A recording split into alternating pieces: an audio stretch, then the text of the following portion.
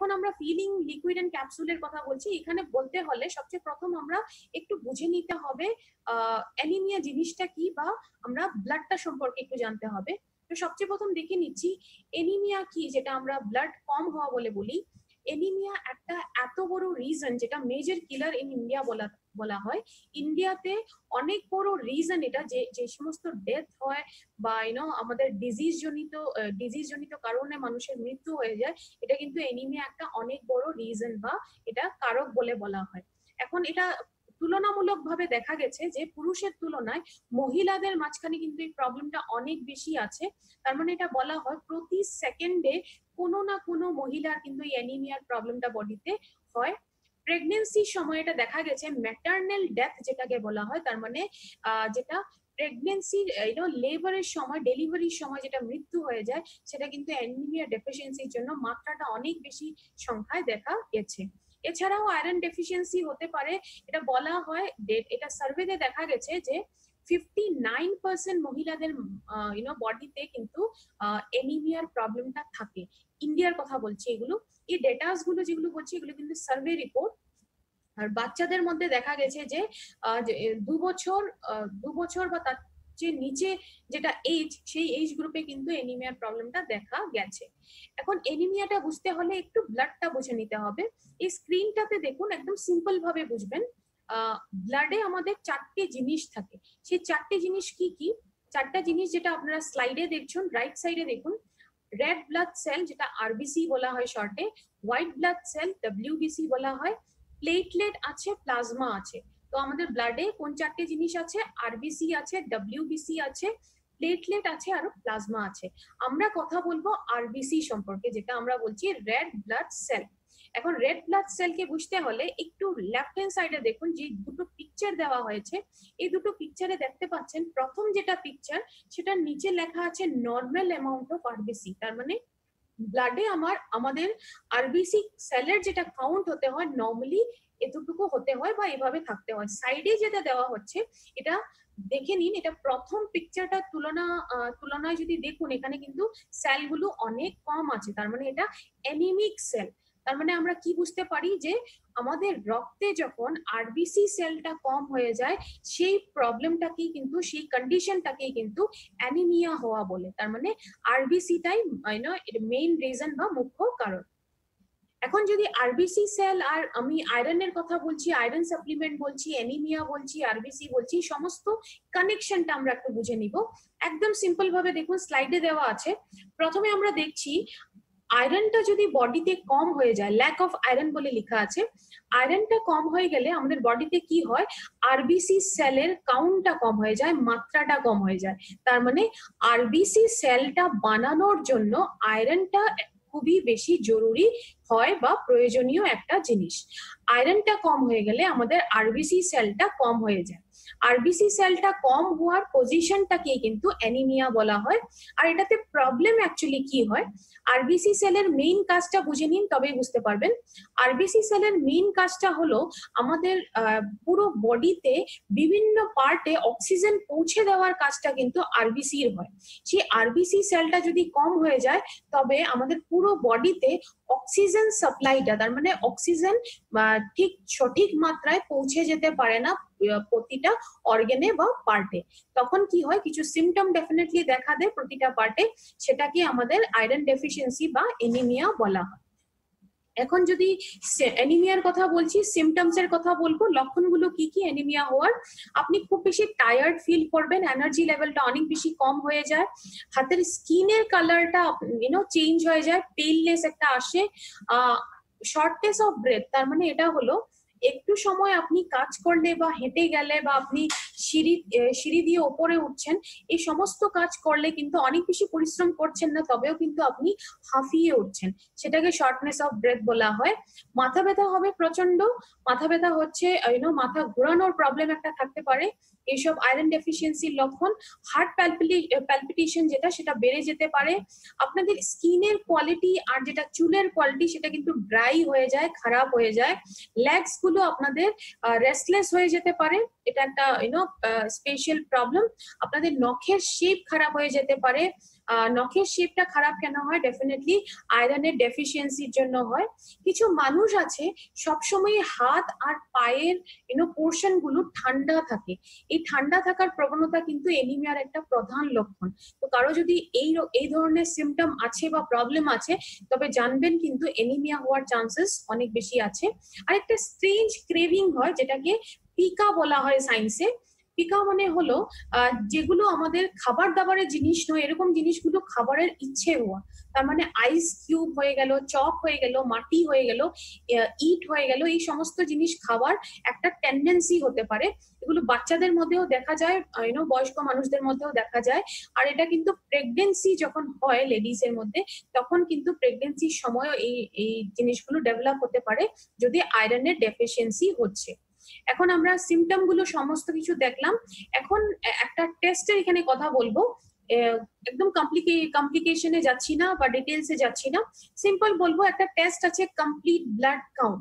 এই টেস্টটার মাধ্যমে ব্লাডে আপনার সমস্ত লেভেল গুলো নর্মালে আছে, কতটা কম আছে, বেশি আছে, সমস্ত কিছু কিন্তু আপনারা এটাতে দেখে নিতে পারবেন বা পরীক্ষা করে নিতে পারবেন। এখন এনিমিয়ার কথা বলছি। এনিমিয়ার টাইপ যদি বলতে চাই, এনিমিয়া কিন্তু বিভিন্ন ধরনের টাইপের হয়। অনেক কারণে বডিতে অ্যানিমিয়া হতে পারে। তার মধ্যে কয়েকটা কারণ আমরা এখানে দিয়েছি, যেমন একটা প্রধান রিজন যেটা আমরা অলরেডি ডিসকাস করছি, আয়রন ডেফিসিয়েন্সির কথা বলছি। কিছু ভিটামিনের অভাবেও কিন্তু বডিতে অ্যানিমিয়ার প্রবলেম হতে পারে। কিছু ক্রনিক ডিজিজের পেশেন্ট যারা হন, যেমন ক্যান্সার পেশেন্ট হলো, HIV পেশেন্ট হলো, ইনাদের শরীরেও কিন্তু একটু এনিমিক হয়ে যেতে পারেন। রক্তাল্পতা বলে এটাকে, সেই প্রবলেমটা হতে পারে। এছাড়াও aplastic anaemia, sickle cell anaemia যেরকম জেনেটিক রিজনে হয়, সেই সমস্ত রিজন আমরা এনিমিয়ার এগুলো টাইপস। এছাড়াও কিন্তু এটা টোটাল বলা হয় এনিমিয়ার 200 থেকে বেশি টাইপস এর এনিমিয়া হয়। এনিমিয়াতে আমার যখন নিউট্রিশনে পড়াশোনা হচ্ছিল, এনিমিয়াতে একটা প্রজেক্ট আমি নিজস্ব লেভেলেও করেছি। সেখানেও দেখা গেছে এত টাইপের এনিমিয়া আছে, কিন্তু প্রত্যেকটা টাইপের মাঝখানে সবচেয়ে বড় রিজন সবসময় কিন্তু এনিমিয়ার জন্য আয়রন ডেফিসিয়েন্সি দেখা গেছে ওয়ার্ল্ডের যে কোনো জায়গায়। তো বুঝতেই পারছেন আয়রনটা কত বেশি ইম্পর্টেন্ট আমাদের শরীরের জন্য। এখন এনিমিয়া কেন হয় সেটা দেখে নিচ্ছি। কখনো কখনো হয় যে আমাদের ভিটামিন কিছু বডিতে যদি কম হয়ে যায়, তবে এনিমিয়ার প্রবলেম হতে পারে। আমাদের বডিতে যদি অ্যাবজর্পশন পাওয়ারটা কম হয়ে যায়, তার মানে আয়রন পাচ্ছেন কিন্তু সেটাকে ভালো করে বডিতে মিক্স করতে পারছেন না, অ্যাবজর্ব করতে পারছে না বডি, তবেও কিন্তু এনিমিয়া হতে পারে। প্রেগনেন্সির সময় ভালো করে যদি মাল্টিভিটামিন ফলিক অ্যাসিডের সাথে দেওয়া না হয়, সেই সময়টাতেও এনিমিয়ার প্রবলেম হতে পারে। ক্রনিক ডিজিজ গুলোতে, যেন আমি অলরেডি বলেছি, ক্যান্সারের প্রবলেমে, কিডনি ফেলিয়ারের প্রবলেমে, HIV পেশেন্টে, এই সমস্ত ক্রনিক সিচুয়েশন গুলোতে এনিমিয়ার প্রবলেম ডেফিনেটলি হতে পারে। সিকল সেল এনিমিয়া এগুলো একটা হেরিডিটারি রিজন, আমি অলরেডি বলেছি। ফ্যামিলি হিস্ট্রিতে যদি কারো ছিল, এটা জেনেটিক রিজনে হয়, তো জিন থেকে সেটা আপনার বডিতে আসতে পারে। আর একটা অনেক বড় রিজন হলো এজ, তার মানে ওল্ড এজ। বয়স্ক মানুষদের বডিতে কিন্তু ন্যাচারালি নিউট্রিশন লেভেলটা একটু কম হয়ে যায়, সেই জন্য এনিমিয়ার চান্সেসটা কিন্তু 65 ইয়ার্স এর উপরে যদি কারা আছে, তবে এই চান্সেসটা ডেফিনেটলি থাকতে পারে। এটা একটা ন্যাচারাল রিজন। এখন এনিমিয়ার থেকে বাঁচতে হলে আমরা কি কি করতে পারি সেটা দেখে নিচ্ছি। বাঁচতে হলে আমরা করতে পারি আয়রন ভিটামিন, মানে এ সমস্ত খাবার দাবার খেতে পারি যেটাতে আয়রন কন্টেন্টটা আছে। অনেকেই মার্কেটের আয়রন সাপ্লিমেন্ট খান, যেটা ক্যাপসুল পাওয়া যায় আয়রনের। অনেকে ফল সবজি খেতে পারেন, যেটাতে আয়রন কন্টেন্ট অনেক আছে। অনেকে ড্রাই ফ্রুট খেয়ে থাকেন এটার থেকে বাঁচার জন্য। চা, কফি এ ধরনের জিনিসগুলো একটু বন্ধ করতেও পারেন, কারণ অ্যাবজর্পশন রেটটা খারাপ করে দেয়। তো সমস্ত জিনিস আমরা এই কন্ডিশনটা থেকে নিজেকে বাঁচাতে হলে আমরা করতে পারি। এখন আয়রন সাপ্লিমেন্টের যদি কথা বলি, মার্কেটে যেগুলো আয়রন সাপ্লিমেন্ট, এগুলো যদি আমি বলি, সাপ্লিমেন্ট অনেক অনেক ব্র্যান্ড বা অনেক কোম্পানির আছে, কিন্তু মার্কেটে যেগুলো আয়রনের সাপ্লিমেন্ট, এগুলো সাইড ইফেক্টস আছে, তার মানে লিমিটেশন বা ড্রব্যাক রয়েছে। ড্রব্যাক গুলো কি? অ্যাবজর্পশনটা খুব খারাপ। তার মানে যতটা আয়রন আপনারা নিচ্ছেন সেটা যেহেতু ন্যাচারাল ফর্মে থাকে না আয়রনটা, তবে এটা পুয়ার অ্যাবজর্পশন হয়, ভালো করে অ্যাবজর্ব হয় না। একটা আনপ্লেজেন্ট টেস্ট থাকে, তার মানে একটা মেটালিক টেস্ট বা স্মেল থাকতে পারে এটাতে। আপনারা নেওয়ার সময় একটু অসুবিধা ফিল করবেন। অনেক সময় আপনারা অনেক ক্যাপসুলই দেখেছেন হয়তো, যে কন্টেনার বা যে ইসেতে দেওয়া হয়, যে ডিব্বাটাতে দেওয়া হয়, সেটা খুলে দিলে কিন্তু খোলার সাথে সাথে একটা অনেক স্ট্রং স্মেল আমাদের নাকে ঢোকে। সেটা কি স্ট্রং আনপ্লেজেন্ট স্মেল বা মেটালিক স্মেল বলা হচ্ছে, সেটাও কিন্তু থাকতে পারে। সেটা আপনি যখন ক্যাপসুলটা খাচ্ছেন তখনও আপনার স্মেলটা ফিল হতে পারে। এছাড়াও ক্যাপসুলগুলো নিলে পেটে প্রবলেম হতে পারে, স্টমাক প্রবলেম হয়, হালকা ডায়রিয়া হতে পারে, কারণ হজম শক্তিটা একটু খারাপ করে দিতে পারে। এই ধরনের সাইড ইফেক্ট হয়। আরেকটা যেটা দেখা গেছে যে খুব কমন সিমটম, সেটা হলো ব্ল্যাকেনিং অফ স্টুলস। তার মানে যেটা আমরা মলত্যাগ করি সেটা কিন্তু কালো হয়ে যেতে পারে, স্টুলের যেটা কালার সেটা কালো হয়ে যেতে পারে। তো এগুলো ড্রব্যাকস। এখন ফিলিং এর কথায় আসছি। ফিলিং এর কথা যদি আমরা দেখি, একটু ফিলিংটাকে বুঝিয়ে দিচ্ছি। FE যেটা শুরু হয়েছে নামের, নামের একদম ইনিশিয়াল পার্টে আছে রয়েছে FE কথাটার অর্থ হলো কেমিস্ট্রিতে আয়রনকে যেটা সিম্বল দেওয়া হয়, যেটা চিহ্ন দেওয়া হয়, সেটা FE লেখা হয়। তার মানে এটা ফেরাস, ফেরিক, এগুলোকে সাইন্টিফিক যেগুলো নেম, ডিটেলসে যাচ্ছি না। এটা ধরে নিন যে কেমিস্ট্রিতে যেটা সায়েন্সে আয়রনকে যেটা বলা হয় সেটা FE বলে লেখা হয়। যেমন আমরা হিমোগ্লোবিনে দেখেছিলাম যে HB লেখা হয়, ঠিক সেভাবে আয়রনকে FE লেখা হয়। সেটার জন্য এখানে নামে রাখা হয়েছে। আর ডেফিনেটলি এটা আপনার বডিকে হিল করবে, তো ইলিং পার্টটা দেওয়া হয়েছে। আর অ্যাজ এ হোল দেখে নিন, আপনার যদি আয়রন ডেফিসিয়েন্সিটা ঠিক হয়ে যায়, আয়রন কন্টেন্ট আপনার শরীরে সমস্ত পর্যাপ্ত পরিমাণে রয়েছে, শরীর অনেক বেশি ভালোভাবে কাজ করবে। তো ডেফিনেটলি শরীর যখন ভালোভাবে কাজ করবে আপনি ভালো ফিল করবেন, সেই জন্য এর নামের মধ্যে ফিলিং কথাটা দেওয়া হয়েছে। তো বুঝতে পারছেন সিম্বলিক রিপ্রেজেন্টেশন কেন করা হয়েছে। এখন ফিলিং এ আমরা ইউজ করেছি ফেরোজোন নামের একটা জিনিস ইউজ করা হয়েছে। এটা আমাদের অনেক অনেক বড় ইউএসপি। সে ফেরোজোনটা সম্পর্কে শিখে নিব। ফেরোজোনটা থাকার জন্য অ্যাডভান্টেজেস কি কি হয় সেগুলো দেখে নিচ্ছি। দাঁতে কোনো স্টেনিং হবে না। সাধারণত কি হয়, মার্কেটে যেগুলো আয়রনের লিকুইড দেওয়া হয়, এটা সাধারণত বাচ্চাদের ক্ষেত্রে অনেক বেশি দেখা হয়, যে বাচ্চাদেরকে যেগুলো আয়রনের সিরাপ দেওয়া হয় সেগুলো নেওয়ার পর দাঁতে কিন্তু স্টেনিং হয়ে যায়, দাঁতে কালো দাগ হয়ে যায়। সেই প্রবলেমটা কিন্তু ফেরোজোনের জন্য ফিলিং এ ডেফিনেটলি হবে না। ফলিক অ্যাসিড দেওয়া হয়েছে, গ্লাইসিন দেওয়া হয়েছে। ফলিক অ্যাসিডের কাজ কি, এটা আপনার অ্যাবজর্পশন পাওয়ারটা অনেক বাড়িয়ে দেয়, আয়রনের অ্যাবজর্পশনটাকে বাড়িয়ে দেয়। গ্লাইসিন যে জিনিসটা সেটা কিন্তু একটা আমাদের এনার্জি লেভেলটাকে বাড়িয়ে দিতে অনেক বেশি সাহায্য করে, আর সাথে অ্যাবজর্পশন রেটটাকেও বাড়িয়ে দেয় আয়রনের। নেক্সট যদি দেখি এখানে কি রয়েছে, এখানে আমাদের নর্মাল সাপ্লিমেন্ট আর আমাদের এলিমেন্টস ওয়েলনেসে যেটা ফিলিং এর কথা বলছি, এটা আমরা এখানে কম্প্যারিজন করছি। নর্মাল যদি আয়রন সাপ্লিমেন্ট নেই, অ্যাবজর্পশন পাওয়ারটা যদি দেখতে চাই, আমরা অলরেডি ডিসকাস করেছি যে অ্যাবজর্পশনের ক্ষেত্রে মার্কেটের সাপ্লিমেন্ট গুলো কিন্তু অ্যাবজর্পশন পাওয়ারটা ভালো না। আর এখানে কিন্তু অ্যাবজর্পশনের জন্য পার্টিকুলারলি কিছু জিনিস দেওয়া হয়েছে, ফলিক অ্যাসিড, গ্লাইসিন মতো জিনিসগুলো কিন্তু অ্যাবজর্পশনেই হেল্প করবে। নেক্সট যদি টেস্টের কথা বলছি, তবে কিন্তু মার্কেটে যেগুলো আয়রন সাপ্লিমেন্ট রয়েছে একটা আনপ্লেজেন্ট টেস্ট থাকে, যেটা আমি অলরেডি ডিটেলসে এক্সপ্লেইন করেছি, আর ডিটেলসে যাচ্ছি না। একটা ভালো না লাগা একটা স্মেল পাবেন, টেস্ট পাবেন। তো ডেফিনেটলি ওটা আপনার একটু আনপ্লেজেন্ট মনে হবে। আর এখানে যদি আপনি ফিলিং এর কথা বলছি, ডেফিনেটলি এটা ভালো, আপনি সেটাতে কোনো আনপ্লেজেন্ট এক্সপিরিয়েন্স হবে না। নর্মাল আয়রন সাপ্লিমেন্টে কি হয়, স্টুলের কালারটা ব্ল্যাক হয়ে যায়। এই আমাদের এখানে কিন্তু অনেক বেশি ন্যাচারাল জিনিস ব্যবহার করা হয়েছে, যার জন্য কি প্রবলেমটা কিন্তু অনেক কম হবে আমাদের ফিলিং ইউজ করার পর। নর্মাল সাপ্লিমেন্টে কি হয়, লুজ মোশন শুরু হতে পারে, কারণ আমাদের ডাইজেশন লেভেলটা বা আমাদের পেটে এটা হার্মফুল ইফেক্ট করতে পারে। ডাইজেশন যেটা প্রসেস হয়, হজম যেটা প্রসেস হয়, সেটাকে একটু উইক বানিয়ে দেয়। তো আমাদের লুজ মোশনের চান্সেস থেকে যায়। এখানে কিন্তু ফেরোজোন থাকার জন্য এখানে আমাদের স্টমাকে কিন্তু এটা জেন্টলি কাম করবে, মানে খুব সফট ইফেক্ট আছে, এটাতে কোনো হার্শ ইফেক্ট দিবে না। কিছু কিছু পয়েন্ট যেগুলো এখানে বলছি সেগুলো একটু ধ্যান দিবেন। ফার্স্ট কথাটা হলো এটা কারেক্ট ডোসেজে নিতে হবে। যে ডোসেজটা এখানে আমি আজকে বলবো সেই ডোসেজেই নিতে হবে, ডোসেজটাকে বাড়িয়ে নিবেন না। নেক্সট হলো এনিমিয়ার ক্ষেত্রে যদি দিচ্ছেন তবে কিন্তু এটা অ্যাডভান্স অ্যাডভান্স লেভেলের যদি এনিমিয়ার প্রবলেম আছে কারোর শরীরে, তবে কিন্তু যদি এনিমিয়া আছে কিন্তু একদম অ্যাডভান্স লেভেলে অনেক সিভিয়ার স্টেজে পৌঁছে গেছে, তবে কিন্তু সেই প্রবলেমগুলোতে দেবেন না, সেটাতে কিন্তু একটু মেডিকেশন প্রয়োজন হয়। বাচ্চাদের ক্ষেত্রে কি করবেন, ডেফিনেটলি দিতে পারবেন, কিন্তু একটু ফিজিশিয়ানকে কনসাল্ট করে নিলে ভালো, কারণ বাচ্চাদের কি হয় একবার চেক করিয়ে নিলে ভালো যে আয়রন সাপ্লিমেন্টটা শুরু করতে পারা যাবে কিনা, বডি কন্ডিশনটা কি। আর এই প্রোডাক্টটা দেখেছেন হয়তো অনেকেই যে এখানে FSSI মার্ক দেওয়া আছে, আয়ুষ মার্ক নেই, কারণ এই প্রোডাক্টটা কিন্তু একটা ফুড সাপ্লিমেন্ট, এটা কোনো আয়ুর্বেদিক প্রোডাক্ট না, তাই এখানে আয়ুষ মার্ক নেই। তো প্রোডাক্টটাকে কিন্তু আয়ুর্বেদিক প্রোডাক্ট বলে প্রমোট করবেন। এখানে কিছু কিছু পয়েন্ট যেগুলোকে ধ্যান দিতে হবে প্রোডাক্টটাকে ইউজ করার সময়, সেই প্রোডাক্টগুলো একদম ধ্যান দিয়ে শুনবেন। এই প্রোডাক্টটা তার মানে আয়রনের কথা যদি বলি, দুধ যদি খাচ্ছে কেউ, দুধ খাওয়ার কিন্তু ইমিডিয়েট পরে লিকুইডটা নেবেন না। দুধ খাওয়ার পরে যদি ইমিডিয়েটলি লিকুইডটা নিচ্ছেন তবে কিন্তু অ্যাবজর্পশন রেটটা খারাপ হতে পারে, রিয়াকশন হতে পারে, সেই জন্য না করা হচ্ছে, বারণ করা হচ্ছে।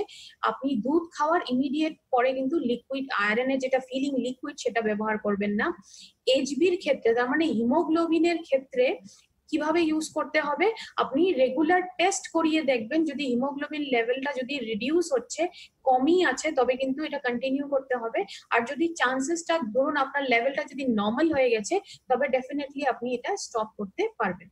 গ্রিন লিফি ভেজিটেবলস তার মানে ন্যাচারাল কন্টেন্ট, মানে ন্যাচারাল খাবার দাবারে যেখানে আয়রন রয়েছে সেই জিনিসগুলো কিন্তু আপনারা এই সাপ্লিমেন্টটা যদি নিচ্ছেন সাথে আপনারা খেতে পারেন, যেটা আমাদের মার্কেটের সাপ্লিমেন্টের সাথে কিন্তু একেবারে পসিবল হয়ে ওঠে না। কারণ এটা কি হয়, যেটা মার্কেটের সাপ্লিমেন্ট গুলো ফুড প্রোডাক্ট যেগুলো আমরা খাচ্ছি বা ফুড পার্টিকেল যাচ্ছে, এগুলো কিন্তু অ্যাবজর্পশনে ইন্টারফেয়ার করে, কিন্তু এখানে ফেরোজোন যেটা আমি বলেছি, ফেরোজোনটা কিন্তু থাকার কারণে এটা কিন্তু খাবার দাবারের যেটা অ্যাবজর্পশন সেটাতে কোনো ইন্টারফেয়ার করবে না, মাঝখানে আসবে না, সেটা কোনো রিয়াকশন করবে না। সেই জন্য আমরা ফিলিংটা যখন আপনারা নিচ্ছেন, যদি ন্যাচারাল লেভেলে আয়রন ডেফিসিয়েন্সির জন্য কিছু খাবার দাবার, ন্যাচারাল যেগুলো জিনিসে খাবার দাবার আছে, খাবার দাবারে আয়রন পাওয়া যায়, সেগুলো আপনারা ডেফিনেটলি নিতে পারেন। ফিলিং ক্যাপসুল আর ন্যাটসিয়াম যেটা আমরা ক্যালসিয়ামের সাপ্লিমেন্ট বলি, এই দুটো জিনিস কিন্তু একসাথে কম্বাইন করে নেবেন না। কম্বাইন করে নিলে কি হয়, কোনো হার্মফুল ইফেক্ট হবে না। এটা কিন্তু স্টাডিতে অনেক সময় দেখা গেছে যে ক্যালসিয়ামটা আয়রনের অ্যাবজর্পশন রেটটা খারাপ করে দেয়। সেই জন্য আমরা, যদি আপনি ক্যাপসুল ফর্মে নিচ্ছেন তবে দুটো একসাথে না নিলেই ভালো।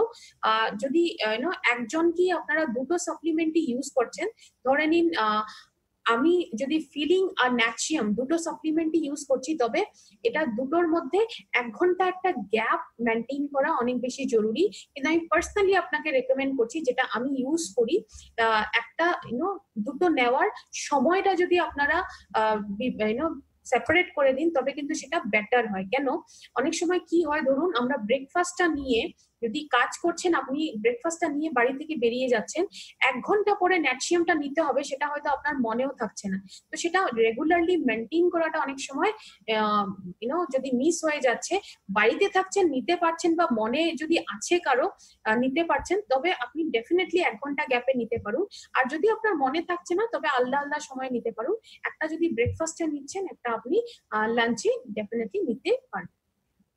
একটা জিনিস মনে রাখবেন যে ফিলিংটা কিন্তু একদিনে একটাই ক্যাপসুল নিতে হবে, ডোসেজটা বাড়িয়ে নেবেন না।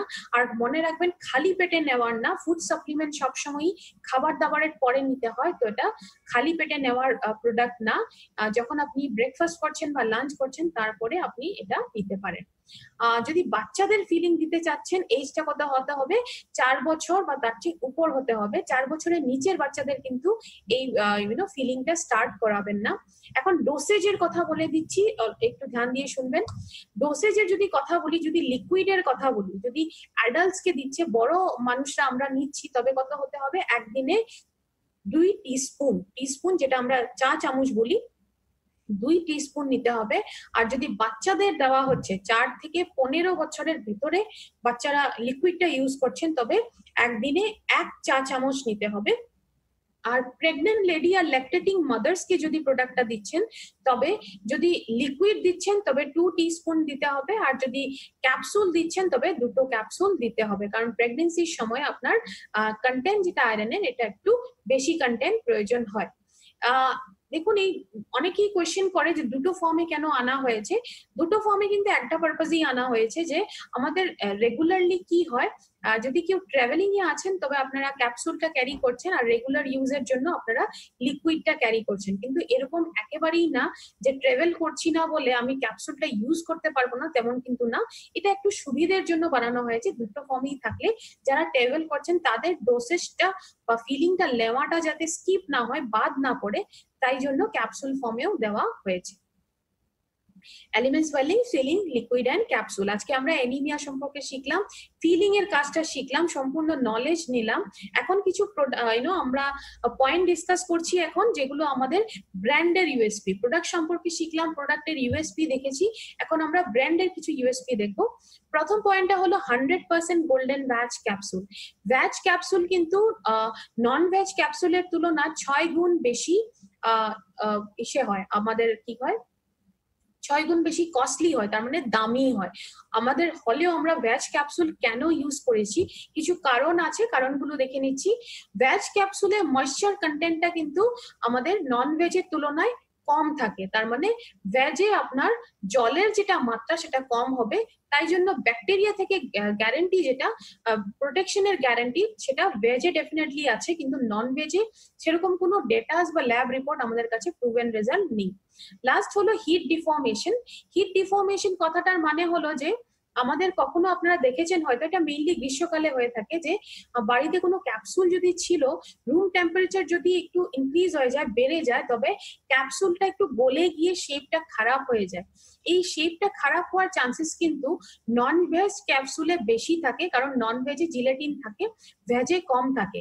এই কারণগুলোর জন্য আমরা ভ্যাজ ক্যাপসুল ইউজ করা হয়। বডিটাকে পরিষ্কার করার মতো প্রোডাক্টও আমাদের কাছে রয়েছে। আজকে যে প্রোডাক্টটা নিয়ে কথা বলবো সেটা হলো আমাদের এলিফ্যান্টস ওয়েলনেসের সাইক্লোভা। আমি আগেই বলেছি যে পুরুষ এবং মহিলা যেটা স্পেশাল ক্যাটাগরি রয়েছে, সেই ক্যাটাগরির প্রোডাক্টের কথা বলছি। তো সাইক্লোভা এটা মহিলাদের ক্যাটাগরিতে পড়বে প্রোডাক্টটা। সাইক্লোভার নামটাতেই এটার কিন্তু কনসেপ্টটা একটু লুকিয়ে আছে, নামটাতে কনসেপ্টটা দিয়ে একটু আইডিয়া হয়ে যাবে, বলে দিচ্ছি। সাইক্লোভা এই নামটা দুটো শব্দের থেকে নেওয়া হয়েছে। সাইকেল অফ ওভা, তার মানে আমাদের শরীরে যেটা রিপ্রোডাক্টিভ সিস্টেম হয়, প্রজনন ক্রিয়া যে পুরো সিস্টেমটা রয়েছে, সেখানে ওভা তৈরি হওয়ার একটা প্রসেস হয়, তার মানে যেটাকে আমরা বাংলাতে ডিম্বাণু বলে থাকি। এই ডিম্বাণু তৈরি হওয়ার যেটা প্রসেস, সেই প্রসেসটাকে এটা খুব বেটার করে দিতে পারে, সেই জন্য সাইকেল অফ ওভাটাকে এটা দেখাচ্ছে, সাইক্লোভা নামটা দেওয়া হয়েছে।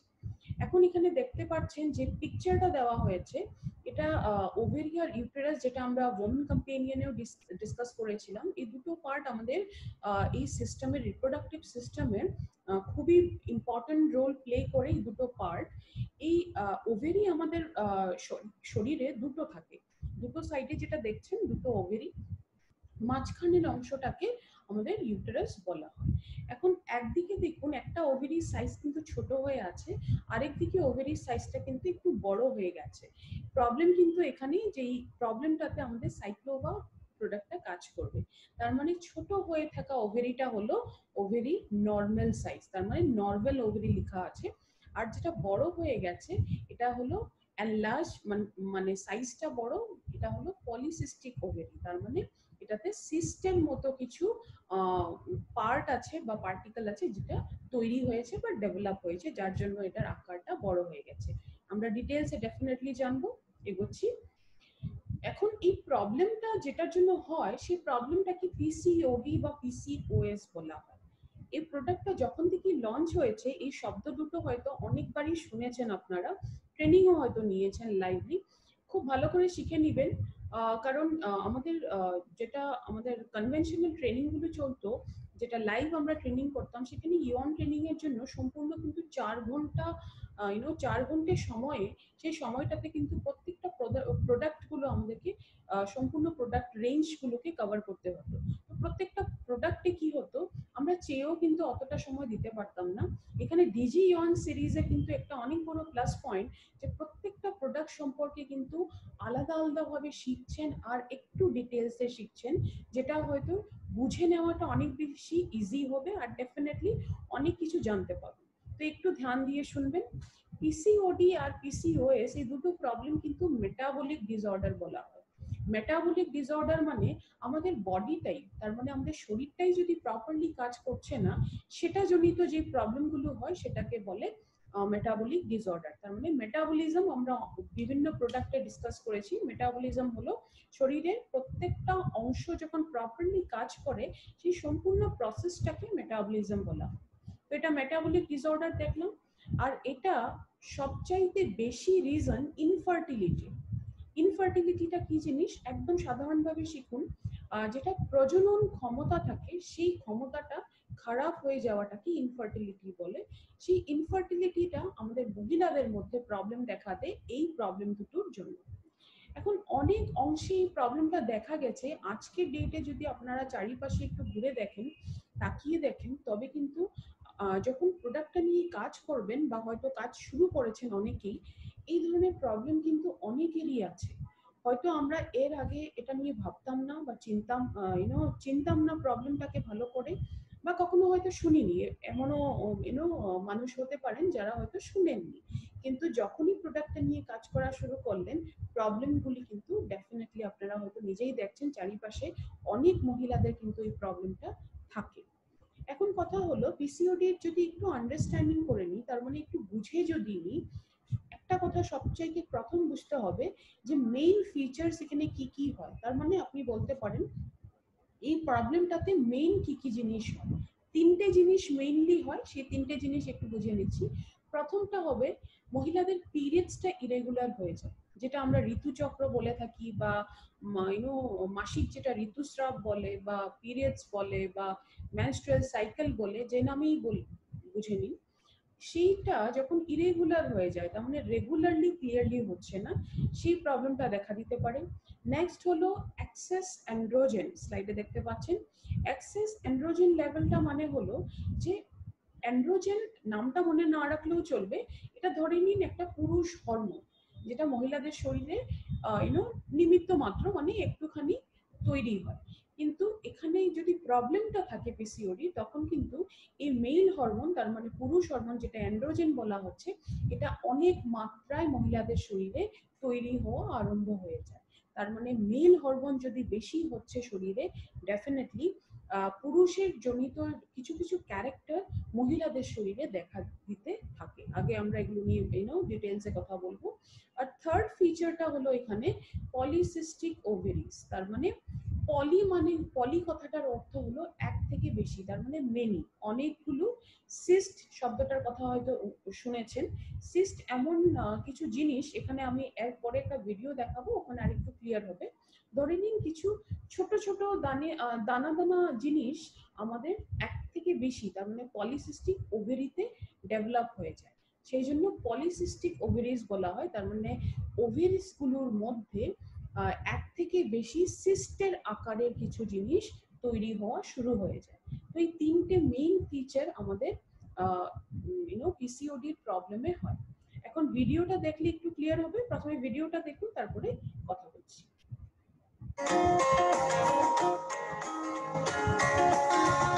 Ovaries contain tiny fluid-filled immature follicles. In normal ovulation, some follicles get matured and the egg is released out of the ovary to reach fallopian tubes.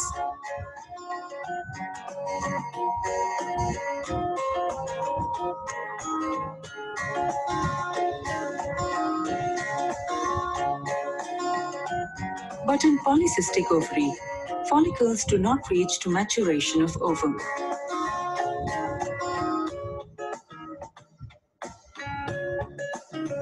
Such immature follicles get saturated inside ovary, causing polycystic ovary. ভিডিওটা দেখলেন, হয়তো একটু clear হয়েছে। আমি এখন একটু সাধারণ ল্যাঙ্গুয়েজে বলে দিচ্ছি ভিডিওতে কি দেখানো হয়েছে। প্রথমে দেখানো হয়েছে নর্মাল ওভারিতে কি হয়, তার মানে যে ডিম্বাণু তৈরি হওয়ার প্রসেসটা সেটাই দেখানো হয়েছে। প্রথমে ডিম্বাণু যখন তৈরি হয় সেটার আগের স্টেজটাকে কিন্তু সেটা ফলিকল বলা হয়। ফলিকল ফলিকল বলা হয়, সেটাতে ফ্লুইড মতো জিনিস থাকে, তার মানে সেমি লিকুইড বা সেমি সলিড জিনিস মতো থাকে, ফ্লুইড যেটাকে আমরা বলা হয়।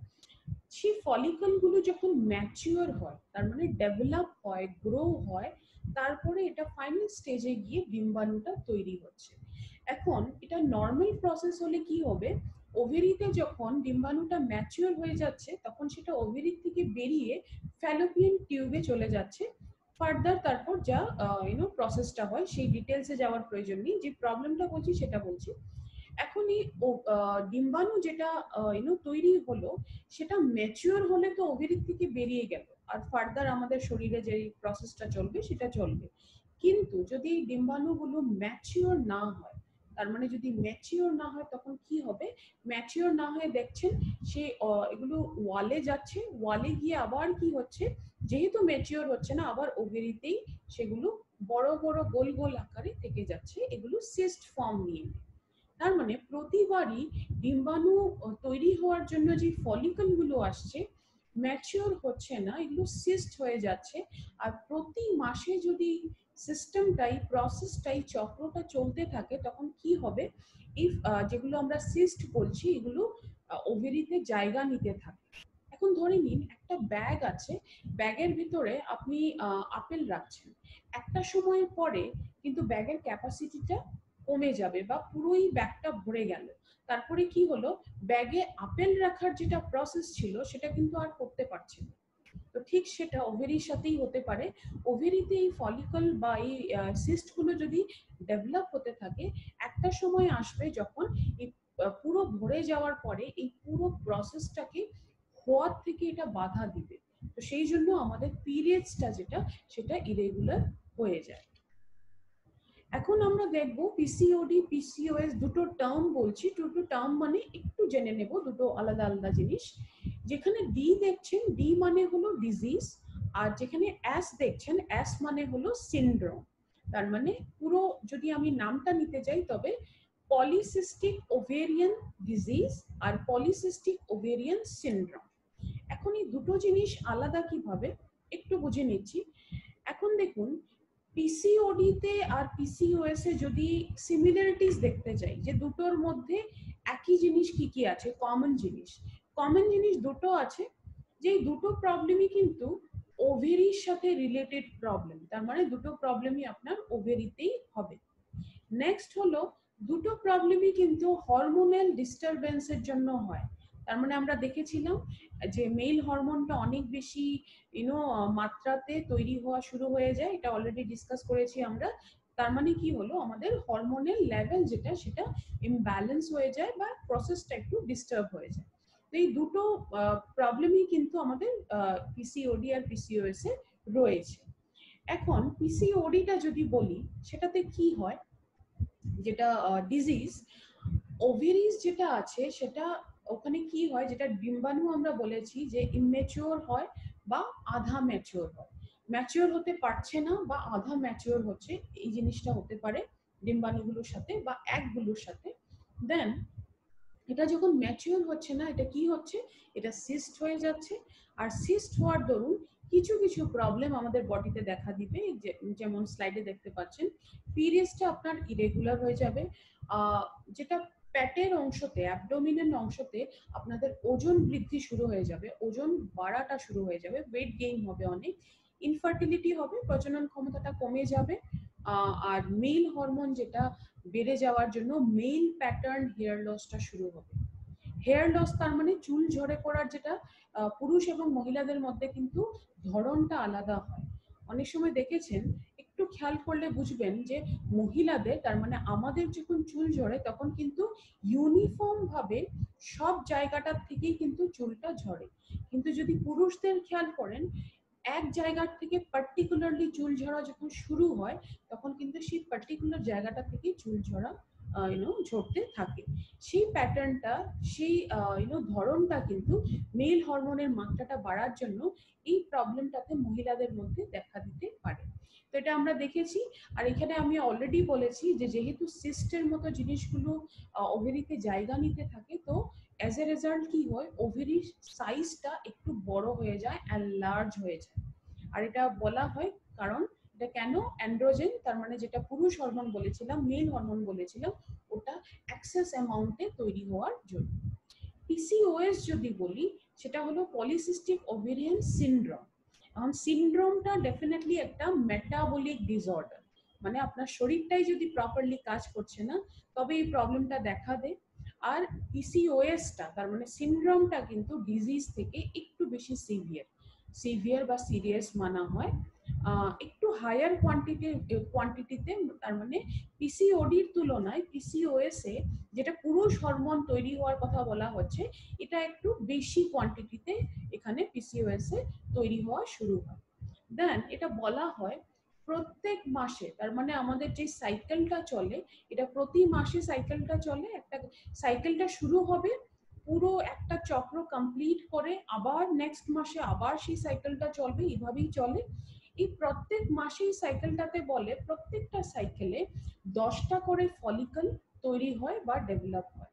তার মানে ধরে নিন প্রত্যেক মাসে যদি এত ছোট ওভেরি, তার মানে এত ছোট জায়গায় 10টা করে সিস্ট ডেভেলপ হচ্ছে, তবে সেই জায়গাটা কিন্তু খুব শিগগিরই যদি ট্রিট না করা হয় তবে কিন্তু বড় হয়ে যাবে বা আনলার্জ হয়ে যাবে বা প্রবলেমটা অনেক বেশি দেখা দিতে পারে। তো পিসিওডি পিসিওএসটা আমরা দেখলাম। এখন আমরা দেখব দুটোর মধ্যে ডিফারেন্সটা কোথায়। দুটোর মধ্যে ডিফারেন্স কিন্তু অভিউলেশনে, তার মানে ডিম্বাণু তৈরি হওয়ার যেটা প্রসেস সেটাতে। পিসিওডিতে কি হয়, ডিম্বাণু তৈরি হওয়ার যেটা প্রসেস সেটা একেবারে বন্ধ হয়ে যায় না, সেই এবিলিটিটা থেকে যায় বডিতে, যার জন্য কনসিভ করাটা সাকসেসফুলি কনসিভ করা যেতে পারে। কিন্তু পিসিওএসি কি হয়, এই ওভুলেশন যেটা, এটা বন্ধ হয়ে যায়। তার মানে ডিম্বাণু তৈরি হওয়ার মাত্রাটা বা ডিম্বাণু তৈরি হওয়ার প্রসেসটা বন্ধ হয়ে যাবে। বন্ধ হয়ে যাওয়ার সাথে সাথে কি হবে, আপনার যেটা হরমোনাল ডিস্টারবেন্স বলেছিলাম, ওই প্রবলেমটা অনেক বেশি হয়ে যায়। তো ডেফিনেটলি কনসিভ করাতে এখানে অনেক বেশি প্রবলেম হবে। এখন ওভুলেশন সিমিলারিটি ডিসিমিলারিটি দুটোই দেখলাম। এখন একটু পিসিওডি পিসিওএস এর কয়েকটা কথা বলে দিচ্ছি, ডেটাস বলছি এগুলো। একটা আমরা পেপার কাটিংও এখানে আমি দেখিয়েছি, স্লাইডে দেখুন।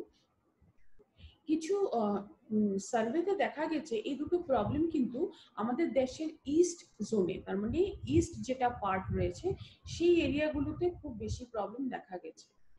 আর কলকাতার মতো জায়গাতে কিন্তু দেখা গেছে 50% মহিলাদের মধ্যে কিন্তু এই প্রবলেমটা রয়েছে। ভেবে দেখতে পাচ্ছেন যে 50% মানে অলমোস্ট আধা, আধা যেটা মাত্রা মহিলাদের, সেটাতেই কিন্তু সেই মহিলাগুলোর মধ্যে কিন্তু এই প্রবলেমটা দেখা গেছে। বুঝতেই পারছেন এটা প্রবলেমটা অনেক বেশি। আর এটা দেখা গেছে পেপার কাটিং এ, এখানে লেখা আছে দেখুন, রাইস জাতীয় জিনিসগুলো, তার মানে কার্বোহাইড্রেট জাতীয় জিনিসগুলো কিন্তু এই প্রবলেমটাকে ট্রিগার করে, তার মানে বাড়িয়ে দেয়। সেজন্য যারই প্রবলেম আছে, আপনারা হয়তো প্রোডাক্টটা দিচ্ছেন, কার্বোহাইড্রেট ডায়েটটাকে একটু লিমিট করতে হবে বা ছাড়তে হবে, এই জিনিসটা কিন্তু মেনশন করে দিতে হবে।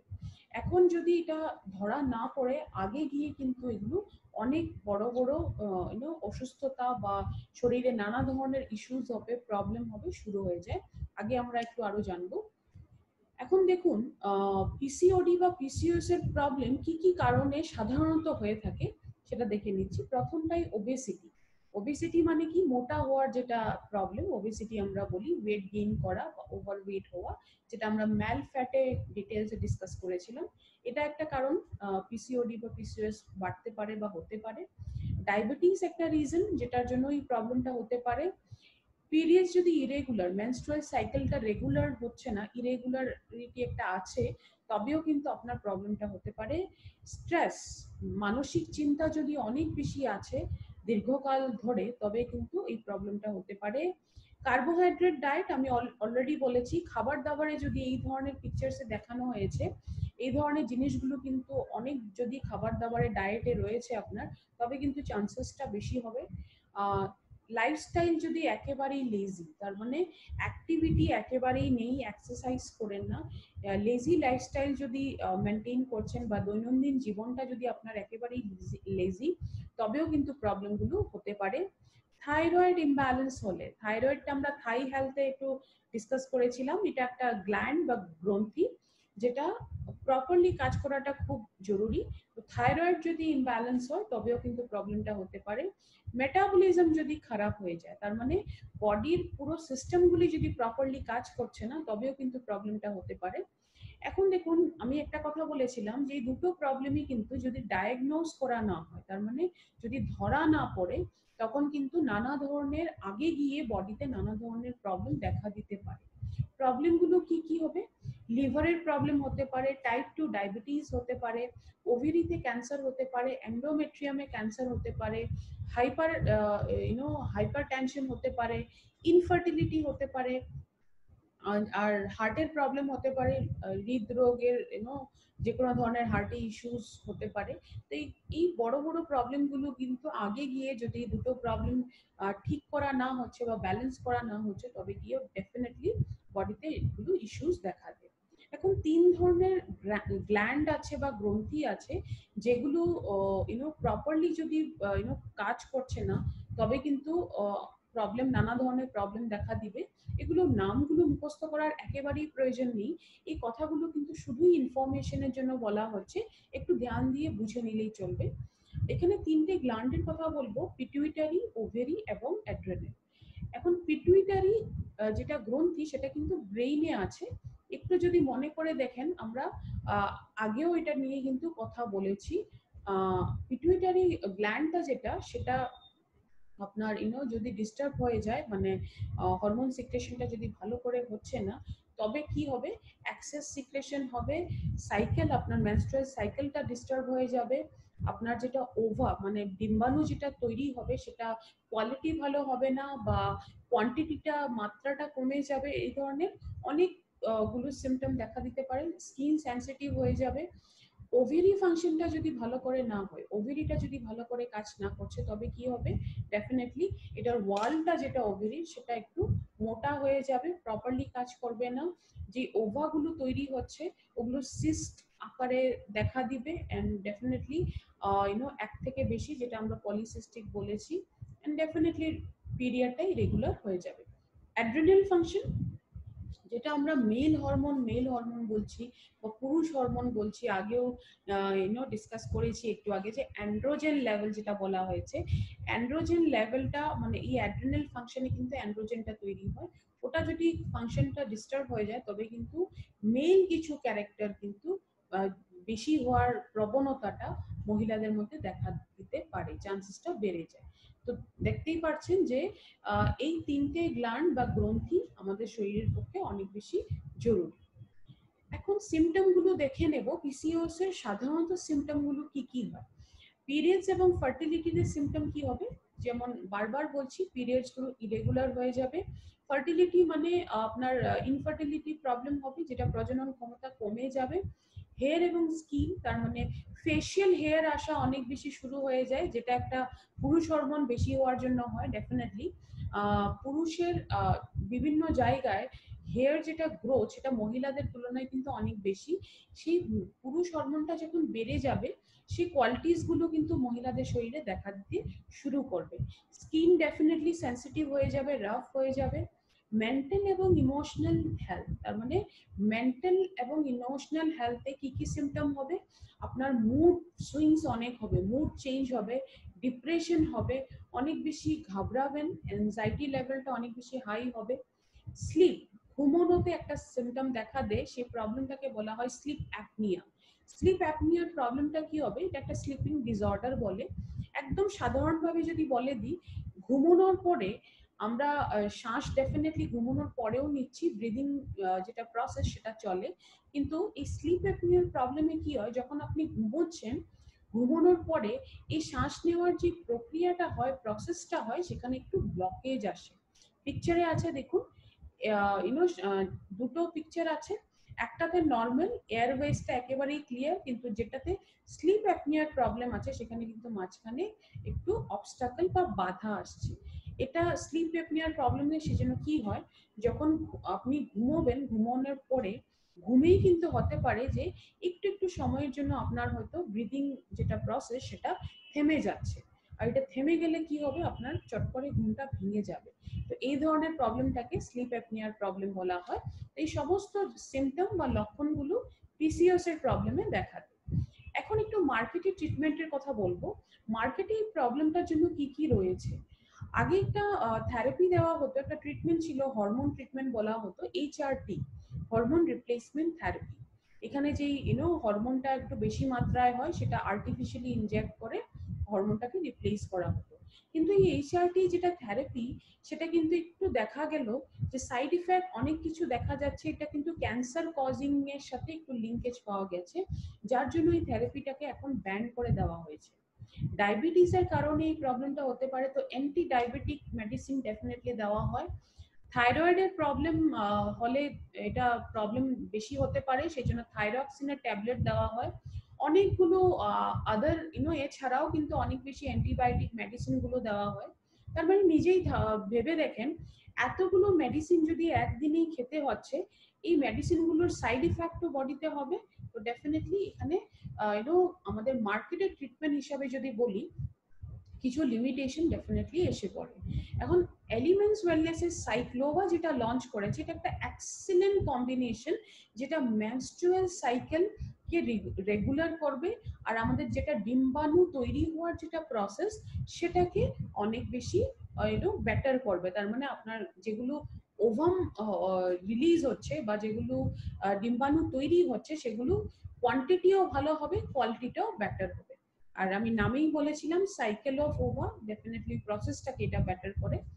এখন সাইক্লোভার আমরা একটু ইনগ্রেডিয়েন্টস বা হার্বস গুলো দেখে নিব। সাইক্লোভাতে এই প্রোডাক্টটাতে যে হার্বস বা জড়িবুটি গুলো ইউজ হয়েছে, ওগুলো সুপারস্টার হার্বস গুলো নিয়ে একটু কথা বলবো। সুপারস্টারের মধ্যে প্রথমটা কিন্তু আমাদের কাছে আছে কাঞ্চনারা। কাঞ্চনারা একটা আয়ুর্বেদে অনেক পুরনো সময় থেকে ইউজ হচ্ছে। এটাকে বলা হয় একটা বেস্ট হার্বাল মেডিসিন। কিসের গ্ল্যান্ডের সাথে প্রবলেম যেগুলো হয়, গ্ল্যান্ডুলার সোয়েলিং বলে, তার মানে গ্রন্থিজনিত যেগুলো সোয়েলিং হয় বা ফোলাভাব হয়, সেগুলোতে অনেক বেশি ভালো কাজ করে।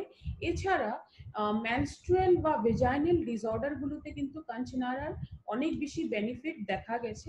এটা আমরা বলছি না, এটা যেটা আমরা চরক জানি, আমাদের আয়ুর্বেদের অনেক বেশি প্রাচীনকালে চরক ওয়াজ ভেরি ফেমাস, অনেক বেশি ফেমাস ছিল।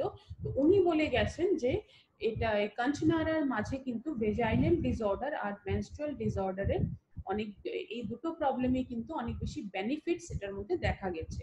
নেক্সট হলো থাইরয়েড কমপ্লিকেশনের জন্য এটা অনেক বেশি ইউজফুল, তার মানে থাইরয়েডটাকে ব্যালেন্স করতেও হেল্প করবে। অনেকেই আছেন মেনস্ট্রুয়াল সাইকেলে কিন্তু খুব বেশি হেভি ব্লিডিং হয়, এই প্রবলেমটা যার আছে সেখানেও কিন্তু অনেক বেশি ভালো কাজ করবে। ওভেরিয়ান সিস্ট, যেটা সিস্টের আমরা এখন একটু কথা বলেছিলাম যে যদি ম্যাচিওর হচ্ছে না, তো সিস্ট ডেভেলপ হয়ে যাচ্ছে আর ওভেরিটা বেড়ে যাচ্ছে, তো সেই সিস্টকে ট্রিট করার মতো বেনিফিটসও কিন্তু এটাতে রয়েছে। এছাড়া ওবেসিটি যেটা প্রবলেমের জন্য পিসিওডি বা পিসিওএস হতে পারে, সেই ওবেসিটিটাকে, তার মানে ওজন কমাতেও কিন্তু হেল্প করবে। এখন এছাড়া কাঞ্চনারার সাথে কি কি রয়েছে, সিগ্রু রয়েছে, যেটা সজনে ডাটা আমরা খাবার দাবারে ইউজ করি, বরুণ রয়েছে, সিরসা রয়েছে। এই পুরো কম্বিনেশনটা কিসে কাজ করছে, পিটুইটারি, যেটা গ্ল্যান্ড বলেছিলাম আমাদের ব্রেইনে আছে, পিটুইটারি ফাংশনে অনেক বেশি ভালো কাজ করবে, থাইরয়েড ফাংশনে অনেক বেশি ভালো কাজ করবে, আর আমাদের বডির মেটাবলিজম, তার মানে বডির যেটা পুরো সম্পূর্ণ কাজ করার যেটা প্রত্যেকটা অর্গান কাজ করার যেটা প্রসেস, সেই প্রসেসটাকে বেটার করতে, ইমপ্রুভ করতে হেল্প করবে। এখন নেক্সট স্টার হার্বসে কি রয়েছে, গুগলু শুদ্ধা। এখন শুদ্ধা কথাটার অর্থটা বুঝে নিন। এটা কিন্তু গুগলু যে জিনিসটা দেওয়া হয়েছে, হার্বসটা দেওয়া হয়েছে, সেটা পিউরিফাইড ফর্মে দেওয়া হয়েছে। পিউরিফাইড ফর্মে দেওয়ার পেছনে একটা কারণ আছে। ওগুলো যেটা সেটা কিন্তু গাছের ছালের থেকে নেওয়া হয়। গাছের ছালটা আমরা ডেফিনেটলি দেখেছি এটা একটা খোলা জায়গায় থাকে, উন্মুক্ত জায়গায় থাকার জন্য এটা কিন্তু এটা গাছের ছাল থেকে নেওয়ার সময় এটাতে কিন্তু অনেক অনেক ধরনের জার্মস ব্যাকটেরিয়া থাকতে পারে বা ধুলোবালি থাকতে পারে। সেটার জন্য এটাকে পিওর করার পরে পিউরিফাইড ফর্মে গুগলুটাকে ইউজ করা হয়েছে। এটা একটা অনেক আয়ুর্বেদিক অনেকগুলো ফর্মুলেশনে কিন্তু এটা একটা মেইন সামগ্রী হিসাবে ব্যবহার করা হয় অনেক বছর থেকে। ডেফিনেটলি মেডিসিনাল প্রপার্টিজ যদি গুগলুর আমি বলি, সবচেয়ে প্রথম হলো অ্যান্টি ওবেসিটি, তার মানে ওজন বৃদ্ধির যেটা প্রবলেম রয়েছে সেটাতে কমাতে ডেফিনেটলি অ্যান্টি ওবেসিটি বলা হচ্ছে, যদি ওজন কমাতে হেল্প করবে। হাইপোলিপিডেমিক, সেটার কথাটা মানে হলো আমাদের শরীরে একদম সিম্পল ভাবে বুঝবেন, আমাদের শরীরে লিপিড বলে কিছু জিনিস থাকে যেগুলো একেবারে সাধারণভাবে বলতে গেলে ফ্যাট ধরে নিন, সেগুলো শরীরের জন্য প্রয়োজনীয় জিনিস, কিন্তু মাত্রায় পর্যাপ্ত মাত্রায় থাকতে হবে। যদি মাত্রায় একটু বেশি হয়ে যায় তখন কিন্তু প্রবলেম। তো এই লিপিড ফাংশনটাকে একটু ভালো করে ব্যালেন্সে রাখতে হেল্প করবে। নেক্সট এটার মধ্যে স্টার হার্বস এ রয়েছে শিলাজিত শুদ্ধ। শিলাজিতর মধ্যেও আমরা শুদ্ধ কথাটা ইউজ করেছি, তার মানে শিলাজিতটাকেও কিন্তু পিউরিফাইড ফর্মে ইউজ করা হয়েছে। এখন শিলাজিতের কথা যদি বলি, আয়ুর্বেদের হিস্ট্রিতে কিন্তু অনেক বছর ধরে এই হার্বসটা বা জড়িবুটিটা ইউজ হচ্ছে। 3000 বছর থেকে বেশি সময় ধরে এটা ইউজ করা হচ্ছে আয়ুর্বেদে। অনেকেই হয়তো শুনেছেন শিলাজিতের নাম, কিন্তু আমরা সাধারণত শিলাজিতের নামটা পুরুষের যেগুলো সেক্সুয়াল প্রবলেমে ইউজ হয় আমরা অনেকবারই শুনেছি, কিন্তু শিলাজিতের মধ্যে কিন্তু অনেক এরকম বেনিফিটস আছে যেগুলো মহিলাদের জন্য অনেক বেশি ভালো কাজ করবে। এটাতে ফলভিক অ্যাসিড বলে একটা অ্যাসিড থাকে, নামটা মনে না রাখলেও চলবে, বুঝে নিন। একটা অ্যাসিড থাকে যেটা নাকি আমাদের খাবার দাবারের থেকে যখন আমরা প্রয়োজনীয় পুষ্টিকর দ্রব্যগুলো পাচ্ছি সেগুলোকে আমাদের বডিতে অ্যাবজর্ব হতে অনেক ভালোভাবে হেল্প করতে পারে এই অ্যাসিডটা, যেটা শিলাজিতে রয়েছে। এখন মেডিকেল বেনিফিটস যদি দেখি, প্রথমটা হলো শিলাজিৎ কিন্তু মেনস্ট্রুয়াল সাইকেলকে রেগুলার করতে অনেক বেশি হেল্প করে। তার মানে যেটা ইরেগুলার পিরিয়ডস এর প্রবলেম সেটার থেকে সেটাকে ঠিক করতে শিলাজিৎ ডেফিনেটলি হেল্প করবে। নেক্সট হলো আপনাদের এনার্জি লেভেলটাকে অনেক বেশি বাড়িয়ে তোলে, এনার্জি লেভেলটা বুস্ট করতে পারে, ইমপ্রুভ করতে পারে। অনেক ধরনের ক্যান্সার রয়েছে যেটাতে এটা অনেক অনেক বেশি ভালো কাজ করে। এটা স্টাডিজে দেখা গেছে যে টক্সিনস গুলো যেগুলো ক্যান্সারে হয়, সেই অনেক ধরনের ক্যান্সারে কিন্তু এটা বেনিফিট বা ইউজফুল হতে দেখা গেছে। যে যেমন ধরে নিন লাংস ক্যান্সার হয়ে গেল, ওভেরি ক্যান্সার হয়ে গেল, বা আমাদের যেগুলো ব্রেস্ট ক্যান্সারের প্রবলেম রয়েছে মহিলাদের মধ্যে, এই সমস্ত ক্যান্সারগুলোতে কিন্তু অনেক বেশি ইউজফুল দেখা গেছে। স্কিন হেলথের জন্য শিলাজিৎ কিন্তু অনেক বেশি ভালো। একটা দেখে নিন, আপনারা প্রোডাক্টটা হয়তো অন্য কোনো প্রবলেমে নিচ্ছেন, কিন্তু সাথে কিন্তু অনেকগুলো অ্যাডেড বেনিফিটস আমরা পেয়ে যাচ্ছি প্রোডাক্টটার থেকে। স্কিনটাতে ডেফিনেটলি স্কিন হেলথকে বেটার করবে, গ্লোটা মেনটেন করবে ন্যাচারালি। আর লাস্টে এটা কিন্তু বোন গ্রোথের জন্য অনেক বেশি ভালো, কারণ শিলাজিতে ক্যালসিয়াম কন্টেন্টটা খুব খুব মাত্রায় অধিক মাত্রায় প্রয়োজন থাকে এখানে। এই ক্যালসিয়ামের মাত্রাটা খুব পর্যাপ্ত মাত্রায় এখানে থাকে, যে আমাদের বোন গ্রোথের জন্য এটা অনেক বেশি ভালো কাজ করে। এখানে আছে আমাদের নেক্সট হলো হিঙ্গশুদ্ধা। নেক্সট যেটা জড়িবুটি নিয়ে কথা বলবো, হিঙ্গশুদ্ধা মানে হলো যেটা আমরা সাধারণ ভাষায় হিং বলে থাকি, আমরা কিচেনে ইউজ করি হিংটাকে। হিংটা আমরা হয়তো অনেকেই জানি যে আমাদের হজম ক্রিয়ার জন্য অনেক বেশি ভালো। আমরা হয়তো মা ঠাকুমাদের মুখে অনেকেই শুনেছি যে হিং খাবার দাবারে ইউজ হয়, সেটা হজম ক্রিয়াকে বেটার করার জন্য এটা স্পাইস হিসাবে ইউজ হচ্ছে। তার মানে হিং এর মধ্যে ফাইবার বলে একটা জিনিস অনেক মাত্রায় থাকে, যেটা আমাদের হজম ক্রিয়াকে রেগুলেট করতে বা ইমপ্রুভ করতে অনেক বেশি হেল্প করে। এছাড়াও এটা কিন্তু মহিলাদের যেটা রিপ্রোডাক্টিভ হেলথ সেটার জন্য অনেক বেশি ভালো। তার মানে এতক্ষণ আমরা পুরুষ হরমোন কথা বলেছি এন্ড্রোজেনের, এখন একটু ফিমেল হরমোন বলবো, প্রোজেস্টেরন যেটাকে বলে, বা মহিলা হরমোন ভাবে মনে রাখলেই হবে। সেই মহিলাদের হরমোনগুলোকে একটু বেটার তৈরি করতে বডিতে হেল্প করবে। আর যেগুলো প্রিমেচিওর বার্থের প্রবলেম থাকে, ধরে নিন সাধারণত প্রেগনেন্সিতে কি হয়, 9 মাসে বেবি ডেলিভার হওয়া উচিত, কিন্তু অনেক সময় দেখা যায় যে 7 মাসেই হয়তো ডেলিভারিটা হয়ে গেল। সেই ইমেচিওর বার্থ বলা হয় এটাকে, সেটার থেকে ডেফিনেটলি বাঁচাবে, এটার থেকে প্রবলেমটার থেকে বাঁচাতে হেল্প করে। আর যেটা লেবারের সময় এক্সেসিভ একটা ব্লিডিং এর চান্সেস থাকে, সেটার থেকে অনেক সেই প্রবলেমটাতে অনেক বেশি ইউজফুল। এছাড়া মেনস্ট্রুয়াল পেইনটাতে কিন্তু কমাতে অনেক বেশি হেল্প করে। এখন মেনস্ট্রুয়াল সাইকেলে একটা জিনিস মহিলারা ডেফিনেটলি বুঝবেন, অনেকেরই কিন্তু পিরিয়ডস এর সময় ব্লাড ক্লটিং এর প্রবলেম হয়। তার মানে যখন ব্লিডিংটা হচ্ছে বা ব্লাড ফ্লোটা হচ্ছে মেনস্ট্রুয়াল সাইকেলে, তখন ব্লাডের সাথে সাথে ক্লটস অনেক বেশি ফ্লো হয়। এই ক্লটিং এর প্রবলেম যার বেশি আছে, এই হিঙ্গু শুদ্ধার জন্য এই ব্লাড ফ্লোটাকে ইনক্রিজ করে, ক্লটিং এর প্রবলেমটাকে কমিয়ে দেয়। আর ক্লটিং এর প্রবলেমটাকে কমালে কিন্তু ডেফিনেটলি মেনস্ট্রুয়াল সাইকেলে যে পেইনটা হয় আপনাদের, সেই পেইনটাকে কিন্তু এটা ন্যাচারাল ওয়েতে একটু কমিয়ে দিতে পারে। এছাড়া এখানে আমরা কম্বিনেশনটা কি দেখলাম, হিঙ্গু শুদ্ধা দেখলাম, গুগলে শুদ্ধা দেখলাম, শিলাজিতে শুদ্ধা দেখলাম। এই তিনটের সাথে আরেকটা জিনিস আছে যেটা আমরা বলি মেথি। মেথিটা আমরা ডেফিনেটলি কিচেনে ইউজ করি, একটা স্পাইস, একটা মশলা। এই চারটের কম্বিনেশন কি কি কাজ করবে, আমাদের লিপিড মেটাবলিজমটাকে বাড়িয়ে তোলে, যেটা আমি ফ্যাটের মাত্রা বলেছিলাম। ওয়েটটাকে ফাইট করবে, তার মানে ওজনটাকে বাড়তে দেবে না, এবং অ্যাড্রেনাল আর পিটুইটারি ফাংশনটাকে ব্যালেন্স করবে। তার মানে অ্যাড্রেনাল আমরা দেখেছিলাম যেটা মেল হরমোন বা পুরুষ হরমোন বানায় এই গ্রন্থিটা, আর পিটুইটারি আমরা দেখেছিলাম যেটা ব্রেইনে আছে গ্ল্যান্ডটা। এই দুটোরই গ্ল্যান্ডের বা গ্রন্থির ফাংশনটাকে কিন্তু এটা ব্যালেন্স করবে। এখন দেখুন, এছাড়া কম্বিনেশনে যদি কথা বলি, শতাবরী আর শিলাজিতুর যেটা কম্বিনেশন, সেটা আপনাদের হরমোনাল ফাংশনটাকে ব্যালেন্স করবে, আর যেটা ওভারি রয়েছে মহিলাদের শরীরে, সেই ওভারির ফাংশনটাকে অনেক বেশি ব্যালেন্স করে দেয় বা ফাংশনটাকে প্রপারলি করতে হেল্প করে। আর লাস্টে এটাতে দেওয়া হয়েছে কাশিসা শুদ্ধ পাউডার। কাশিসা শুদ্ধ পাউডার অন্য কিছু না, নামটা হয়তো শুনতে অনেক বেশি কিছু লাগছে, এটা কিন্তু আয়ুর্বেদিক ফর্ম অফ আয়রন। তার মানে আয়রনের আয়ুর্বেদিক ফর্ম। এটা কেন দেওয়া হয়েছে, এটা কিন্তু আপনাকে এনিমিয়ার প্রবলেম থেকে বাঁচাবে। তার মানে ডেফিনেটলি সাইকেলের সাথে, আমাদের মেনস্ট্রুয়াল সাইকেলের সাথে এনিমিয়াটা অনেক ওতপ্রোতভাবে জড়িত থাকে। তো ডেফিনেটলি এনিমিয়া থেকে বাঁচালে আপনাদের এই সময় যদি এনিমিয়ার প্রবলেম না হয়, বডিটা প্রপারলি ডেফিনেটলি কাজ করবে। এখন সাইক্লোভার যেটা আমরা কাজ দেখবো, একটু ব্রিফ করে নিচ্ছি যা যা আমরা এখনো অবধি ডিসকাস করলাম।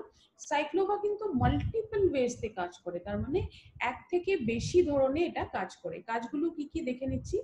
এটা আপনার থাইরয়েড ফাংশনটাকে রেগুলেট করবে, মান্থলি সাইকেলটাকে রেগুলেট করবে, হরমোন লেভেলটাকে ব্যালেন্স করবে, বডির মেটাবলিজমটাকে ইমপ্রুভ করবে, অ্যান্টি অবিসিটি, ওজন যেটা বেড়ে যাওয়ার একটা, বৃদ্ধি হওয়ার একটা বিষয় থাকে, চান্সেস থাকে, সেটাকে বাধা দিবে। ইউটেরাসটাকে পিউরিফাই করবে, তার মানে পরিষ্কার করে দেবে, এনিমিয়া থেকে ডেফিনেটলি বাঁচাবে। আর যেই ওভামগুলি তৈরি হচ্ছে, তার মানে যে ডিম্বাণুগুলো তৈরি হচ্ছে, ওগুলো গুড কোয়ালিটি হবে, তার মানে খুব ভালো কোয়ালিটির ডিম্বাণু তৈরি হবে। এবং ওভারিজের যেটা ফাংশন, তার মানে কাজ করার যেটা প্রসেস, সেই প্রসেসটাকে রেগুলেট করবে যাতে এটা নর্মাল ভাবে কাজ করতে পারে। এই সমস্ত ওয়েতে কিন্তু আমাদের একটাই প্রোডাক্ট কাজ করবে, সাইক্লোভা। এখন প্রোডাক্ট সম্পর্কে সম্পূর্ণ আইডিয়া হয়ে গেল, পুরো ক্লিয়ার হলো। এখন ডেফিনেটলি একটা কোয়েশ্চেন আসছে যে কাকে দেব এবং ডোসেজটা কি হবে, কাকে দেবেন। পিসিওডি, পিসিওএস যেটা নিয়ে আজকে আমরা জানলাম, সেই প্রবলেমগুলোতে দিতে পারেন। কারো যদি মেনস্ট্রুয়াল সাইকেলটা ইরেগুলার হয়ে গেছে, যেখানে হয়তো আপনি ওমেন কম্পেনিয়ন দিচ্ছিলেন, সেখানে কিন্তু এটা সাপোর্ট করতে সাইক্লোভাটা সাথে দেওয়া যেতে পারে। আর যদি ইনফ্লেমেশনের প্রবলেম আছে, তার মানে সোয়েলিং আছে, তবেও দিতে পারেন। ডোসেজটা কত হবে, 1 থেকে 2 ক্যাপসুল দিনে 2 বার খাবার দাবারের পর। 1 থেকে 2 ক্যাপসুল দিনে 2 বার খাবার দাবারের পর। এখন ক্যাপসুল একটা করে হবে না 2টা করে হবে, এটা কিন্তু প্রবলেম কতটা বেশি সেটাতে ডিপেন্ড করবে। একটা জিনিস সবসময় মনে রাখবেন, সাইক্লোভাটা কিন্তু মাদারহুডের গ্যারান্টি না। সেই জন্য যাকেই প্রোডাক্টটা দিচ্ছেন এই ধরনের প্রমিস বা ক্লেম করবেন না বা গ্যারান্টি দিবেন না যে সাইক্লোভাটা নিয়ে নিলে যদি কনসিভ করতে পারছে না 100% গ্যারান্টি কনসিভ করে নিবে, এই ধরনের গ্যারান্টি কিন্তু একেবারেই দিবেন না। কারণ সাইক্লোভাটা একটা ওয়েলনেস প্রোডাক্ট, মনে রাখবেন। আর এই প্রবলেম গুলো যেগুলো কনসিভ করার প্রবলেম হয় এগুলো কিন্তু নানা কারণে হতে পারে, সেই জন্য এইভাবে কোনো ক্লেম করে বা প্রমিস করে দিবেন না, এটা কোনো মাদারহুডের গ্যারান্টি দেওয়ার প্রোডাক্ট নয়। এখন এলিমেন্টস ওয়েলনেস এর যেটা সাইক্লোভা আমরা আজকে জানলাম, সেটা কি কি আমরা জানলাম একটু বলবো। আয়ুর্বেদিক ইনগ্রেডিয়েন্টস দিয়ে ডেফিনেটলি বানানো হয়েছে, তো ডেফিনেটলি ন্যাচারালি কাজ করবে। এটা যেটা সাইক্লোভার মধ্যে ফর্মুলেশনটা ইউজ হয়েছে, আমি শুরুতেই দেখিয়েছিলাম ডক্টর এস.কে. শর্মা। এই ফর্মুলেশনটা কিন্তু ওনার কাছে অনেক দিন অনেক বছরের কিন্তু এক্সপিরিয়েন্স রয়েছে। এই ফর্মুলেশনের 10 বছর থেকে বেশি সাকসেসফুল রেশিও থাকার একটা এক্সপিরিয়েন্স রয়েছে। তো এটা একেবারে নতুন ফর্মুলেশন না, ডেফিনেটলি একটা হিস্ট্রি রয়েছে এটা সাকসেসফুল রেটের। দেন এটা 60% এর বেশি মহিলাদের মধ্যে দেখা গেছে 6 মাস রেগুলারলি সাইক্লোভা এই ফর্মুলেশনটা ইউজ করার পরে কিন্তু সাকসেসফুল রেটটা অনেক বেশি ভালো, খুব ভালো রেজাল্ট পেতে দেখা গেছে 60% থেকে বেশি মহিলাদের মধ্যে। এখন সাইক্লোভা যাকে দিচ্ছেন, যদি আদার কোনো লাইফস্টাইল প্রবলেম আছে, যেমন ধরে নিন সাথে ওমেন কম্পেনিয়নটা দিতে পারেন, একটু সিভিয়ার যদি কেস হয়, যেমন স্ট্রেস লেভেল যদি অনেক বেশি বা থাইরয়েডের প্রবলেম রয়েছে, তবে দুটো প্রোডাক্টই কিন্তু সাথে কম্বাইন করে দিতে পারেন, ফাই স্ট্রেস আর থাই হেলথ। মনে রাখবেন কিছু কিছু গাইডলাইন কিন্তু যখনই প্রোডাক্টটা দেবেন সেটা দিতে হবে, আমি আগে ডিটেলসে বলে দিব। এখন সাইক্লোভাটাকে স্পেশাল প্রোডাক্ট বলা হয়েছে 3টে কারণে। প্রথম কারণটা হলো যে সাইক্লোভাতে যে নলেজটা ইউজ করা হয়েছে এটা কিন্তু প্রাচীন গ্রন্থতে যে আয়ুর্বেদের নলেজটা আছে সেই নলেজটা নিয়ে ইউজ করা হয়েছে। সেকেন্ড হলো এটাতে মডার্ন টেকনোলজিকে মার্জ আপ করে ইউজ করা হয়েছে। দেখুন, প্রাচীন নলেজ আর আমাদের মডার্ন টেকনোলজি এটা কিন্তু খুবই একটা এক্সিলেন্ট কম্বিনেশন। আর 3 নম্বর পয়েন্টটা হলো যে এটা 10 বছর থেকে বেশি এক্সপিরিয়েন্স রয়েছে এই ফর্মুলেশনে সাকসেসফুল রেটে। তো এই 3টে পয়েন্টের জন্য কিন্তু সাইক্লোভাকে অনেক বেশি স্পেশাল প্রোডাক্ট বলা হয়। একটা জিনিস সবসময় মনে রাখবেন, সাইক্লোভাটা কিন্তু কোনো ম্যাজিকের মতো কাজ করবে না।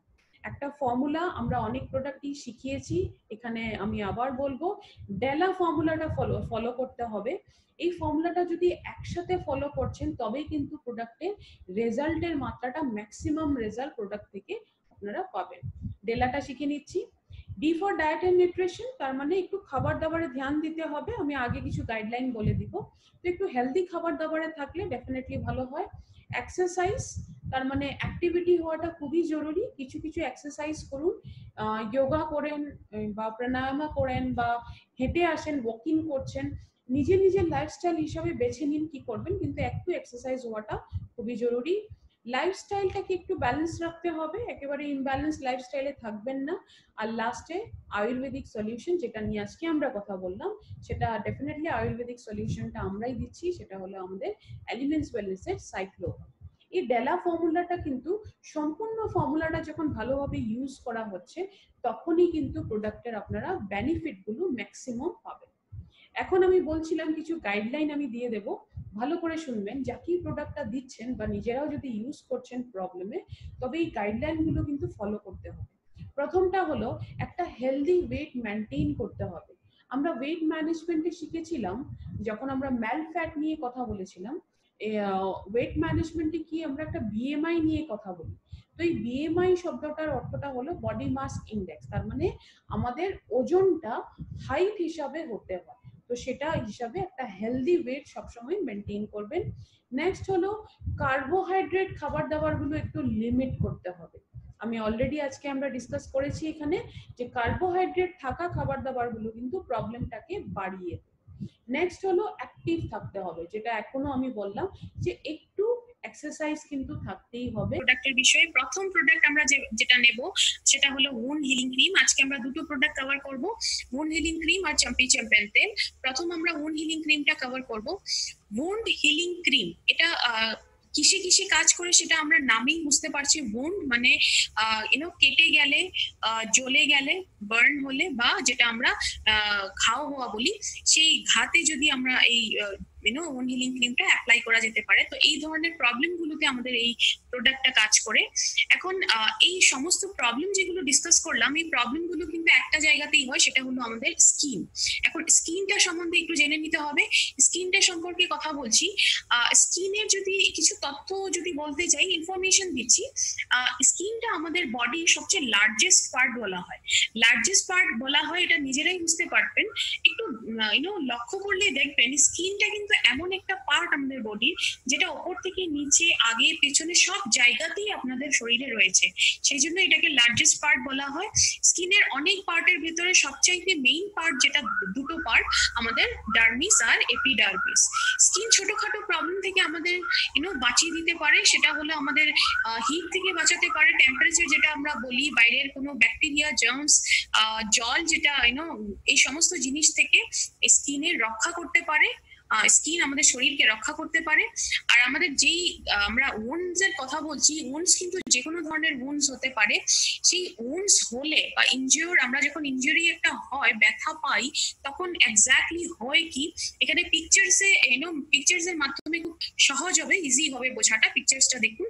প্রথমে রাইট হ্যান্ড সাইডে একদম প্রথম পিকচারটা উপরে যেটা দেখতে পাচ্ছেন, সেটাতে আপনারা দেখুন যে স্কিনটা কেটে গেছে। সেরকম কেটে গেলে কি হয়, সবচেয়ে প্রথম হবে ব্লিডিং স্টেজ। মানে কেটে গেলেই কিন্তু ভিতরে স্কিনটা খুলে গেল আর ভিতর থেকে রক্ত বেরোনো শুরু হয়ে যায়। তারপরে আমাদের হিলিং প্রসেসটা শুরু হয়। এর পরের যেটা আমাদের স্টেপ হলো, সেটা আস্তে আস্তে করে স্কিনের যেটা হিলিং প্রসেসটা শুরু হয়। হিলিং প্রসেসের মধ্যে সবচেয়ে প্রথম স্টেজটা কি? প্রথম স্টেজটা হলো, সেটাকে ব্লাড ক্লটিং বলা হয়। ব্লাড ক্লটিং, যেটা আমরা সেকেন্ড পিকচারটাতে দেখুন, রাইট হ্যান্ড সাইডে নিচে যেটা পিকচার রয়েছে, ব্লাড ক্লটিং হলো যেটা রক্ত একটা ব্লিডিং হওয়া স্টার্ট হয়, রক্ত পড়া স্টার্ট হয়, সেটাকে বন্ধ করে দেওয়ার প্রসেসটাকে বলা হয় ক্লটিং। তো ব্লাড ক্লটিং প্রসেসটা হতে হবে। আর একদম লাস্টে আমরা কি দেখি, স্কিন যখন যে কোনো জায়গায় কেটে গেল বা পুড়ে গেল, ওই জায়গাটাতে কি হয়, পুড়ে যাওয়ার পরে বা যখন হিলিং প্রসেসটা শুরু হয়, আস্তে আস্তে করে স্কিনের কালারটা কিন্তু চেঞ্জ হয়। কেটে যাওয়ার পরে সেটা রেড থাকবে, আরেকটু চেঞ্জ হবে, আরেকটু চেঞ্জ হবে, এরকম করে করে লাস্টে কিন্তু একেবারেই ডার্ক কালার হয়ে যায়। একদম আলটিমেটলি আমাদের সেই যে পুরনো স্কিনটা একেবারে ড্রাই হয়ে ঝরে গিয়ে পড়ে যায়, পিল হয়ে যায়। আর সেই জায়গাটাতে আবার সেই রিমডেলিংটা চলে, যে আমাদের স্কিনটা রিপেয়ার হওয়া শুরু হয়, আর স্কিনের যেটা ন্যাচারাল কালার সেটা আসা শুরু হয়। এখন এলিমেন্টস ওয়েলনেস এর যদি কথা বলি, এলিমেন্টস ওয়েলনেস হেল্প কি করে করে, এলিমেন্টস ওয়েলনেস এই যে ন্যাচারাল প্রসেসটা আমরা ডিসকাস করলাম, এই ন্যাচারাল প্রসেসটাকে ফাস্ট হতে হেল্প করে। তার মানে তাড়াতাড়ি আপনাদের যেই কেটে যাওয়া অংশটা যদি ভরে যায়, যেটা হিলিং প্রসেস খুব ভালো করে হতে পারে। এলিমেন্টস ওয়েলনেসে এর মুন হিলিং যেটা বলছি, সেটাতে কিন্তু এরকম নভেল কম্বিনেশন অফ হার্বস দেওয়া রয়েছে। এখন লিমিটেশন কি, মার্কেটেও ডেফিনেটলি মুন হিলিং এর একটা প্রোডাক্টস রয়েছে, একটা না একটা থেকে বেশি আছে, অনেক প্রোডাক্টস রয়েছে। সেই প্রোডাক্টস গুলোর লিমিটেশন গুলো একটু ডিসকাস করে নিচ্ছি। প্রথম একটা অনেক বেশি স্কিনের জন্য ফেমাস একটা প্রোডাক্ট আছে আমাদের কাছে, সেটা হলো অ্যান্টিসেপটিক। অ্যান্টিসেপটিক কথাটা সবাই শুনেছেন, হয়তো বাড়ি বাড়িতে থাকে, প্রত্যেকের বাড়িতেই সেটা থাকে। অ্যান্টিসেপটিক কথাটার অর্থ হলো যে এই ক্রিম গুলো কিন্তু আপনাদের স্কিনকে সেপটিক হওয়ার থেকে রক্ষা করে, কিন্তু বাকি অন্য জিনিসে কিন্তু এগুলো ক্রিম কাজ করতে পারে না। যখন কেটে যায় আমাদের স্কিনটা, আমাদের অনেক কিছুতে হেল্পের প্রয়োজন হয়। ক্লটিং এ হেল্প চাই, পিগমেন্টেশনে হেল্প চাই, বা যে ঘাটা হলো, যে কেটে যাওয়ার জায়গাটা, ওটা সম্পূর্ণভাবে ভরে যাওয়াটাও খুব বেশি জরুরি। এই বাকি জিনিসগুলোতে কিন্তু অ্যান্টিসেপটিক হেল্প করতে পারে না। ওটা একটাই কাজ করে, আপনাদের বডিতে সেপটিকের যেটা একটা চান্সেস থাকে, সেই সেপটিকের চান্সেস থেকে প্রোটেক্ট করে রাখে। এটা ডেফিনেটলি একটা লিমিটেশন। আমাদের একটা সলিউশন কি, আমরা লিমিটেশন তো বলছি, তো সলিউশন আমাদের কাছে একটাই আছে, যেটা আমরা এলিমেন্টস ওয়েলনেস এর মুন হিলিং ক্রিম বলছি। এটা কিন্তু যতগুলো যতগুলো আমরা পয়েন্ট দেখলাম বা অপশন দেখলাম যে স্কিনের হেল্প চাই, সেটা ক্লটিং হোক, পিগমেন্টেশন হোক বা উন্ড হিলিং প্রসেস, যেটা সম্পূর্ণভাবে কেটে যাওয়া জায়গাটা ভরে যাওয়ার জায়গা, সব ধরনের কিন্তু এই ক্রিমটা কাজ করবে। তো ডেফিনেটলি এটা অনেক বড় ইউএসপি। এখন এই স্লাইডটাতে দেখুন, আমরা কিন্তু এখানে হার্বস এর কথা বলবো, যেই হার্বস গুলো ইউজ করা হয়েছে, তার মধ্যে সুপারস্টার হার্বস রয়েছে, ওগুলো নিয়ে কথা বলবো। হার্বস কি কি রয়েছে? ক্যালসাইন জাসাদ, লেফট হ্যান্ড সাইডে দেখুন, ক্যালসাইন জাসাদ রয়েছে, দারু হলদি রয়েছে, অ্যালোভেরা রয়েছে, সাল রেজিন রয়েছে, আর এদিকে লেফট হ্যান্ড সাইডে আপনারা দেখতে পাচ্ছেন টি ট্রি অয়েল রয়েছে, দেবদারু অয়েল রয়েছে, মঞ্জিষ্টা যেটা আমরা বলছি সেটা হয়তো দেখতেই পাচ্ছেন সুপারস্টার হার্বস বলা হচ্ছে। মঞ্জিষ্টাকে সুপারস্টার হার্বস কেন বলা হয়, আগে আমরা একটু ডিটেলসে আমরা ডিসকাস করবো। এই সমস্ত হার্বস যে নাম নিলাম, এই সমস্ত হার্বস গুলো কিন্তু আমাদের উন্ড হিলিং ক্রিমে ইউজ করা হয়েছে। এখন আমরা নেক্সট সুপারস্টার হার্বস এর বেনিফিটস গুলো একটু ডিসকাস করে নিব। একদম সিম্পল ভাবে করব, আর একদম ডিটেলসে যাওয়ার কোনো প্রয়োজন নেই, মুখস্থ করার প্রয়োজন নেই। যে মেইন পয়েন্ট গুলো আমি বলবো সেগুলো একটু বুঝলেই হয়ে গেল। প্রথম যেটা আমাদের কাছে সুপারস্টার হার্বস আছে সেটা হলো ক্যালসাইন জাসাদ। ক্যালসাইন জাসাদ কি? একটা একটা জাসাদ ভস্ম বলা হয়। সেটাতে কি থাকে? ক্যালসাইন আর পিওর জিঙ্ক থাকে। সেটা কিসে হেল্প করে? অ্যান্টি যেটা আমরা যেটা উন্ড হিলিং প্রসেস হয়, সেটাতে কিন্তু জিঙ্ক ডেফিসিয়েন্সি হলে চলবে না, সেটাতে কিন্তু ডেফিনেটলি স্লো, জিঙ্ক ডেফিসিয়েন্সিটা হলে আপনাদের হিলিং প্রসেসটা কিন্তু স্লো হয়। তো সেই জিনিসটাকে জিঙ্ক থাকার দরুন ক্যালসাইন জাসাদকে ইউজ করা হয়েছে, সেটা আপনাদের ডেফিনেটলি হিলিং প্রসেসটাকে একটু ফাস্ট করে, আপনাদের হিলিং প্রসেসটা প্রপারলি করতে ডেফিনেটলি হেল্প করবে। এছাড়া যেটা আমরা ক্লটিং বলেছিলাম, রক্ত জমে যাওয়ার যেটা প্রসেস, সেই ক্লটিং কে প্রমোট করে, আর যেটা উন্ড ভরে যাওয়ার যেটা প্রসেস, সেটাতেও হেল্প ডেফিনেটলি করে। আর এক্সেস যেটা ব্লাড লস হয়, সেটা ক্লটিং প্রসেসটা হলে ডেফিনেটলি এক্সেস ব্লাড লসটা থেকে আপনাদের স্কিনকে রক্ষা করবে। নেক্সট আমাদের কাছে এখানে সুপারস্টার হার্বস রয়েছে ঘৃতকুমারী বা অ্যালোভেরা, যেটা আমাকে ঘৃতকুমারী আমরা বলি। অ্যালোভেরা সবসময়ই এটা গ্লোবালি নোন যে অ্যালোভেরাকে স্কিন টনিক বলা হচ্ছে। অনেক ধরনের স্কিন আমাদের অনেক ধরনের প্রোডাক্ট রয়েছে মার্কেটে, যেটাতে অ্যালোভেরা ডেফিনেটলি স্কিন প্রোডাক্ট গুলোতে ইউজ হয়, কারণ এটাকে স্কিন টনিক বলা হয়। স্কিন টনিক কেন বলে? অ্যালোভেরা যে স্কিনের হিলিং প্রসেসটা, সেটাকে অনেক ভালোভাবে করতে হেল্প করে। এখানে রাইট হ্যান্ড সাইডে দেখুন, যেটা স্টেজেস অফ উন্ড হিলিং দেওয়া হয়েছে, যেটা আমি আগেও অনেক বলেছি, একটু করে সামান্য করে বলেছিলাম যে হিলিং এর যেটা প্রসেস আছে, সেটা প্রথমটা হলো কি, আমাদের ব্লিডিং হবে, কেটে যাওয়ার পরে ব্লিডিং হবে, ব্লিডিং এর পরে ইনফ্লেমেশন আসবে। ইনফ্লেমেশন মানে হলো যখন কোনো জায়গা কেটে যায়, ওই জায়গাটা কিন্তু কখনো কখনো একটু সোয়েলিং হয়ে যায়, ফুলে যায়, বা কখনো গরম হয়ে যায় ওই জায়গাটা। তো ডেফিনেটলি সেই প্রসেসটা হবে। ওটার পরে নিচের থেকে সেটা ঠিক হওয়া শুরু হয়। একদম লাস্ট যেটা প্রসেস, সেটা দেখুন রিমডেলিং বলা হয়েছে। রিমডেলিং প্রসেসটা হলো, যেটা একটু আগে আমরা ডিসকাস করেছি, রিমডেলিংটা হলো যে স্কিনের সেই লাস্ট ডার্ক যেটা স্কিন, সেটা পিল হয়ে পরে গিয়ে স্কিনের যেটা নর্মাল কালার, ন্যাচারাল কালার, সেটা আবার আসা শুরু হয়। সেই প্রসেসটা হলো রিমডেলিং। এই সম্পূর্ণ প্রসেসটাতে কিন্তু অ্যালোভেরা খুব বেশি ভালোভাবে কাজ করে। এখন এখানে আমরা বলা হচ্ছে মঞ্জিষ্ঠাটা কিন্তু আমাদের সুপারস্টার হার্বস বলা হচ্ছে। সুপারস্টার কেন বলছে? এটা কিন্তু বায়োমেডিক্যালি এন্ড ফার্মাকোলজিক্যালি জার্নালে আছিল এই জিনিসটা, যে মঞ্জিষ্ঠাকে সুপারস্টার হার্বস বলা হচ্ছে। এটা আয়ুর্বেদে এখন থেকে না, অনেক পৌরাণিক কাল থেকে এটা দেখা হয়েছে।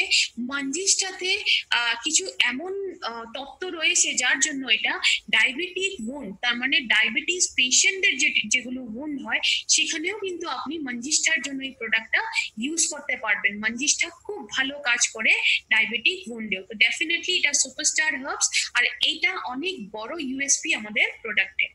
এখন এছাড়া কি কি অয়েলের ইউজ হয়েছে সেটা আমরা দেখে নিচ্ছি। এখানে করঞ্জ অয়েল রয়েছে, দেবদারু অয়েল রয়েছে, আর টি ট্রি অয়েল রয়েছে। এখন বেনিফিট যদি আমরা একদম ব্রিফলি আমরা ডিসকাস করে নিচ্ছি, খুব বেশি ডিটেলসে যাওয়ার প্রয়োজন নেই। কারেন্ট অয়েলের যেটা বেনিফিট, এটা মেইনলি wound healing প্রসেসে কুইক করে, তার মানে ফাস্ট করে আপনাদের হিলিং প্রসেসটা। যদি কোনো সোয়েলিং আছে, ফোলা ভাব আছে, সেটাকে কমিয়ে তুলতেও হেল্প করে। নেক্সট হলো আমাদের কাছে দেবদারু অয়েল। দেবদারু অয়েল যেটা, সেটা আপনাদের ইনফেকশন থেকে বাঁচানোর মেইন কাজ করে। আর লাস্টে tea tree oil. Tea tree oil আজকাল অনেক ধরনের জিনিসই কিন্তু ইউজ হচ্ছে, অনেক স্কিন প্রোডাক্টে ইউজ হচ্ছে। স্পা ইন্ডাস্ট্রিতে যদি স্পাতে কেউ যান রেগুলারলি, আপনারা দেখবেন টি ট্রি অয়েলটা কিন্তু ওখানে খুব বেশি ইউজ হয়। এখানে অ্যান্টি ব্যাকটেরিয়াল প্রপার্টিজ থাকে টি ট্রি অয়েলে, যেখানে ব্যাকটেরিয়াল যেটা একটা ব্যাকটেরিয়ার থেকে আমাদের একটা প্রোটেকশনের যেটা কাজ, সেটা ডেফিনেটলি টি ট্রি অয়েল স্কিনে দিতে পারে। এছাড়া এখানে রয়েছে দারু হলদি।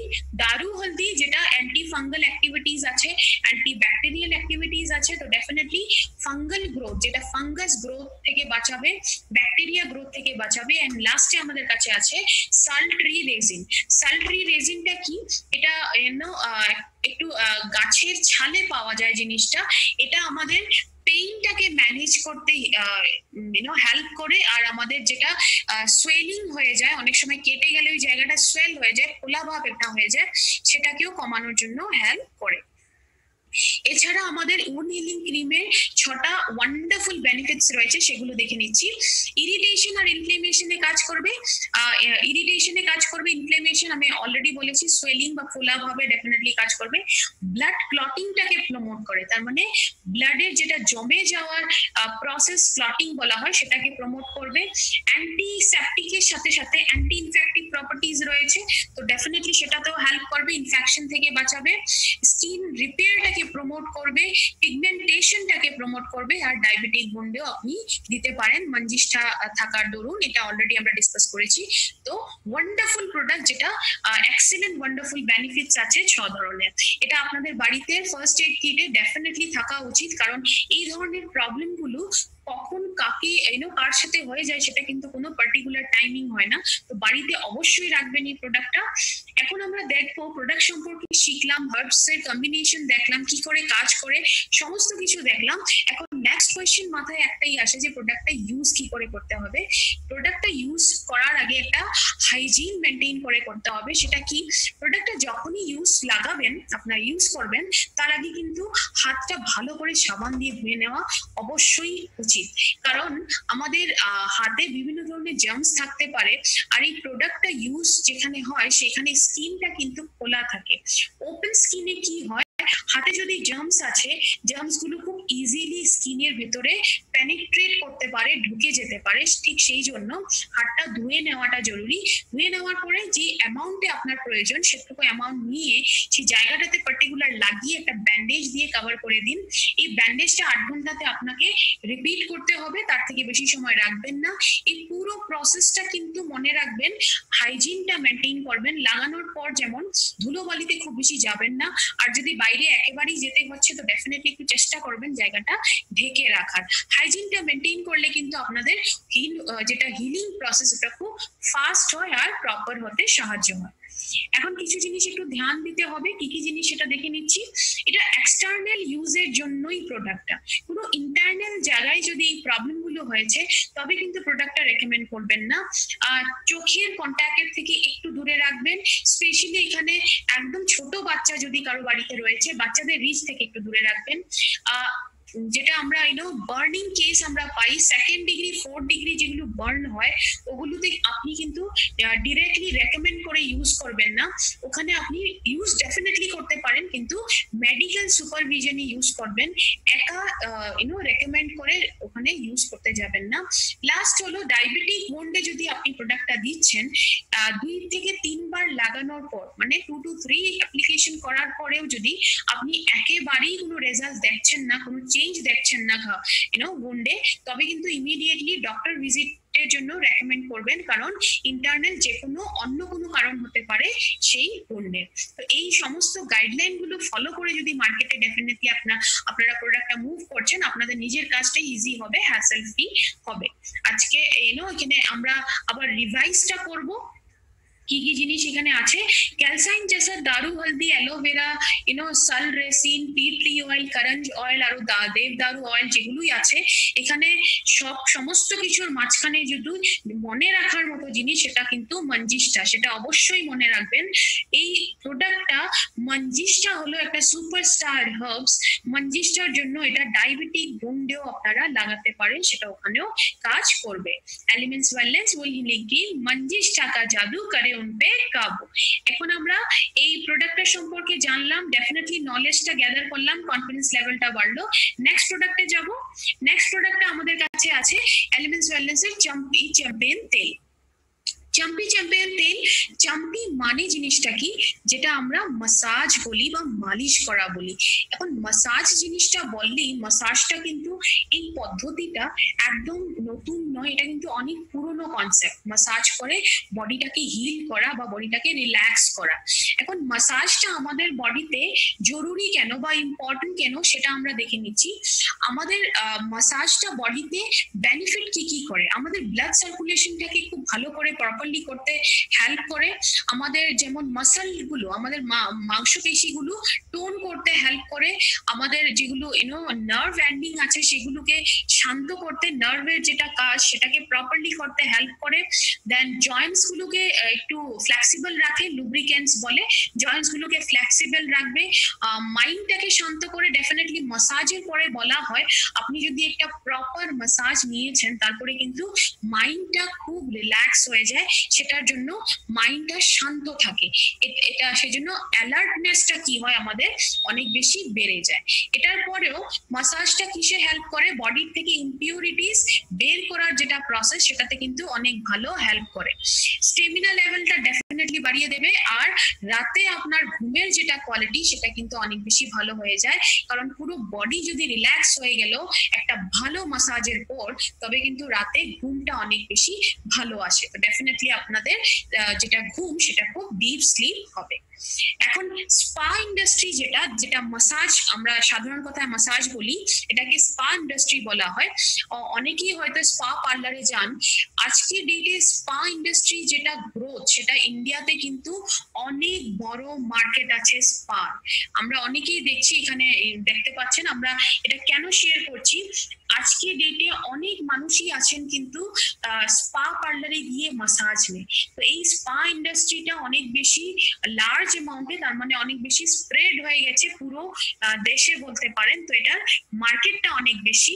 এখন যদি এলিমেন্টস ওয়েলনেসের চাম্পি চ্যাম্পিয়ন তেলের কথা বলি, এটা কিন্তু একটা ওয়ান্ডারফুল প্রোডাক্ট যেটা রিজুভিনেশনে আর ক্লিনজিং এ, এই দুটো প্রসেসেই কিন্তু টিপ টু টো কাজ করে। তার মানে আপনার উপর থেকে নিচে অবধি বডির যে কোনো পোর্শনে এটা কিন্তু খুব ভালো রিজুভিনেশন প্রসেস করে আর ক্লিনজিং করে।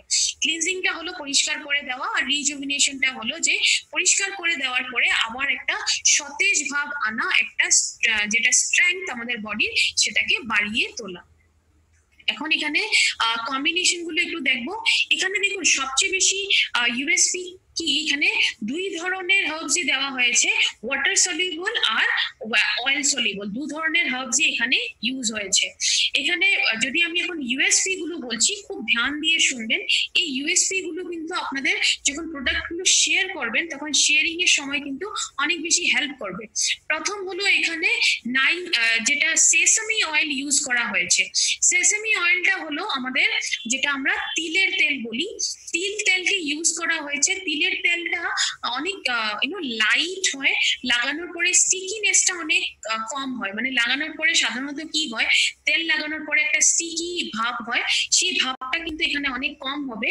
আর যেহেতু এই তেলটা অনেক লাইট, আপনাদের স্কিনে কিন্তু স্কিনের ভেতরে এটা অনেক ইজিলি পেনিট্রেট করতে পারে, তার মানে অনেক ইজিলি এটা স্কিনের ভেতরে ঢুকে যেতে পারে। নেক্সট হলো এটা কোথায় কোথায় লাগাতে পারবেন, বাল, খাল, গাল, তার মানে যে কোনো পোর্শনে আপনারা এই তেলটা ইউজ করতে পারবেন। এটা কত বড় ইউএসপি দেখুন, বাড়িতে আলাদা আলাদা বডি পার্টস এর জন্য আমাদের আলাদা আলাদা তেল রাখতে হয়। আমরা আমরা চুলে অন্য তেল ইউজ করি, বডির জন্য অন্য তেল ইউজ করি। তো এটা সলিউশন হিসাবে যদি ডেফিনেটলি আপনি চান, আপনি এই তেলটা রাখতে পারেন, যেটা আপনি যে কোনো জায়গায় শরীরের যে কোনো অংশে আপনি ইউজ করতে পারেন।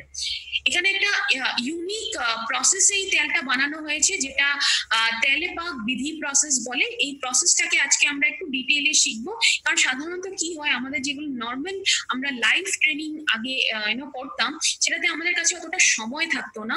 আমরা টোটাল 4 ঘন্টা আমাদের কাছে হতো, আর 4 ঘন্টার মধ্যে আমাদের অনেকগুলো মানে সমস্ত প্রোডাক্ট আমাদেরকে কভার করতে হতো। তো আমরা এত ডিটেলসে গিয়ে কথা বলতে পারতাম না।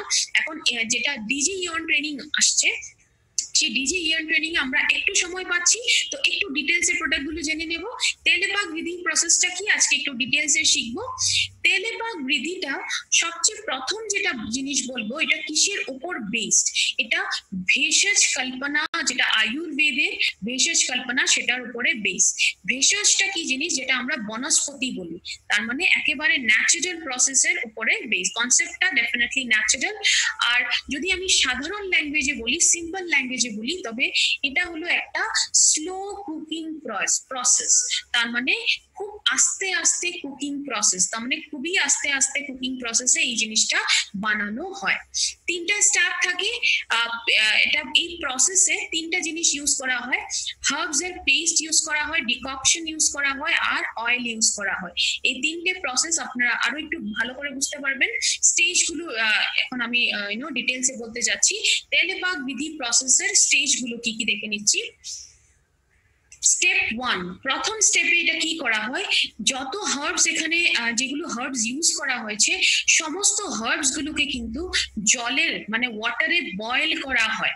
বয়েল ততক্ষণ অবধি করা হয় যতক্ষণ অবধি এটা কনসেন্ট্রেটেড ফর্মে না এসে যায়। কনসেন্ট্রেটেড ফর্ম মানে হলো, এটা কিছু আপনি হার্বস গুলো নিলেন, জলে দিলেন, জলে এগুলো বয়েল করলেন।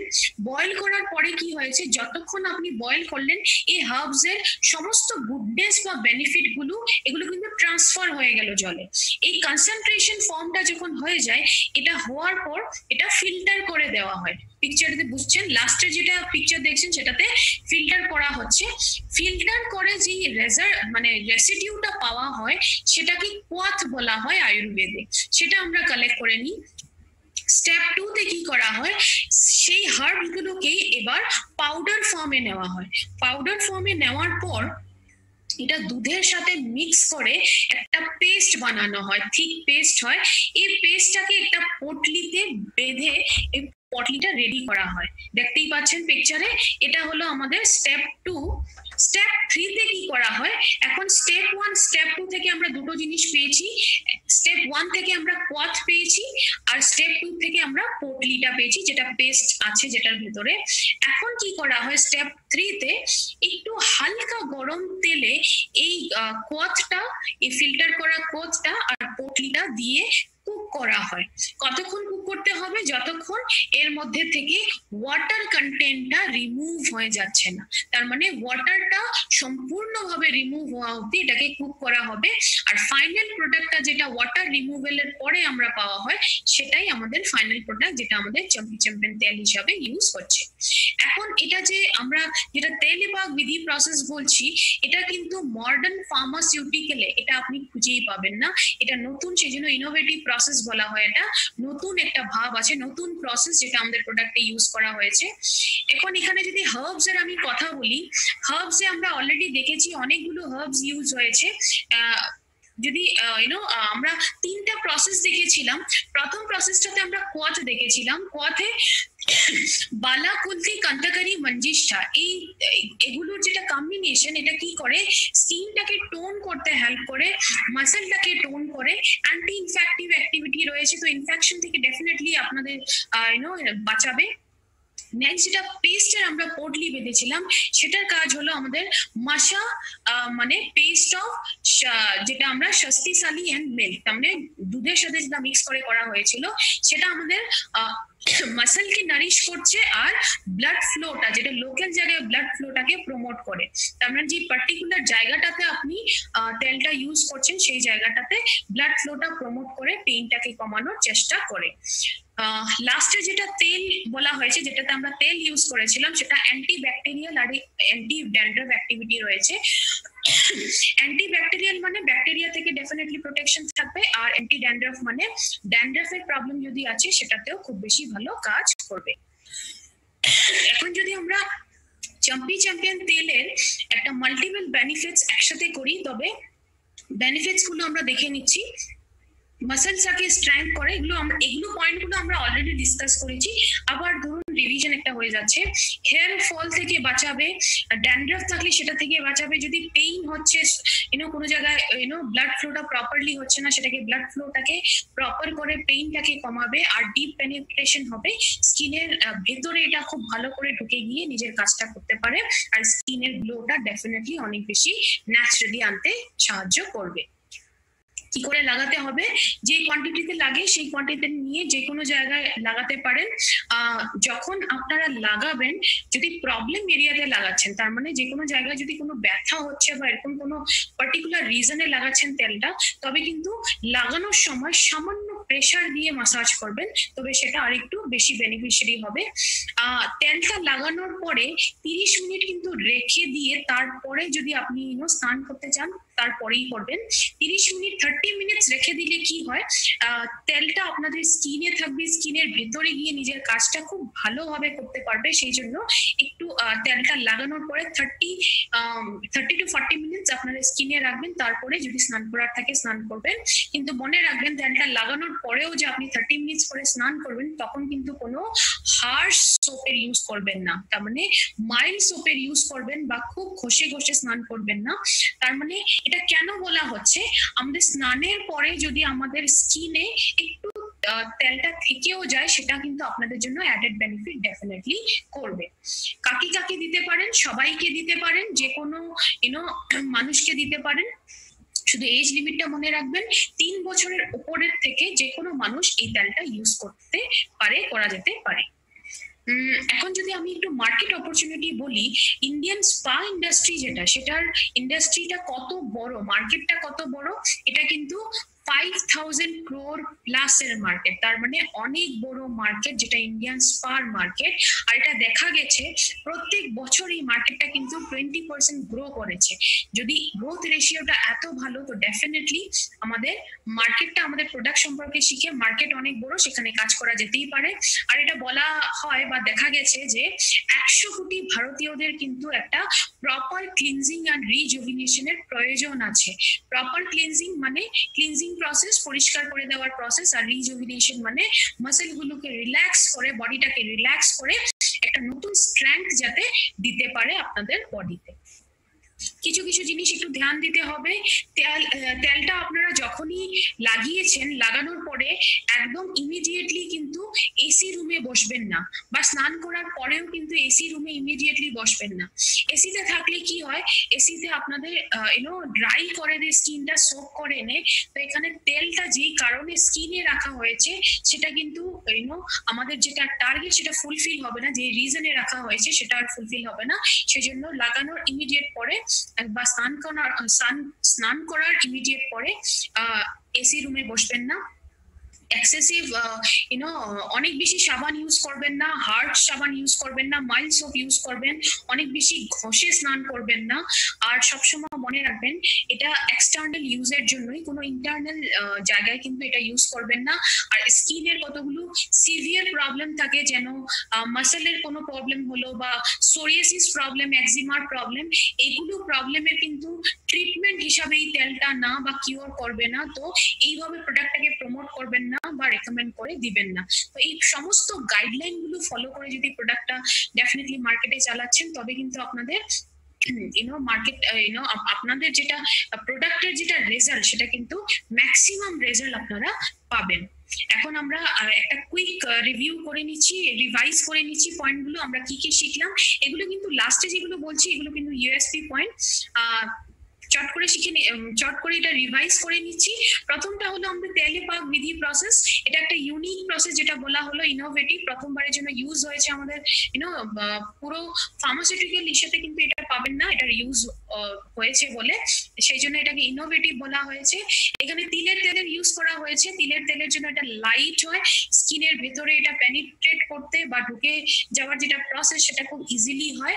আর বডির যে কোনো পার্টে লাগাতে পারেন, বাল, খাল, গাল, তার মানে যে কোনো আপনার যে কোনো সলিউশন, যে কোনো জায়গায় তেল লাগানোর সলিউশন যেটা, সেটা কিন্তু একটা তেলেই কমপ্লিট করে দিতে পারে।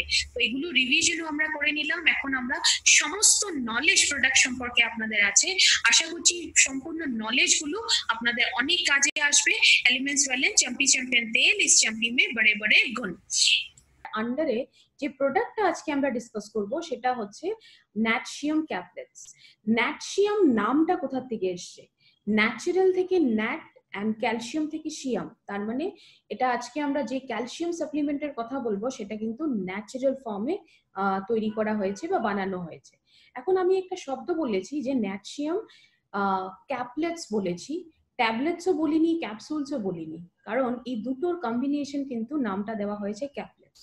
ক্যাপসুলের শেপে রয়েছে প্রোডাক্টটা এবং ট্যাবলেটস এর মতো রয়েছে, ফর্মে রয়েছে। তো ডেফিনেটলি দুটোকে মিক্স করে কম্বাইন করে নামটা দেওয়া হয়েছে ক্যাপলেটস।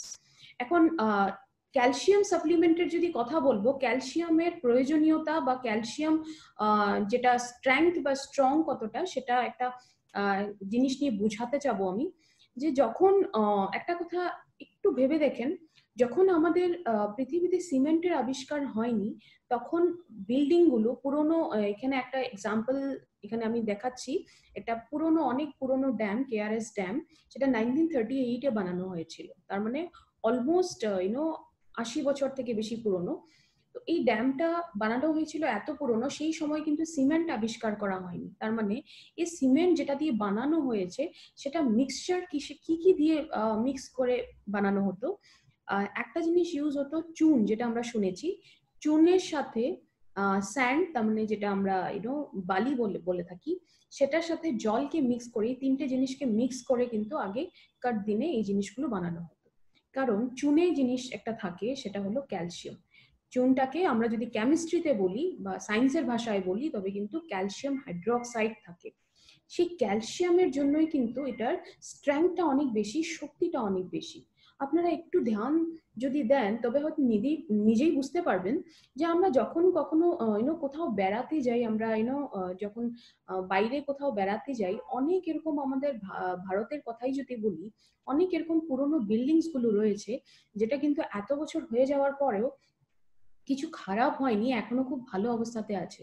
কারণ আগেকার দিনে এই বিল্ডিং গুলোতে ক্যালসিয়াম দিয়ে বানানো হতো বা ক্যালসিয়ামের তত্ত্বটা থাকতো। বুঝতেই পারছেন ক্যালসিয়ামটা স্ট্রেংথের প্রতীক কেন বলা হয়, শক্তির প্রতীক বলা হয়। এখন আমরা দেখে নিব ক্যালসিয়ামের রোল, কি কি আমাদের শরীরে রোল থাকে বা কি কি জিনিসে ক্যালসিয়াম চাই। প্রথম হলো 99% ক্যালসিয়াম কিন্তু আমাদের দাঁতে এবং আমাদের হাড়ে চাই। এই জিনিসটা হয়তো অনেকেই জানেন, কিন্তু 1% ক্যালসিয়াম আমাদের ব্লাডে চাই আর সফট টিস্যুস গুলোতে চাই। সফট টিস্যুস বলতে কোথায় বোঝায়? যেগুলো আমরা কার্টিলেজ বলে থাকি, তার মানে আমাদের নাকের পোর্শনটা, আমাদের কানের পোর্শনটা বা কার্টিলেজ জয়েন্টস গুলোতেও থাকে, হাড়ের জয়েন্টস গুলোতে কার্টিলেজ থাকে, সেগুলোকে সফট হাড় বলতে পারেন। একটু সফট হয়, হাড় যেমন হয় সেরকম হয় না, একটু সফট টিস্যুস হয়। তো ব্লাডে আর সফট টিস্যুসে এই যে 1% ক্যালসিয়ামটা চাই, এটার রোলটা 1% শুনলে কিন্তু আমরা হয়তো অতটা গুরুত্ব দেব না, কিন্তু এই 1% ক্যালসিয়ামও কিন্তু অনেক বেশি ইম্পর্টেন্ট। একটু ডিসকাস করে নিচ্ছি, ধ্যান দিয়ে শুনবেন। এখানে পিকচার্সে হয়তো দেখতে পাচ্ছেন দুটো পিকচার্সে যেটা আছে, প্রথমটা আপনারা দেখছেন বাটারফ্লাই শেপে, তার মানে প্রজাপতির শেপে একটা জিনিস রয়েছে, সেটা একটা গ্ল্যান্ড, যেটা হয়তো আপনারা থাই হেলথে দেখেছিলেন, থাইরয়েড গ্ল্যান্ড। এই থাইরয়েড গ্ল্যান্ডের সেকেন্ড পিকচারটাতে এটার পেছনের পোর্শনটাকে দেখানো হয়েছে। সেখানে দেখুন চারটে ডটস রয়েছে হলদে রঙের, ইয়েলো কালারে চারটে ডটস রয়েছে। এই ডটস গুলোকে বলা হয় প্যারাথাইরয়েড গ্ল্যান্ড। এখন এই গ্রন্থিগুলোর বা গ্ল্যান্ডগুলোর কথা কেন বলা হচ্ছে? আমাদের শরীরে যখনই ক্যালসিয়াম ব্লাডে আসছে, এই থাইরয়েড গ্ল্যান্ডের এটা কাজ যে 99% ক্যালসিয়ামটাকে নিয়ে হাড়ে এবং আমাদের দাঁতে পৌঁছে দেওয়ার কাজটা থাইরয়েড গ্ল্যান্ডের। কিন্তু আমাদের ব্লাডে যখন, শরীরে যখন ক্যালসিয়ামের ডেফিসিয়েন্সি হয়ে যায়, তার মানে ক্যালসিয়ামের মাত্রাটা কমে যায়, তবে কিন্তু এটা প্যারাথাইরয়েড গ্ল্যান্ডের কাম যে হাড়ের থেকে 1% ক্যালসিয়াম নিয়ে সেটা ব্লাড অব্দি পৌঁছে দেয়। তার মানে আমাদের রক্তে এমন একটা রিয়াকশন আছে যেটাতে একটু ক্যালসিয়াম ডেফিনেটলি চাই, ওই ক্যালসিয়াম ছাড়া ওই রিয়াকশনটা হবে না। তো অনেক দীর্ঘকাল অবধি যদি আমাদের শরীরের ভেতরে ক্যালসিয়ামের মাত্রাটা কম থাকে, তবে হাড় থেকে এই ক্যালসিয়াম নেওয়ার যে প্রসেসটা বলছি সেটা কিন্তু অনেক দিন অবধি চলবে। আর যে কোনো জিনিস থেকে একটা জিনিস যদি টেনে নিতে থাকার যেটা প্রসেস সেটা হতে থাকে, তবে কিন্তু সেটা ডেফিনেটলি খালি হয়ে যাবে। যেমন ধরে নিন, আমাদের সেভিংসে কিছু টাকা আমরা রেখেছি, কিন্তু আমাদের বাইরে থেকে আর্নিং সোর্স নেই। সেভিংস থেকে যদি আপনি খরচটা করছেন, খরচপাতি করছেন, তবে কি হবে, যদি বাইরে থেকে আর্নিং সোর্সটা নেই, বন্ধ, তবে সেভিংস থেকে যেই টাকাটা খরচ করছেন সেটা একদিন আসবে যে টাকাটা শেষ হয়ে যাবে।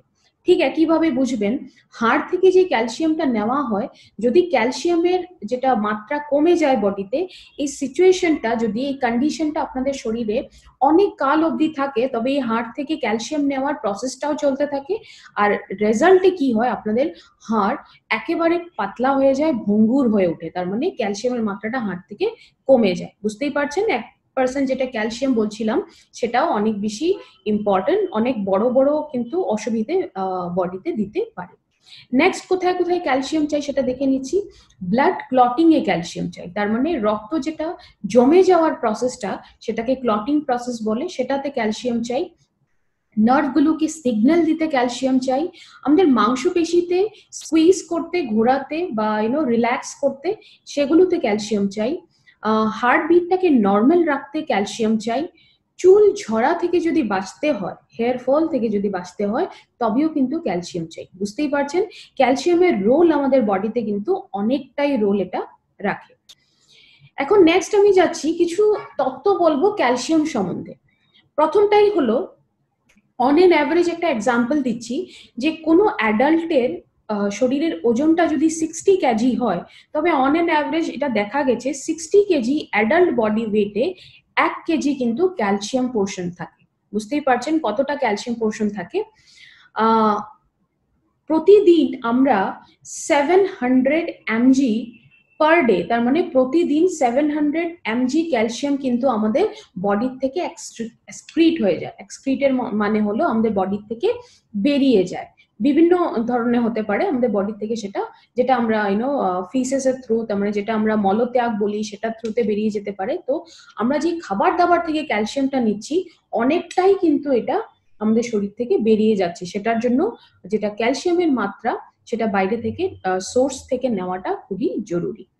নেক্সট হলো, আমাদের যেটা খাবার দাবার, আমাদের ইন্ডিয়ান ডায়েট, যেটা আমাদের যেটা ভারতীয় খাবার দাবার, জেনারেলি এটা দেখা গেছে যে সেই খাবার দাবার গুলোর থেকে কিন্তু 20% to 50% ক্যালসিয়ামই শুধু আমরা বডিতে অ্যাবজর্ব করতে পারি। তার মানে বডিতে ধরে নিন এতটুকু ক্যালসিয়াম 20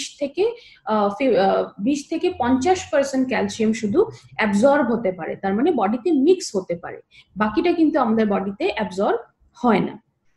নেক্সট হলো, ক্যালসিয়ামের যদি এখন রিচ সোর্সেস গুলো কি কি হয় সেটা যদি বলতে চাই, এখানে পিকচারসে দেখতে পাচ্ছেন, দুধ একটা ক্যালসিয়ামের অনেক ভালো সোর্স, সেটা আমরা হয়তো সবাই জানি। চিজ, যেটা দুধেরই একটা প্রোডাক্ট। সয়া প্রোডাক্টস, যে কোনো সয়া প্রোডাক্টস। আর যেটা গ্রিন লিফি ভেজিটেবলস, পাতা, যে কোনো শাকের ধরনের জিনিসগুলোতে, সেগুলোতে থাকে। আমন্ডস, যেটা বাদাম বলা হয়, সেগুলোতে থাকে। তো এই ধরনের জিনিসগুলোতে ক্যালসিয়ামের মাত্রাটা অনেক বেশি থাকে। একটা ক্যালসিমিয়া বলা হয়, নামটা মনে রাখার দরকার নেই, তার মানে এটা ক্যালসিয়ামের যেটা ডেফিসিয়েন্সি সবচাইতে কমন হয়, সেটা, সেই ডিজিজটাকে বলা হয় হাইপোক্যালসেমিয়া। তো এটা কি হয়, এটা ক্যালসিয়াম, এটার মানে হলো আমাদের রক্তে যখন ক্যালসিয়ামের মাত্রাটা অনেক বেশি কমে যায়, সেই ডিজিজটাকে বা সেই কন্ডিশনটাকে, সেই প্রবলেমটাকে কিন্তু এই নামে বলা হয়। তো নামটা মনে রাখার একেবারেই দরকার নেই, সেটা ধরে নিন এই নামটা শুনলেই বুঝে যাবেন যে এটা ক্যালসিয়ামের মাত্রাটা ডেফিসিয়েন্সি বা কম থাকার কথা বলা হচ্ছে। নেক্সট কিছু আমরা জিনিস হয়তো শুনেছেন, কেউ শুনেননি, কেউ শুনেছেন, যে ভিটামিন ডি বলে একটা জিনিস আছে যেটা কিন্তু আমাদের শরীরে ক্যালসিয়ামের অ্যাবজর্পশনটাকে বাড়িয়ে দেয়। আজকাল ভিটামিন ডির কথা চারিদিকে সবাই বলে। আর এটা দেখা গেছে যে অ্যাভারেজে ইন্ডিয়ানদের শরীরের ভেতরে 10 জনের মধ্যে 7 জনেরই কিন্তু ভিটামিন ডি ডেফিসিয়েন্সি থাকে।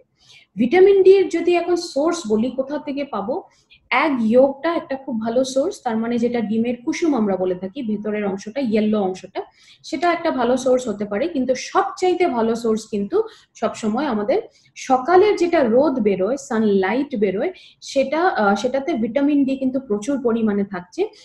15 to 20 মিনিটস যদি আপনারা সানলাইটটা নিতে পারছেন প্রতিদিন সকালে, কিন্তু তবে ভিটামিন ডি এর মাত্রাটা সেভাবে আপনারা শরীরে পেতে পারেন। কিন্তু মনে রাখবেন সময়টা কিন্তু একদম সকালের হবে। 10টা বা 11টার পরের যেটা রোদ, সেটাতে কিন্তু ভিটামিন ডি কম হয়ে যায়, ইউভি রেজটা বেড়ে যায়। তো ডেফিনেটলি সকালের পোর্শনটাতে আপনারা সানলাইটটা নিয়ে ভিটামিন ডি নিতে পারেন। এটা ক্রনিক যদি কারো ইলনেস রয়েছে, মানে কোনো সিরিয়াস প্রবলেম আছে বডিতে, তাদের কিন্তু ক্যালসিয়ামের ডেফিসিয়েন্সি হওয়াটা একেবারেই নর্মাল, অনেক বেশি কেসেস পাওয়া গেছে। আর এটা দেখা গেছিল যে ক্যালসিয়াম ডেফিসিয়েন্সি কিন্তু একটা গ্লোবাল প্রবলেম, তার মানে শুধু ইন্ডিয়াতে নয়, গ্লোবালি পুরো বিশ্ব জুড়ে কিন্তু ক্যালসিয়ামের ডেফিসিয়েন্সি থাকাটা অনেক বেশি প্রবলেম দেখা গেছে। মহিলাদের মধ্যে ডেফিনেটলি প্রবলেমটা বেশি থাকে পুরুষের তুলনায়, এটা বলা হয়। তো একটা বয়সের পরে কিন্তু এটা সব জায়গাতে অনেকবারই হয়তো শুনেছেন যে ফিমেলকে কিন্তু 30 ইয়ার্স এর পর থেকে মোটামুটি একটা বলা হয় যে ক্যালসিয়ামের সাপ্লিমেন্টস নেওয়া শুরু করে দেওয়া উচিত, কারণ বোন ডেন্সিটিটা একটু কম হওয়া শুরু হয়ে যায়। কিন্তু অনেক সময়ই হয় যে আমরা হয়তো শরীরে হয়তো মহিলাদের ক্যালসিয়ামের ডেফিসিয়েন্সি আছে, কিন্তু আমরা সচেতন নই, কারণ আমরা কোনো প্রবলেম যদি অনেক বেশি বড় না হয় ততক্ষণ অবধি আমরা গিয়ে টেস্ট করাই না। তো একটা রেগুলার টেস্ট করে ডেফিনেটলি জানবেন বোন ডেন্সিটিটা কত, সেখানে ডেফিনেটলি জেনে যাবেন। ভিটামিন ডি এর জন্য যদি টেস্ট করাতে চান সেটাও করাতে পারেন, একটা সিম্পল ব্লাড টেস্ট দিয়ে সেটাও জানা যেতে পারে। তো এই ধরনের তত্ত্বগুলো আমরা দেখলাম ক্যালসিয়াম সম্বন্ধে। এখন আমরা দেখবো যে কোন ক্যাটাগরির মানুষরা সবচাইতে বেশি হাই রিস্কে থাকেন ক্যালসিয়াম ডেফিসিয়েন্সির জন্য, তার মানে চান্সেস কাদের বেশি থাকে। সবচেয়ে প্রথম ওল্ডার অ্যাডাল্টস, তার মানে বয়স্ক মানুষদের বডিতে কিন্তু চান্সেসটা বেশি থাকে ক্যালসিয়ামের ডেফিসিয়েন্সি হওয়ার। নেক্সট হচ্ছে টিনেজার্স, তার মানে কিশোরাবস্থা যেটা বলা হয়, সেই সময়টাতেও কিন্তু ক্যালসিয়ামের ডেফিসিয়েন্সি হওয়া একটা বেশি হাই রিস্কে থাকে, হাই চান্সেস থাকে। যারা ওভারওয়েট হন, আমরা ওভারওয়েটটা কি সেটা নিয়ে কথা বলেছিলাম ম্যাল ফ্যাটে, তো বডির বিএমআইটা যদি একটু হাই হয় তো ডেফিনেটলি একটু চান্সেস বেশি থাকে ওনাদের। আর যদি কোনো মহিলার মাল্টিপল প্রেগনেন্সিস হয়েছে, কারণ মাল্টিপল প্রেগনেন্সিসে মাল্টিপল ল্যাকটেশনও হবে, তো সেই ক্ষেত্রে কিন্তু বডির থেকে ক্যালসিয়াম লুজ করার যেটা প্রসেস, সেটাতে চান্সেসটা একটু হাই থাকে। বডিতে যদি সোডিয়াম বা প্রোটিন জাতীয় জিনিসগুলো অনেক বেশি ইনট্যাক্ট হচ্ছে, অনেক বেশি খাচ্ছেন, প্রয়োজন থেকে বেশি যাচ্ছে বডিতে, তবেও কিন্তু আমাদের ক্যালসিয়াম ডেফিসিয়েন্সি হওয়ার চান্সেসটা বেশি থাকে। আর এমন মানুষের যাদের বাউল মুভমেন্টটা ক্লিয়ার হচ্ছে না, তার মানে সিম্পল ভাষায় যদি বলতে যাই, তবে শরীরের যেটা ডাইজেস্টিভ সিস্টেম, তার মানে হজম ক্রিয়ার যেটা প্রসেস, সেটা যদি প্রপারলি হচ্ছে না, পেটের অসুখ খুবই থাকে, ঘন ঘন পেটের প্রবলেম থাকে, তবে কিন্তু সেইগুলো মানুষের ক্ষেত্রেও কিন্তু চান্সেসটা বেশি থাকে ক্যালসিয়াম ডেফিসিয়েন্সি হওয়ার। তো এই ক্যাটাগরিগুলো দেখলাম যেখানে ক্যালসিয়াম ডেফিসিয়েন্সি অনেক বেশি হতে পারে। এখন নেক্সট আমরা দেখব ক্যালসিয়াম ডেফিসিয়েন্সির সিমটমস কি কি, তার মানে ক্যালসিয়ামের মাত্রাটা কম হয়ে গেছে কি করে বুঝবেন, লক্ষণগুলো দেখে নিচ্ছি। মাসেলস এর প্রবলেম হবে, মাংসপেশিতে ব্যথা হবে, প্রবলেম ফিল করবেন। এক্সট্রিম ফ্যাটিক মানে হলো প্রচন্ড লেভেলে ক্লান্ত অনুভব করবেন, তার মানে এনার্জি লেভেলটা একেবারেই থাকবে না। আপনাদের হেয়ার, স্কিন, নেইল, এই তিনটে পোর্শনে কিন্তু একটু কোয়ালিটিটা খারাপ হয়ে যায়, চুলের কোয়ালিটি খারাপ হবে, নখের কোয়ালিটি খারাপ হবে, স্কিনের কোয়ালিটি খারাপ হবে। তো এই ধরনের প্রবলেমগুলো কিন্তু ডেফিনেটলি ক্যালসিয়ামের মাত্রা কমে যাওয়ার লক্ষণ। অস্টিওপোরোসিসের প্রবলেম হবে, যেটা আমি বলেছিলাম যে হাড় থেকে যখন ক্যালসিয়ামটা নিতে থাকা হয় তখন ডেফিনেটলি হাড়টা কি হয়, ভঙ্গুর হয়ে যায়। এই প্রবলেমটাকেই সায়েন্সে অস্টিওপোরোসিসের প্রবলেম বলে। পিএমএস এর যেগুলো প্রবলেম, আমরা পিএমএস জিনিসটা কি আমরা ওমেন ক্যাম্পেইনে নিয়ে ডিসকাস করেছিলাম, যে মেনস্ট্রুয়াল সাইকেল আসার আগে বা পিরিয়ডস আসার আগে 3-4 দিন আগে থেকে কিছু কিছু সিমটম দেখা দেয়। অনেক সময় এই পিএমএসটা যদি অনেক বেশি পেইনফুল হয় তবে কিন্তু বুঝে যাবেন হয়তো ক্যালসিয়ামের ডেফিসিয়েন্সি রয়েছে বডিতে। ডেন্টাল প্রবলেম হবে ডেফিনেটলি, দাঁতজনিত প্রবলেম হবে, কারণ দাঁত জিনিসটাই ক্যালসিয়াম দিয়ে বানানো, 99% ক্যালসিয়াম থাকে এতে। তো সেই ধরনের প্রবলেম হবে। আর বাচ্চাদের ক্ষেত্রে গ্রোথটা কিন্তু প্রপারলি হবে না, ফুল হাইট অবধি গ্রোথ হবে না, যে বয়সে যতটা হাইট হওয়া উচিত গ্রোথ লেভেলটা অতটা হবে না। তো এগুলো কিছু লক্ষণ আমরা দেখে নিলাম ক্যালসিয়াম ডেফিসিয়েন্সি হওয়া। এখন ক্যালসিয়ামের ডেইলি রিকোয়ারমেন্ট কেন কেন আমাদের কিছু কথা আমরা অলরেডি ডিসকাস করেছি, যেমন ক্যালসিয়ামের অ্যাবজর্পশনটা অনেক পুয়ার, খাবার দাবার থেকে যেটুকু ক্যালসিয়াম পাচ্ছি সবটা কিন্তু আমাদের বডিতে অ্যাবজর্ব হতে পারছে না। নেক্সট হলো থাইরয়েড হরমোনগুলো কিন্তু ক্যালসিয়াম অ্যাবজর্পশনটা একটু রেগুলেট করে, তো সেটাকে ঠিক রাখতে হবে। মোস্ট অফ দ্য ক্যালসিয়াম, তার মানে আমরা দেখেছিলাম 700 mg ক্যালসিয়াম অন অ্যান অ্যাভারেজে কিন্তু আমরা ডেইলি শরীর থেকে লস করি, বেরিয়ে যায় আমাদের শরীর থেকে ফিসেসের থ্রু, যেটা আমরা মলত্যাগ করি। অস্টিওপোরোসিসের প্রবলেম থাকতে পারে, সেজন্য একটা কারণ। তো এই বিভিন্ন কারণে আমাদের কিন্তু ডেইলি ক্যালসিয়ামের রিকোয়ারমেন্ট বডিতে থেকে যায়, তার মানে ক্যালসিয়ামের ডেফিসিয়েন্সি হওয়ার চান্সেসটা বেড়ে যায়। এখন ক্যালসিয়াম ইমব্যালেন্স যে হয় কি কি রিজন হতে পারে, দেখুন রিজন গুলো কিন্তু একেবারেই নর্মাল, একেবারেই স্বাভাবিক রিজন। এখন যদি রিজনই আমি বলি, হরমোনাল ডিস্টারবেন্স, যেটা হরমোনাল ডিস্টারবেন্স কিন্তু আজকের ডেটে অনেক কমন। আপনি হয়তো পুরুষের তুলনায় মহিলাদের মধ্যে এটা বেশি দেখা যায়, কিন্তু এরকম না যে পুরুষদের মধ্যে হয় না, ডেফিনেটলি হয়, কিন্তু হয়তো তুলনামূলকভাবে কম হয়। বাট পুরুষ মহিলা দুজনের ক্ষেত্রেই হয়, মহিলাদের ক্ষেত্রে একটু বেশি হয়। ওল্ড এজ একটা রিজন হতে পারে, এজ বেড়ে গেলে, এগুলো অলরেডি আমরা ডিসকাস করেছি। মেনোপজ একটা রিজন হতে পারে, মহিলাদের একটা এজ অ্যাটেন্ড করার পরে যখন আমাদের পিরিয়ডস মান্থলি যেটা সাইকেল আসে বা পিরিয়ড আসে সেটা হওয়া বন্ধ হয়, সেটাকে মেনোপজ বলা হয়। সেই সময়টাতে কিন্তু বডিতে ক্যালসিয়ামের ডেফিসিয়েন্সি ডেফিনেটলি হতে পারে, ক্যালসিয়ামের একটা ইমব্যালেন্স তৈরি হয়। থাইরয়েড প্রবলেমে ডেফিনেটলি হতে পারে। ভিটামিন ডি যদি কম থাকে, ম্যাগনেসিয়াম যদি কম থাকে, তবে অ্যাবজর্পশনটা খারাপ হয়। তো এই সমস্ত কারণে কি হয়, আমাদের বডিতে ক্যালসিয়াম লেভেলটা একটু ইমব্যালেন্স হয়ে যেতে পারে। এখন রেকমেন্ডেড ডেইলি অ্যালাউন্সেস কথা বলা হচ্ছে, এটা মানে সাধারণভাবে বলতে গেলে ডেইলি আমাদের কতটা ক্যালসিয়াম চাই, আরডিএ বলা হয়। এখন এই আরডিএ মতে যদি আমি দেখি, টেবিলটা দেখুন স্লাইডে দেওয়া হয়েছে। যদি পুরুষদের কথা বলি, অন এন অ্যাভারেজ বডি ওয়েটটা যদি 60 কেজি হয় তবে 600 mg ক্যালসিয়াম প্রতিদিন চাই। মহিলাদের ক্ষেত্রেও যদি অন এন অ্যাভারেজ বডি ওয়েটটা 55 হয় তবেও 600 mg চাই। যদি মহিলারা প্রেগনেন্ট বা ল্যাকটেটিং তবে ডেফিনেটলি ডাবল চাই, 1200 mg। বাচ্চা যদি 7 বছর থেকে 9 বছরের ভেতরে এজ রয়েছে তবে তাদের কত ক্যালসিয়াম চাই, 600 mg। আর যদি 10 থেকে 17 বছরের ছেলে হোক বা মেয়ে হোক তখন চাই 800 mg। তো এটা আমাদের একটা ডেইলি আমাদের কতটা ক্যালসিয়াম চাই সেটার একটা রিপোর্ট দেওয়া গেল। এগুলো মনে রাখতে হবে না, ইনফরমেশনের জন্য বলা হচ্ছে। এখন বোন ব্যাংকটা একটু বুঝতে হবে যে আমাদের যে হাড়গুলো রয়েছে শরীরের, এটা কিন্তু রেগুলারলি রিমোল্ডেড হয়, তার মানে মোল্ড রেগুলারলি হয় ডেইলি। এটাকে যেটা পুরনো বোন সেলস ছিল, হাড়ের যেগুলো কোষ থাকে, যেগুলো পুরনো থাকে, এগুলো রিনিউ হয়, রিপ্লেস হয় নতুন হাড়ের সেল দিয়ে। তো এই বোন বিল্ডিংটা কিন্তু যেটা আমরা বলছি সেটা 30 বছর বয়স অবধি হয়। তো সেটা বুঝতেই পারছেন, সেটার পরে ডেফিনেটলি বলা হয়, এটাই একটা রিজন যেটার জন্য বলা হয় যে মহিলাদের ক্ষেত্রে 30 বছর পার হয়ে গেলে বোন ডেন্সিটিটা চেক করে বা নর্মালিও আপনাদের ক্যালসিয়াম সাপ্লিমেন্টটা মাঝে মাঝে একটু শুরু করে দেওয়া খুব বেশি প্রয়োজনীয়। এখন যদি সোর্সেস অফ ক্যালসিয়ামে যাই, সোর্সেস অফ ক্যালসিয়াম আমাদের কাছে কি কি রয়েছে, আর্থ সোর্সেস রয়েছে, সিনথেটিক সোর্সেস রয়েছে, অ্যানিমাল সোর্সেস রয়েছে। যেমন ধরে নিন আমরা ব্ল্যাকবোর্ডে যে চকটা দিয়ে লিখছি সেটাও কিন্তু ক্যালসিয়াম দিয়ে বানানো, লাইমস্টোন যেটাকে আমরা বলি সেটাও কিন্তু ক্যালসিয়াম দিয়ে বানানো। এখন যদি অ্যানিমাল সোর্সে যাই, যেটা দেখতেই পাচ্ছেন শঙ্খ জাতীয় জিনিসগুলো কিন্তু ক্যালসিয়ামের বানানো। তার কথা এই না যে আমরা এই জিনিসগুলো খেতে পারবো, তাই এত সোর্সে ক্যালসিয়াম আছে, কিন্তু সব ক্যালসিয়াম কিন্তু আমাদের বডিতে অ্যাবজর্ব হবে না বা আমরা হজম করতে পারবো না। বডিতে কোন ক্যালসিয়ামটা চাই? যেটা ন্যাচারাল ক্যালসিয়াম দুধে রয়েছে। আর ন্যাট্রিয়ামের সবচেয়ে বড় ইউএসপি কি? ন্যাট্রিয়ামে কিন্তু দুধের ক্যালসিয়ামটাকে, ন্যাচারাল ক্যালসিয়ামটাকে ইউজ করা হয়েছে। তো ন্যাট্রিয়ামের যেটা নোভেলটি বা নোভেল কম্বিনেশন বলা হয়, কেন, ওই কোয়ালিটিস গুলো দেখে নিব বা ফিচার্স গুলো দেখে নিব। প্রথম কথাটাই হলো যে ন্যাট্রিয়ামে দুধের ক্যালসিয়াম রয়েছে, যেটা অলরেডি বলেছি।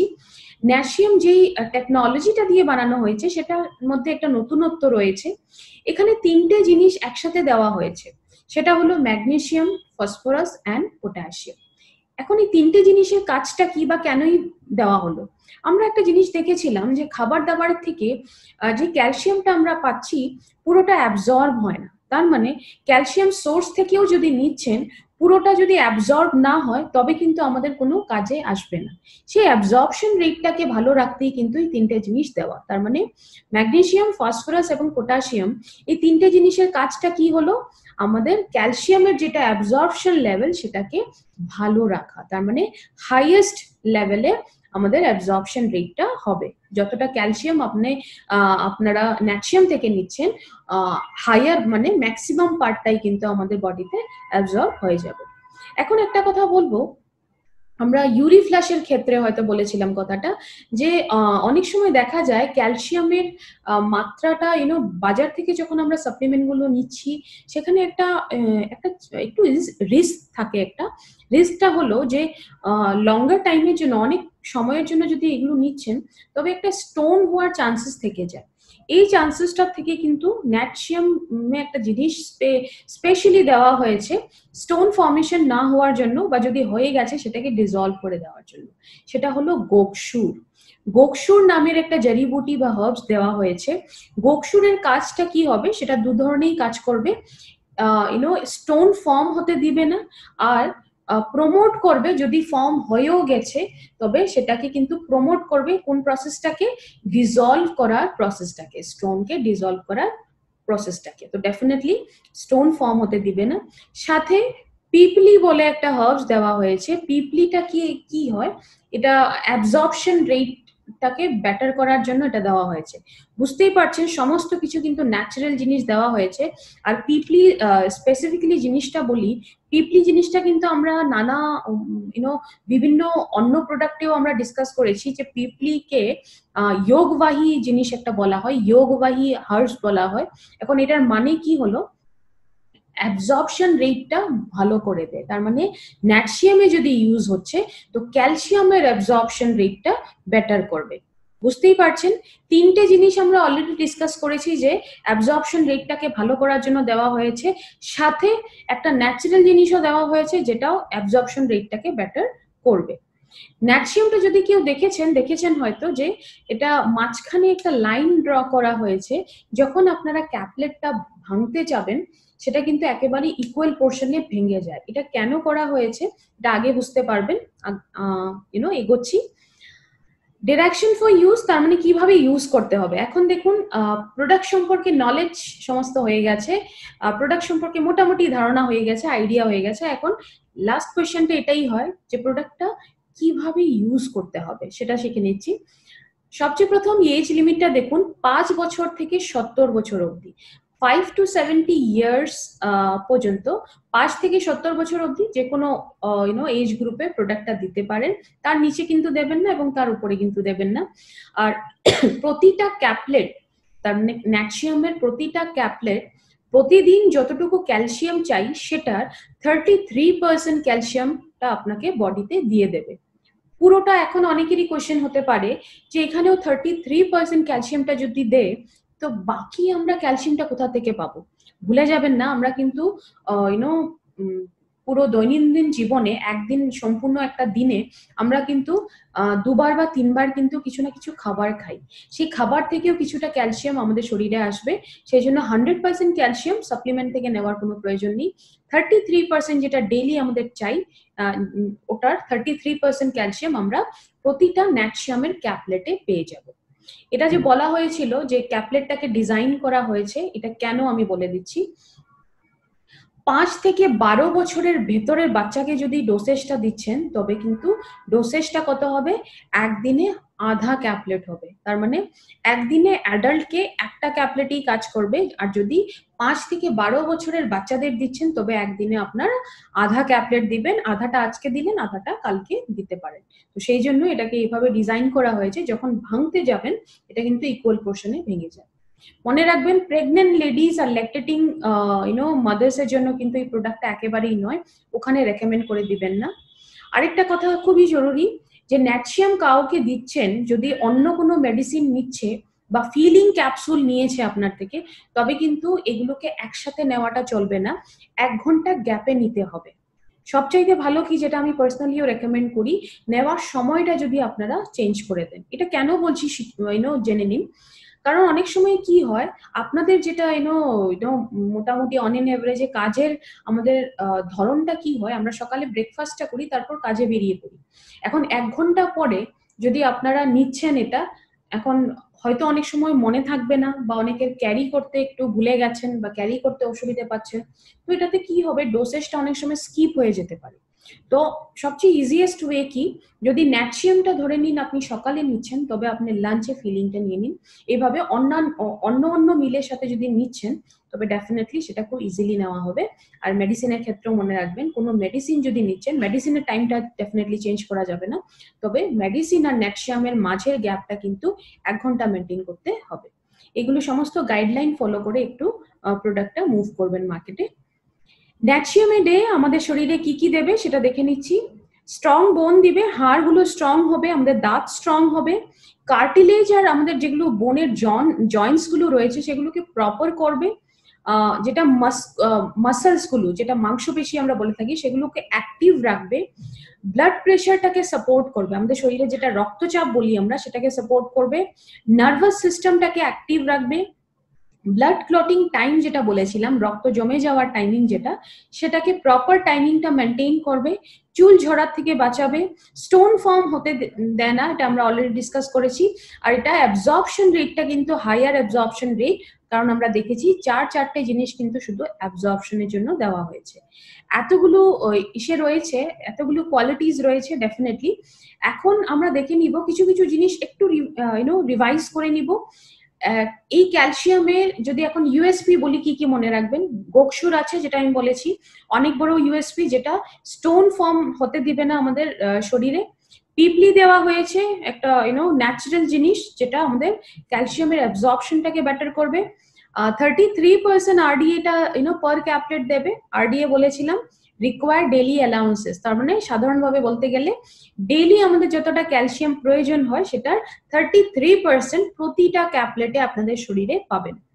ইন্ডিয়াতে প্রথমবারের জন্য এই কম্বিনেশন যাই আমরা ডিসকাস করলাম, এই ফর্মুলেশন বা কম্বিনেশনে কিন্তু ইন্ডিয়াতে প্রথমবারের জন্য কোনো ক্যালসিয়াম সাপ্লিমেন্ট এসছে। আর এটা দুধ থেকে এক্সট্র্যাক্ট করা, বোভিন মিল্ক থেকে এক্সট্র্যাক্ট করা একটা প্রোডাক্ট, তার মানে ন্যাচারাল ক্যালসিয়ামটা ইউজ করা হয়েছে। এতগুলো যদি আমাদের কোয়ালিটিস রয়েছে, তবে ক্যালসিয়াম মতলব এলিমেন্টস ওয়েলনেস ন্যাটসিয়াম, তার মানে ক্যালসিয়াম বলতেই কিন্তু এলিমেন্টস ওয়েলনেস এর ন্যাটসিয়ামটাই আমাদের বুঝতে হবে। আমরা প্রোডাক্ট সম্পর্কে সম্পূর্ণ আয়ুর্বেদ নিয়ে একটু কথা বলবো। আয়ুর্বেদটাকে বলা হয় সায়েন্স। যে প্রোডাক্টটা নিয়ে কথা বলবো সেটা হলো আমাদের এক্সিলেন্ট একটা এলিমেন্টস ওয়েলনেস এর প্রোডাক্ট, যেটা হলো আয়ুষওয়াস লেহা। আয়ুষওয়াস নামটাতে একটু দেখেন, আর নামটাতে কনসেপ্টটা ক্লিয়ার হয়ে যাবে। আয়ুষওয়াস, আয়ু মানে হলো লাইফ, আর শ্বাস মানে আমরা যেটা নিঃশ্বাস প্রশ্বাস নেই। তো আমাদের বেসিক্যালি যেটাকে রেসপিরেটরি সিস্টেম বলা হয়, রেসপিরেটরি মানে যেটা আমাদের শ্বাস প্রশ্বাস নেওয়ার সিস্টেমটা, সেটাকে বেটার করে দেয়। এখন স্ক্রিনে একটা জিনিস দেখতে পাচ্ছেন, লেহা ফর্মে এটা দেওয়া হয়েছে। লেহা ফর্মটার মানে হলো, লেহাটার কথাটার মানেই হলো লিক, তার মানে এটা পাউডার ফর্মে নয়, এটা লিকুইড ফর্মে নয়, এটা সলিড ফর্মেও নয়, এটা সেমি লিকুইড ফর্মে দেওয়া হয়েছে। যেটা আপনারা সাধারণত যেটা কবচ প্রাশে দেখেন যে একটা সেমি লিকুইড ফর্মে আছে, ঠিক সেই ফর্মেই কিন্তু আয়ুষওয়াসটা বানানো হয়েছে, কারণ এটা অ্যাবজর্পশন রেটটা ভালো রাখার জন্য। এখন রেসপিরেটরি হেলথটা আমাদের ইম্পর্টেন্সটা কেন, আমরা কেন রেসপিরেটরি হেলথের মানে আমাদের যেটা নিঃশ্বাস প্রশ্বাস নেওয়ার হেলথটা, লাং ফাংশনটা, সেটার ধ্যানটা কেন দিতে হবে বা যত্ন কেন নিতে হবে? কারণ কতগুলো কথা আমরা সব সময়ই জানি, যেখানে প্রথম পিকচারটা দেখছেন যে আমাদের অনেক জায়গাতেই কিন্তু প্রদূষণ লেভেলটা অনেক বেশি বেড়ে গেছে, অনেক ফ্যাক্টরিজ আছে, আমাদের যানবাহন থেকে অনেক ধরনের গ্যাস বেরোচ্ছে। এই সমস্ত আমরা যখন শ্বাস নিই, ঠিক শ্বাসের মাধ্যমে কিন্তু সমস্ত পলিউটেন্ট গুলো আমাদের ভেতরে এসে লাংটাকে ড্যামেজ করছে। এটা একটা ইম্পর্টেন্স। আরেকটা কথা, কখনো একদম সিম্পল এক্সাম্পল বুঝে নেবেন, আমরা প্রতিদিন বাড়িতে কিন্তু ডাস্টিং করছি। ডাস্টিং মানে যেটা আমরা ধুলো পরিষ্কার করি, সেই ডাস্টিংটা কিন্তু রোজই করতে হয়, তাই ঠিকই বলছি। কারণ একদিন করে আপনি এক সপ্তাহ করবেন না, সেটা কিন্তু হয় না। রোজের যেটা ধুলোবালি হয় সেটা কিন্তু রোজই আমরা বাড়িতে ডাস্টিং করছি, পরিষ্কার পরিচ্ছন্ন রাখার জন্য বাড়িটাকে। ঠিক সেই ডাস্টিংটা কি আমরা লাংসে করতে পারি? ডেফিনেটলি পারি না। তো এটার জন্য একটা প্রসেস তো থাকা দরকার, ডাস্টিং হওয়া উচিত, লাংটা পরিষ্কার হওয়া উচিত। এরপরে ইম্পর্টেন্সটা কেন যত্ন নিতে হবে, আজকের ডেটে এয়ারবর্ন ডিজিজেস কিন্তু মাত্রাটা অনেক বেড়ে গেছে। এয়ারবর্ন ডিজিজেস কোনগুলো হয়? এয়ার মানে বাতাস জনিত কারণে যে ডিজিজ গুলো হয়, বাতাস জনিত কারণে লাংস গুলো উইক হয়ে যায়। দুই ধরনের ডিজিজ হতে পারে, একটা হতে পারে ব্যাকটেরিয়াল ডিজিজ, আরেকটা হতে পারে ভাইরাল ডিজিজ। ব্যাকটেরিয়াল মানে ব্যাকটেরিয়া আক্রমণ করবে, আর ভাইরাল মানে ভাইরাস আপনাকে আক্রমণ করবে। দুই ধরনের হতে পারে। সিমটমস কি হবে সেগুলো দেখে নিচ্ছি। আমাদের রেসপিরেটরি সিস্টেমে প্রবলেম হচ্ছে, আপনার শ্বাসে প্রবলেম হচ্ছে, ব্রিদিং ইস্যু হচ্ছে, সিমটমস কি হবে? আমরা যখনই স্টেয়ার্স ইউজ করি, আমরা সিঁড়ি দিয়ে যখনই উপরে উঠে যাচ্ছি, তখন যদি অনেক বেশি হাঁপিয়ে উঠছেন, খুব ইজিলি হাঁপিয়ে উঠছেন, তবে কিন্তু একটা অনেক বড় সিমটম, যে হয়তো বুঝতে হবে যে আপনার লাং এর যেটা ক্যাপাসিটি, লাং ফাংশন যেটা, সেটা হয়তো প্রপারলি হচ্ছে না, বা লাংটা হয়তো উইক হয়ে পড়েছে। নেক্সটটা হলো যখন এক্সারসাইজ করবেন, সেটা ওয়াকিং হোক, জগিং হোক, বা এমনি এক্সারসাইজ হোক, যদি আপনি খুব সহজেই হাঁপিয়ে পড়ছেন, তবে সেটাও কিন্তু একটা সিমটম আপনার রেসপিরেটরি প্রবলেম হয়তো বডির ভিতরে শুরু হয়ে গেছে। এছাড়াও কি আছে, একটা বলে অ্যালার্জিক ব্রঙ্কাইটিস বলে বলা হয়। এখানে একটা জিনিস টিপস শিখিয়ে দিচ্ছি, যেই প্রবলেম গুলোর নামে লাস্টে আইটিস বলে শব্দটা থাকে, তবে বুঝে নেবে সেটা কিন্তু সোয়েলিং এর বা ইনফ্লেমেশনের কারণ, ইনফ্লেমেশন বা সোয়েলিং জনিত ডিজিজ বা ডিসঅর্ডার। সোয়েলিংটা কি? যেটা ফোলা ভাব হয়ে যায়, ফুলে যায় জায়গাটা। এখন স্ক্রিনে দেখুন, মাঝখানের যেটা পিকচার দেখছি সেটা লাং এর পিকচার। সেটার লাংস এর ভিতরে আমাদের সরু সরু পাইপের মতো জিনিস থাকে, যেটা দিয়ে আমাদের বাতাস, যেটা আমরা নিঃশ্বাস প্রশ্বাসটা ফেলি, ঠিক সেটার কাজ সেই পাইপগুলোর ভিতর দিয়ে হয়। এই পাইপগুলোকে আমরা ব্রঙ্কাই বলি। যেটা লেফট হ্যান্ড সাইডে দেখছেন, এখন দেখেন প্রথম পিকচারটা কিন্তু একটা নর্মাল ব্রঙ্কাইয়ের, আর সেকেন্ড পিকচারটাতে কিন্তু ব্রঙ্কাইটিস হয়ে গেছে। তার মানে দেখতেই পাচ্ছেন প্রথমটাতে শ্বাস যাওয়ার রাস্তা যেটা, সেটা কিন্তু অনেক বড়, আর নেক্সটটাতে যেটাতে ব্রঙ্কাইটিস হয়ে গেছে, তার মানে ইনফ্লেমেশন হয়ে গেছে, ফোলা ভাব একটা হয়ে গেছে, সেখানে কিন্তু শ্বাস যাওয়ার রাস্তাটা যেটা, সেটা ন্যারো হয়ে গেছে, ছোট হয়ে গেছে। আর ছোট হয়ে যাওয়ার কারণেই আপনার সাথে সাথে কি হয়, শ্বাস নেওয়ার, তার মানে ব্রিদিং ইস্যুস আমাদের শুরু হয়ে যায়। সেই প্রবলেমটাকেই বলা হয় অ্যালার্জিক ব্রঙ্কাইটিস। নেক্সটটা হলো রাইনাইটিস। রাইনাইটিসটা কি হলো, নাকের যেগুলো ওয়াল আছে সেটাতে যদি ফোলাভাব হয়ে যায়, সোয়েলিং হয়ে যায়, ইনফ্ল্যামেশন হয়ে যায়। এটার সিমটম গুলো কি হয়, আমাদের ডেফিনেটলি আপনার যেটা হাঁচি আসার একটা ফ্রিকোয়েন্সি, সেটা অনেক বেশি হাঁচি আসবে। আপনার নাক দিয়ে জল ঝরা শুরু হয়ে যায়, সেরকম প্রবলেমও হতে পারে। তো এগুলো সিমটম হলো আমাদের রাইনাইটিস এর। এখন রিজন কি হতে পারে আমাদের ব্রিদিং এ যেগুলো ডিসঅর্ডার বা ডিজিজেস হয়, রিজন গুলো কি দেখে নিচ্ছি। প্রথমটা হলো অ্যালার্জি। অ্যালার্জি যদি হয় তবেও কিন্তু আপনাদের ব্রিদিং এ প্রবলেম হতে পারে, যেটা আমরা ব্রঙ্কাইটিস এ দেখলাম, অ্যালার্জি ব্রঙ্কাইটিস, যে অ্যালার্জি হওয়ার কারণে একটা সোয়েলিং এসে গেছে, ফোলাভাব হয়ে গেছে, যার জন্য আপনার ব্রিদিং এ হয়তো প্রবলেম হচ্ছে। অ্যালার্জিতে হয় কি, আমাদের বডিতে মাস্ট সেল নামে একটা সেল থাকে, সেটাতে যখন বাইরের থেকে কোনো অ্যালার্জেন, যেটা ফরেন পার্টিকেল বলতে পারুন, সেটা আসে, সেটা মাস্ট সেলটা যদি নিউট্রাল করতে পারছে না, তবে কি হয়, মাস্ট সেলটা ফুটে যায়। ফুটে যাওয়ার সাথে সাথে হিস্টামাইন বলে একটা জিনিস প্রডিউস হওয়া শুরু হয়ে যায় আপনাদের বডির ভেতরে। সেই হিস্টামাইনটাই কিন্তু অ্যালার্জির জন্য মেইন কারণ। নেক্সটটা হচ্ছে আপনার লাংস গুলো যদি উইক হয়ে গেছে, তার মানে লাংস যদি উইক হয়ে গেছে, আপনার ব্রিদিং নিতে ডেফিনেটলি অসুবিধে হবে। লাংস উইক হয়ে গেছে মানে লাংটা নিজের কাজটা খুব ভালোভাবে করতে পারছে না, স্ট্রেংথটা কমে গেছে, উইকনেসটা বেশি বেড়ে গেছে। নেক্সট হলো জেনেটিক রিজন একটা থেকেই যায়। আপনারা হয়তো আস্তমা কেসে অনেক সময় শুনেছেন যে মা বাবা বা তারও আগে গ্র্যান্ড প্যারেন্টস এর আস্তমা প্রবলেম ছিল, হয়তো বাচ্চার হয়ে গেছে।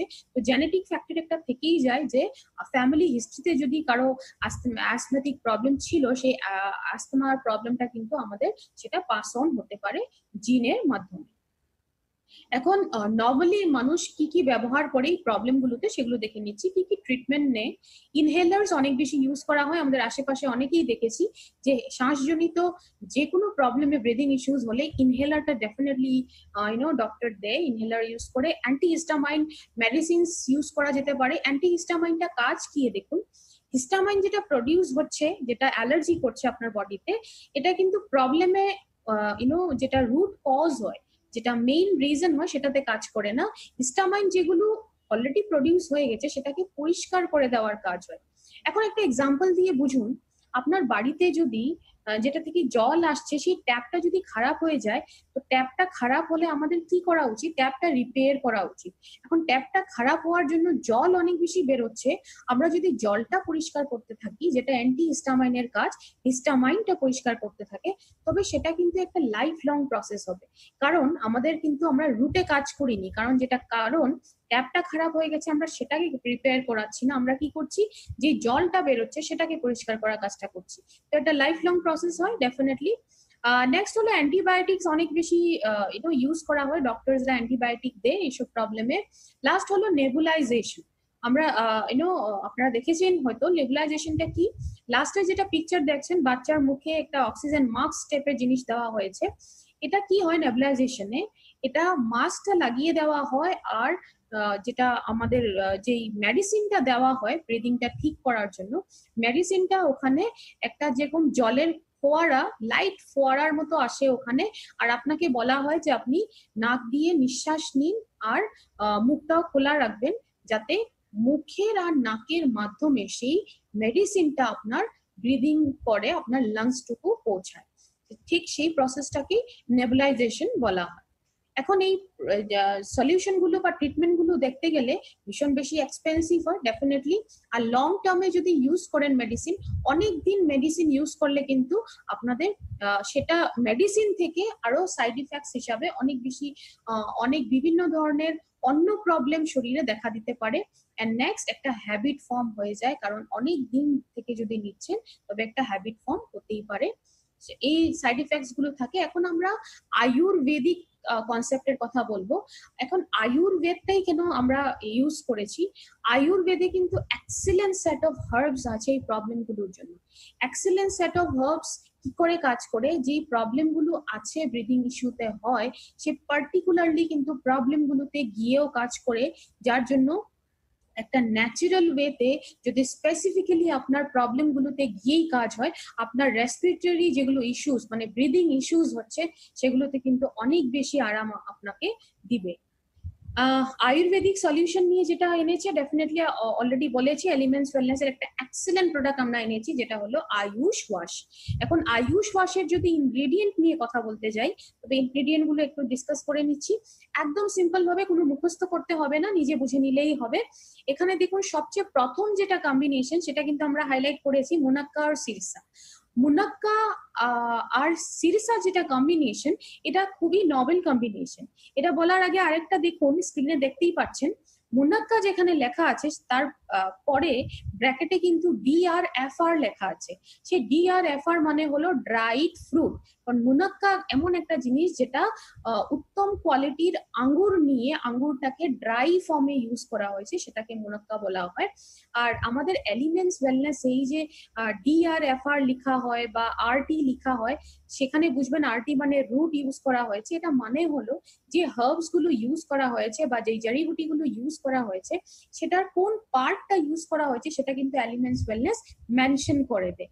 এটা কিন্তু এলিমেন্টস ওয়েলনেস তখন থেকে মেনশন করছে যখন এটা লিগালি কোনো ম্যান্ডেটরি ছিল না, তার মানে লিগালি লেখাটা একেবারেই জরুরি ছিল না। এটা রিসেন্টলি জরুরি করা হয়েছে গভর্নমেন্টের তরফ থেকে, কিন্তু আমরা কখন থেকে জেনুইনিটি নিজে মেনটেন করছি, অথেন্টিসিটি রাখছি, সেটা হলো একদম ডে ওয়ান থেকে। তো এই জিনিসটা কেন জরুরি সেটা একটা এক্সাম্পল দিয়ে বলছি। ধরে নিন কিছু একটা প্রোডাক্ট আমি বানাচ্ছি, সেটাতে আমার তুলসীর প্রয়োজন। এখন আমার সেই পার্টিকুলার প্রোডাক্টটাতে তুলসী পাতা আমার দরকার, কিন্তু আমি পাতাটা পেলাম না। আমি কি করলাম, তুলসীর রুটটা নিয়ে সেখানে, মানে শিকড়টা নিয়ে সেখানে ইউজ করলাম, কিন্তু আমি লিখার সময় তুলসী লিখে দিলাম, আমি তারপরে কিছুই লিখলাম না। সেখানে প্রোডাক্টের কোয়ালিটি বা অথেন্টিসিটি থাকলো কি? ডেফিনেটলি থাকলো না, কারণ এখানে আমি প্রোডাক্টটাতে দরকার ছিল পাতা, কিন্তু আমি ইউজ করলাম রুট। তো সেখানে এই জেনুইনিটি রাখার জন্য এলিমেন্টস ওয়েলনেস ডে 1 থেকে এটা লেখা শুরু করছে। আর নেক্সট ক্যাটাগরি, নেক্সট কম্বিনেশন যেটা, সেটা হলো আমাদের কান্তকারি আর ভাসা। কান্তকারি আর ভাসা যেটা, সেটা কিসে হেল্প করে? এই কম্বিনেশনটা হেল্প করে যেটা আমাদের ফ্লেগম আসে, যেটা কফ বলি আমরা, সেটাকে লুজ করে দেয়, বাইরে বের করে দিতে হেল্প করে, যার জন্য বাইরে বের হয়ে যাওয়ার পরে আমাদের উইন্ড পাইপ যেটা, যেটা শ্বাস নলী আমরা বলি, শ্বাস নলীটাকে লুজ করে দেয়। কারণ অ্যালার্জি হলে কি হয়, একটা হার্ড হয়ে যায় ওই জায়গাটা, ঠিক সেটাকে লুজ করে দিলে আপনার শ্বাস নেওয়ার যেটা প্রসেস, সেটা খুব ইজিলি ন্যাচারালি করে দেয়।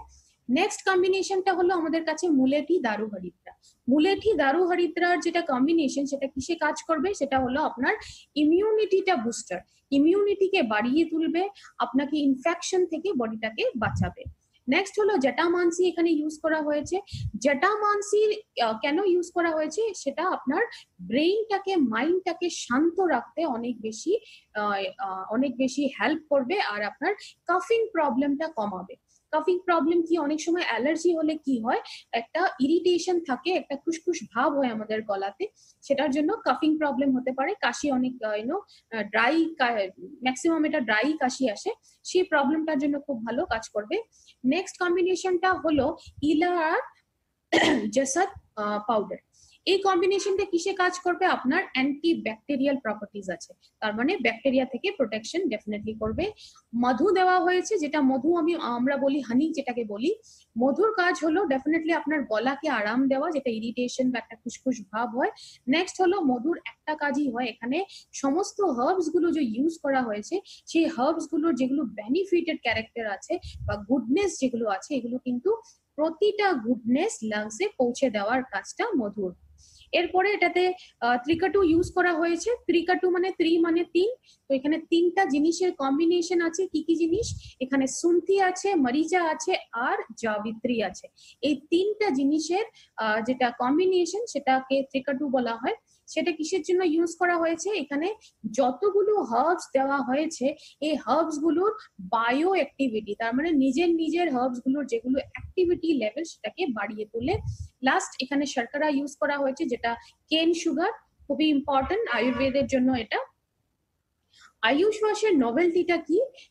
ডেফিনেটলি প্রথম আমরা বলেছি যে এটা নভেল কম্বিনেশন একটা ইউজ করা হয়েছে, মুনাক্কার সিরসা, যেটা সবচেয়ে প্রথম আমরা এখানে বলেছি যে স্টার হার্বস কিন্তু আয়ুষওয়াশের মুনাক্কার সিরসা। এই কম্বিনেশনটা ইন্ডিয়াতে প্রথমবারের জন্য কোনো প্রোডাক্টে ইউজ হয়েছে, তো ডেফিনেটলি এটাকে নভেল কম্বিনেশন বলা যেতে পারে। এটাতে অ্যান্টি অ্যালার্জিক প্রপার্টিজ আছে আয়ুষওয়াশ, সেটা অ্যান্টি অ্যালার্জিক হিসাবে কাজ করবে, আপনার ব্রেইনটাকে শান্ত রাখবে, মাইন্ডটাকে শান্ত রাখবে, আপনার শ্বাস নলিতে যেটা একটা স্টিফনেস এসে যায়, একটা হার্ডেনিং হয়ে যায়, সেটাকে লুজ করবে, লুজ করে আপনার শ্বাস নেওয়াটাকে ন্যাচারালি ইজি করবে, আর ডেফিনেটলি আপনার ইমিউনিটিটাকে বাড়িয়ে তোলে, তার মানে আপনার ইমিউন সিস্টেমটাকে স্ট্রং করতেও অনেক বেশি হেল্প করে। এখন লাস্টে অনেক বেশি অনেক বড় একটা ইউএসপি কি আছে, অনেক মনে রাখবেন যে আয়ুষওয়াশে কোনো ধরনের স্টেরয়েড কিন্তু ইউজ করা হয়নি। স্টেরয়েড ইউজ না করার জন্য আয়ুষওয়াশ কিন্তু কন্টিনিউ নিলেও এটা হ্যাবিট ফর্মেশনের ভয়টা একেবারেই থাকে না, এটা থেকে কোনো হ্যাবিট ফর্মেশন হবে না। কি করে নিতে হবে? প্রোডাক্ট সম্পর্কে সমস্ত কিছু জানলাম, এখন প্রোডাক্টের ডোসেজ আর কি করে নিতে হবে সেটা দেখে নিচ্ছি। প্রোডাক্টটা আয়ুষওয়াশটা নেবার কোনো পার্টিকুলার সময় নেই, যে কোনো সময় নিতে পারুন। দুটো জিনিস একটু ধ্যান দিবেন, এটা গরম জল বা গরম দুধে মিক্স করে নিতে হয়, আর এটা কিন্তু খালি পেটে নিলে এটার অ্যাবজর্পশনটা খুব বেশি ভালো হয়, তো চেষ্টা করবেন যে এটা খালি পেটে নেওয়ার। আর গরম দুধ বা গরম জলে নেবেন। গরম কতটা হবে সেটা বলে দিচ্ছি। গরম মানে কিন্তু বয়লিং হতে হবে সেটা কিন্তু না, বয়লিংও হতে হবে না, আর একদম যেটা হালকা গরম আমরা বলি সেটাও, কুমকুম গরম যেটা বলি সেটাও হতে হবে না। চায়ের গরমটা যতটুকু থাকে, তার মানে চাটা আমরা খাওয়ার সময় যতটুকু গরম থাকে অতটুকু গরম মেনটেন করলে হয়ে যাবে, কারণ এটা মিক্স করার পরে আপনাকে কিন্তু সিপ সিপ করে চায়ের মতোই নিতে হবে। আপনি মিক্স করে এটা কিন্তু একবারই প্রোডাক্টটা খেয়ে নিবেন না। চা আপনারা যেমন চুমুক দিয়ে দিয়ে আমরা খাই 1 সিপ 2 সিপ করে, ঠিক সেভাবেই আপনাকে প্রোডাক্টটা ইউজ করতে হবে। ডোসেজটা লিখে নিন চট করে। ডোসেজটা হবে, যদি বড়দের দিচ্ছেন, অ্যাডাল্টকে দিচ্ছেন, তবে 1 থেকে 2 টেবিল স্পুন, তার মানে 10 থেকে 20 গ্রাম নিতে হবে একবারে, দিনে 2 বার খাবার আগে। আর আপনি আয়ুষওয়াশ যখন ইউজ করছেন, আয়ুষওয়াশটা খাওয়ার পর কিন্তু 15 থেকে 20 মিনিটের একটা গ্যাপ দিতে হবে, তারপরে আপনাদের কিছু খাবার যদি থাকে তারপরে খাবেন, গ্যাপ দেওয়ার পরে খাবেন। গ্যাপটা দেওয়াটা জরুরি, কারণ 15-20 মিনিটস গ্যাপ দিলে কি হয়, প্রোডাক্টটা খুব ভালোভাবে আপনাদের শরীরে অ্যাবজর্ব হয়ে যাবে, মিশে যাবে। বাচ্চাদের ডোজটা কত হবে? এটার স্টার্টিং এজটা কিন্তু 10 বছর আর তার থেকে উপরে।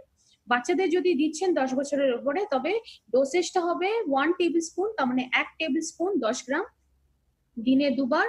মর্নিং এ একবার নিতে হবে আর নাইটে একবার নিতে হবে। তো মর্নিং এ আপনি ব্রেকফাস্টের আগে নিতে পারেন বা লাঞ্চের আগে নিতে পারেন, আর রাতে ডিনারের আগে নিতে পারেন। শুধু মনে রাখবেন, সেই কথাটা আবার রিপিট করে দিচ্ছি, যে আয়ুষওয়াশ নেওয়ার 15-20 মিনিট পরে কিছু খাবার থাকলে খাবেন। 15-20 মিনিট গ্যাপ দেওয়া কিন্তু খুবই জরুরি। কিছু জিনিস একটু ধ্যান দিতে হবে আমাদের, সেই জিনিসগুলো চট করে শিখে নিচ্ছি। প্রথমটা হলো, প্রেগনেন্ট ওমেন বা ল্যাকটেটিং মাদার্স এর জন্য প্রোডাক্টটা কিন্তু একেবারেই নয়। তো প্রেগনেন্সির সময় বা ল্যাকটেটিং মাদার্স কেও এই প্রোডাক্টটা কিন্তু রেকমেন্ড করে দিবেন না। কি করে নিতে হবে? আয়ুষওয়াশটা যদি এমন মানুষকে দিচ্ছেন যে ব্রিদিং ইস্যুস খুব সবসময়ই থাকে, ফ্রিকুয়েন্টলি থাকে ব্রিদিং ইস্যুস, তবে সেই সময় কিন্তু সেগুলো কেসে কিন্তু আয়ুষওয়াশটা 3 মাসের জন্য কন্টিনিউ করতে হবে। 3 মাস কন্টিনিউ করার পরে, তারপরে আপনি কন্টিনিউ করবেন কিনা সেটা ডেফিনেটলি আপনার কন্ডিশনের উপরে এটা নির্ভর করবে। কন্ডিশন যদি ঠিক হয়ে গেছেন, আপনি একটা গ্যাপ দিতে পারেন, গ্যাপ দেওয়ার পরে আপনি আবার একটা 3 মাসের কোর্স করতে পারেন, কিন্তু আপনি কন্টিনিউ চাইলে করতেও পারেন। আর নেক্সট, যদি আপনার এরকম ব্রিদিং ইস্যুস হতে পারে, যে ব্রিদিং ইস্যুস আপনার ফ্রিকুয়েন্টলি বা সবসময় হয় না, কিন্তু হঠাৎ করে কারোর মধ্যে ব্রিদিং ইস্যুস চলে এলো, সেই প্রবলেমে কিন্তু আপনি এই প্রোডাক্টটা দিবেন। আর কন্টিনিউ যখন থেকে শুরু করলেন, 2 সপ্তাহের জন্য কন্টিনিউ করার পরে গ্যাপ দিতে পারবেন। 2 সপ্তাহ ইউজ করার পরে যদি একেবারেই কোনো ধরনের ইমপ্রুভমেন্ট দেখছেন না, তবে কিন্তু একবার ডক্টর ভিজিটের রেকমেন্ডেশনটা অবশ্যই করবেন। কারণ ডক্টরকে ভিজিট করলে কি হবে, আপনি অ্যাকচুয়াল রিজনটা জানতে পারবেন যে কিসের জন্য প্রবলেমটা হচ্ছে, তবে কিন্তু প্রোডাক্ট বা প্রোডাক্টের কম্বিনেশনটা দেওয়াটা খুব বেশি ইজি হয়ে যায়। নেক্সট, মনে রাখবেন, আস্তমা কেসে আমার কাছে অনেক এরকম কেস বা কোয়েশ্চেন আসে, যে সবচেয়ে প্রথম এটাই জিজ্ঞেস করে যে আস্তমা পেশেন্টকে দিতে পারবো কিনা। আস্তমা পেশেন্টকে ডেফিনেটলি দিতে পারবেন, কিন্তু মনে রাখবেন, আস্তমা যদি অনেক বেশি সিভিয়ার হয়, অনেক বছর পুরনো আস্তমা, একদম সিভিয়ার কন্ডিশনে চলে গেছে, যে হয়তো প্রত্যেক দিনই নেবুলাইজেশন দিতে হচ্ছে, সেই সিভিয়ার কেসেস গুলো কিন্তু মার্কেট থেকে না তুললেই ভালো। কারণ একটু হ্যাসেল ফ্রি বিজনেস করুন, কারণ সেগুলোতে কিন্তু রিকভারির গ্যারান্টি যে খুবই কম থাকে। আর আস্তমার পেশেন্টে যদি দিচ্ছেনও, এরকম গ্যারান্টি দিবেন না যে প্রোডাক্টটা ইউজ করলে আস্তমাটা 100% কিওর হয়ে যাবে। আস্তমা এমন একটা প্রবলেম যেটা 100% কিওরের গ্যারান্টি কিন্তু হতে পারে না। তাই আস্তমা পেশেন্টকেও যদি দিচ্ছেন, বলবেন যে আস্তমা জনিত যে কমপ্লিকেশন গুলো হয় বা লাইফস্টাইলে যে চ্যালেঞ্জেস গুলো আসে, প্রবলেম গুলো হয়, সেই প্রবলেম গুলোতে ডেফিনেটলি আরাম দিবে, কিন্তু প্রবলেমটাকে একদম 100% কিওর করে তুলবে সেটার গ্যারান্টি কিন্তু একেবারেই নেই। সেভাবে প্রোডাক্টটাকে প্রমোট করবেন না। নেক্সট হলো, নিমোনিয়ার পেশেন্ট যদি কেউ আছে, নিমোনিয়া পেশেন্টকেও এটা দিবেন না। নিমোনিয়াও একটা ইলনেস ক্যাটাগরির ইস্যু, তো ইলনেস ক্যাটাগরিতে কাজ করবেন না। আমাদের প্রোডাক্টটা কিন্তু ওয়েলনেস ক্যাটাগরি, তো ওয়েলনেসেই কাজ করবেন। লাস্টে, ডায়াবেটিস যদি কারো আছে, তবে এই প্রোডাক্টটা ডেফিনেটলি রেকমেন্ড করবেন না, কারণ প্রোডাক্টটা সুগার বেস থাকার কারণে আমরা ডায়াবেটিক যারা পেশেন্ট তাদেরকে রেকমেন্ড করা হয় না। তো এইগুলো এই সমস্ত গাইডলাইন গুলো মনে রেখেই কিন্তু প্রোডাক্টটা মার্কেটে যদি আপনারা শেয়ার করেন, তবে কিন্তু আপনার বিজনেসটা অনেক বেশি হ্যাসেল ফ্রি হবে, ইজি হবে করাটা। আজকে যে আয়ুষওয়াশের কথা বললাম, আমরা ব্রিদিং এর কথা অনেক কিছু বললাম, আমাদের রেসপিরেটরি হেলথের কথা বললাম। এই রেসপিরেটরি ব্রিদিং এর কোয়ালিটিটা যদি বেটার করতে হয়, সাথে কিন্তু প্রোডাক্টের সাথে আরেকটা গাইডলাইন আমি শেয়ার করব, কারণ এই গাইডলাইনটা কিন্তু যদি প্রোডাক্টের সাথে কেউ করছে, অনেক বেশি ভালো রেজাল্ট পাবেন। যোগা আর প্রাণায়াম অনেক পুরনো সলিউশন, কিন্তু যোগা আর প্রাণায়ামে একটা জিনিস অনেক বেশি ভালো করে দেয়, সেটা হলো লাং এর যেটা ফাংশনের ক্যাপাসিটি। লাং ক্যাপাসিটিকে খুব ভালো করে তুলে, লাং ক্যাপাসিটি বাড়িয়ে তুলে, সেই জন্য লাং এর যেটা কাজ করার যেটা প্রসেস, সেই প্রসেসটা খুব বেশি ভালো করে হওয়ার জন্য হেল্প করে। আপনারা শুনেছেন হয়তো কচ্ছপের যে লাইফ হয়, লাইফ সাইকেলটা কিন্তু অনেক বড়, অনেক লম্বা লাইফ সাইকেল, 150-200 বছর অবধি তারা বেঁচে থাকতে পারে। কেন জানেন কি? তাদের কিন্তু শ্বাস নেওয়ার যেটা প্রসেস, অনেক আস্তে আস্তে শ্বাস নেয়। প্রায় এটা বলা হয় অ্যাপ্রক্সিমেটলি 1 মিনিটে হয়তো 3 থেকে 4 বারই শ্বাস নিচ্ছে। তো সেই জন্য যোগা আর প্রাণায়াম যদি আপনারা ডেইলি বেসিসে এটা লাইফে অ্যাড করতে পারছেন, তবে কিন্তু আপনার ব্রিদিং যেটা খুব ঘন ঘন ব্রিদিং নেবেন না, ছোট ছোট ব্রিদিং নেবেন না, আরাম করে লম্বা লম্বা ব্রিদিং নিন, সেটা কিন্তু আপনার লাংস এর জন্য খুবই ভালো, লাংসের স্বাস্থ্যের জন্য। আমরা আজকে কভার করলাম এলিমেন্টস ওয়েলনেস এর একটা এক্সেলেন্ট আয়ুর্বেদিক সলিউশন যেটা ব্রিদিং ইস্যুস ঠিক করে, সেটা হলো আমাদের আয়ুশ্বাস লেহা, যেটা আয়ুর্বেদিক বেস ব্র্যান্ড বলা হচ্ছে। তো আয়ুর্বেদটা কি, একটু নামটা দিয়ে কনসেপ্টটা বুঝে নিন। আয়ু মানে হলো লাইফ, আর বেদা মানে হলো সায়েন্স। তো আয়ুর্বেদটাকে সায়েন্স অফ লাইফ বলা হয়। আজকে যে প্রোডাক্টটা আজকে আমরা ডিসকাস করবো বা শিখবো, কথা বলবো, সেটা হলো এলিমেন্টস ওয়েলনেস এর ফাইট স্ট্রেস। নামটার থেকে একটু আইডিয়া হচ্ছে যে স্ট্রেস নিয়ে কথা বলবো আজকে। আর ফাইট কেন আছে, PHYT দেওয়া হয়েছে নামে। এটা ফাইটো বলে একটা টার্ম আছে বা ওয়ার্ড আছে বা শব্দ আছে। এই ফাইটো কথাটার অর্থ হলো যেটা উদ্ভিদের সাথে রিলেটেড হয় বা প্লান্টের সাথে রিলেটেড হয়। তো সেই এখানে যে ইনগ্রেডিয়েন্টস বা সামগ্রীগুলো ইউজ হয়েছে, সেগুলো ডেফিনেটলি প্লান্ট থেকে ইউজ করা হয়েছে। সেই জন্য নামেই সেটা দেওয়া হয়েছে, ফাইটটাকে PHYT দেওয়া হয়েছে। আর ফাইট মানে এমনিও আমরা জানি যে কিছু একটা লড়াই করা। তো স্ট্রেসের সাথে আমরা লড়াই করব ন্যাচারাল ওয়েতে, আয়ুর্বেদিক ওয়েতে। আমরা এটা নিয়ে কথা বলতে গেলে একটু স্ট্রেসটা বুঝে নেব। স্ট্রেসটা কি? একটা বডির রিয়াকশন। বডির রিয়াকশনটা কখন? যখন বডিটা কিছু জিনিসের সাথে অ্যাডজাস্ট করতে পারে না বা চেঞ্জটাকে মেনে নিতে পারে না। কি কি জিনিস হতে পারে? ফিজিক্যাল হতে পারে জিনিস, মেন্টাল হতে পারে, বা ইমোশনাল হতে পারে। এই তিনটে ক্যাটাগরিতে যে কোনো ধরনের অ্যাডজাস্টমেন্ট প্রবলেম যদি হয় বা মেনে নিতে পারছে না চেঞ্জটাকে, তবে কিন্তু বডির একটা ধরন বা একটা ওয়ে বলতে পারেন যে একটা রিয়াকশন দেয়, সেই রিয়াকশনটাই কিন্তু স্ট্রেস, বা যেটাকে আমরা চিন্তা বলে থাকি সাধারণ ভাষায়। এখন স্ট্রেসের যদি বা চিন্তার যদি আমি টপ রিজনস বলি, সাধারণত চিন্তা কেন হয়ে থাকে সেই কারণগুলো দেখে নিচ্ছি চট করে। প্রথম, মানি মানে টাকা পয়সা। টাকা পয়সা জনিত চিন্তা কিন্তু একেবারেই কমন। এটা প্রতি বাড়িতেই হয়তো কেউ না কেউ, সবাই হয়তো একবার এক্সপিরিয়েন্স করেছে। সেটা অনেকের ক্ষেত্রেই হয়ে থাকে যে টাকা পয়সার জন্য অনেক বেশি স্ট্রেসে থাকেন। যদি ধার নিয়েছেন, ধার দেনাতে আছেন, তবেও স্ট্রেস থাকে। নেক্সট হচ্ছে হেলথ। কারো যদি হেলথ ভালো নেই, তবেও কিন্তু আমরা অনেক বেশি স্ট্রেসে থাকি। বাড়িতে যদি নিজের না হলেও বাড়িতে যদি অন্য কারো হেলথ ভালো নেই, তবেও কিন্তু আমরা অনেক বেশি স্ট্রেসে থাকি। রিলেশনশিপ, সম্বন্ধ, তার মানে আমাদের আজকের ডেটে রিলেশনশিপে অনেক প্রবলেম, অনেক কারণ হতে পারে, সেইগুলোতে ডিটেলসে যাচ্ছি না। কিন্তু আজকের ডেটে আপনারা যদি একটু ভালো করে চারিপাশে তাকিয়ে দেখেন, তবে দেখতে পাবেন যে স্বামী স্ত্রীর সম্পর্ক যেটা ছিল, সেটা কিন্তু সুস্থ সম্পর্ক অনেকই কম দেখা যায়, যার জন্য ডিভোর্সের যেটা মাত্রা, সেটা কিন্তু আজকের ডেটে অনেক বেশি বেড়ে গেছে। নানা কারণে হতে পারে, সেই কারণগুলোতে ডিটেলসে যাচ্ছে না, কিন্তু স্ট্রেস একটা অনেক বড় রিজন, যেটার জন্য পেশেন্স লেভেলটা কমে যায়, স্ট্রেস থাকে, খিটখিটে ভাব হয়ে যায়, যার জন্য আমাদের কি হয়, ঝগড়া হওয়া, তর্কাতর্কি হওয়া, সেই জিনিসগুলো কিন্তু অনেক বেশি বেড়ে যায়। তো রিলেশনশিপের জন্য স্ট্রেস হয়। যদি ঘুম ভালো করে হচ্ছে না, ঘুম ভালো করে হচ্ছে না যদি একটা অনেক মুখ্য কারণ। কারণ আমরা বারবার আমরা ডিসকাস করেছি, এখন ইমিউন সিস্টেম খারাপ হওয়ার সময় আমরা যেগুলো কারণ দেখেছিলাম, সেখানে একটা রিজন দেখেছিলাম যে যদি ভালো ঘুম হচ্ছে না, ঘুম হওয়াটা কিন্তু অনেক বেশি জরুরি।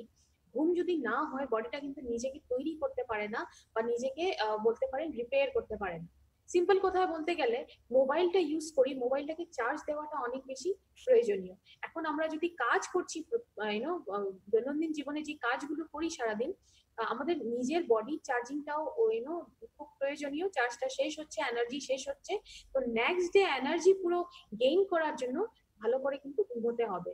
ভালো ঘুম না হলে কিন্তু খিটখিটে ভাবটা অনেক বেশি বেড়ে যায়, এটা একটা মুখ্য রিজন। নেক্সট হলো প্যারেন্টিং। আজকে ডেটে প্যারেন্টিংটা কিন্তু অনেক বেশি একটা ইম্পর্টেন্ট রিজন হয়ে গেছে স্ট্রেসের।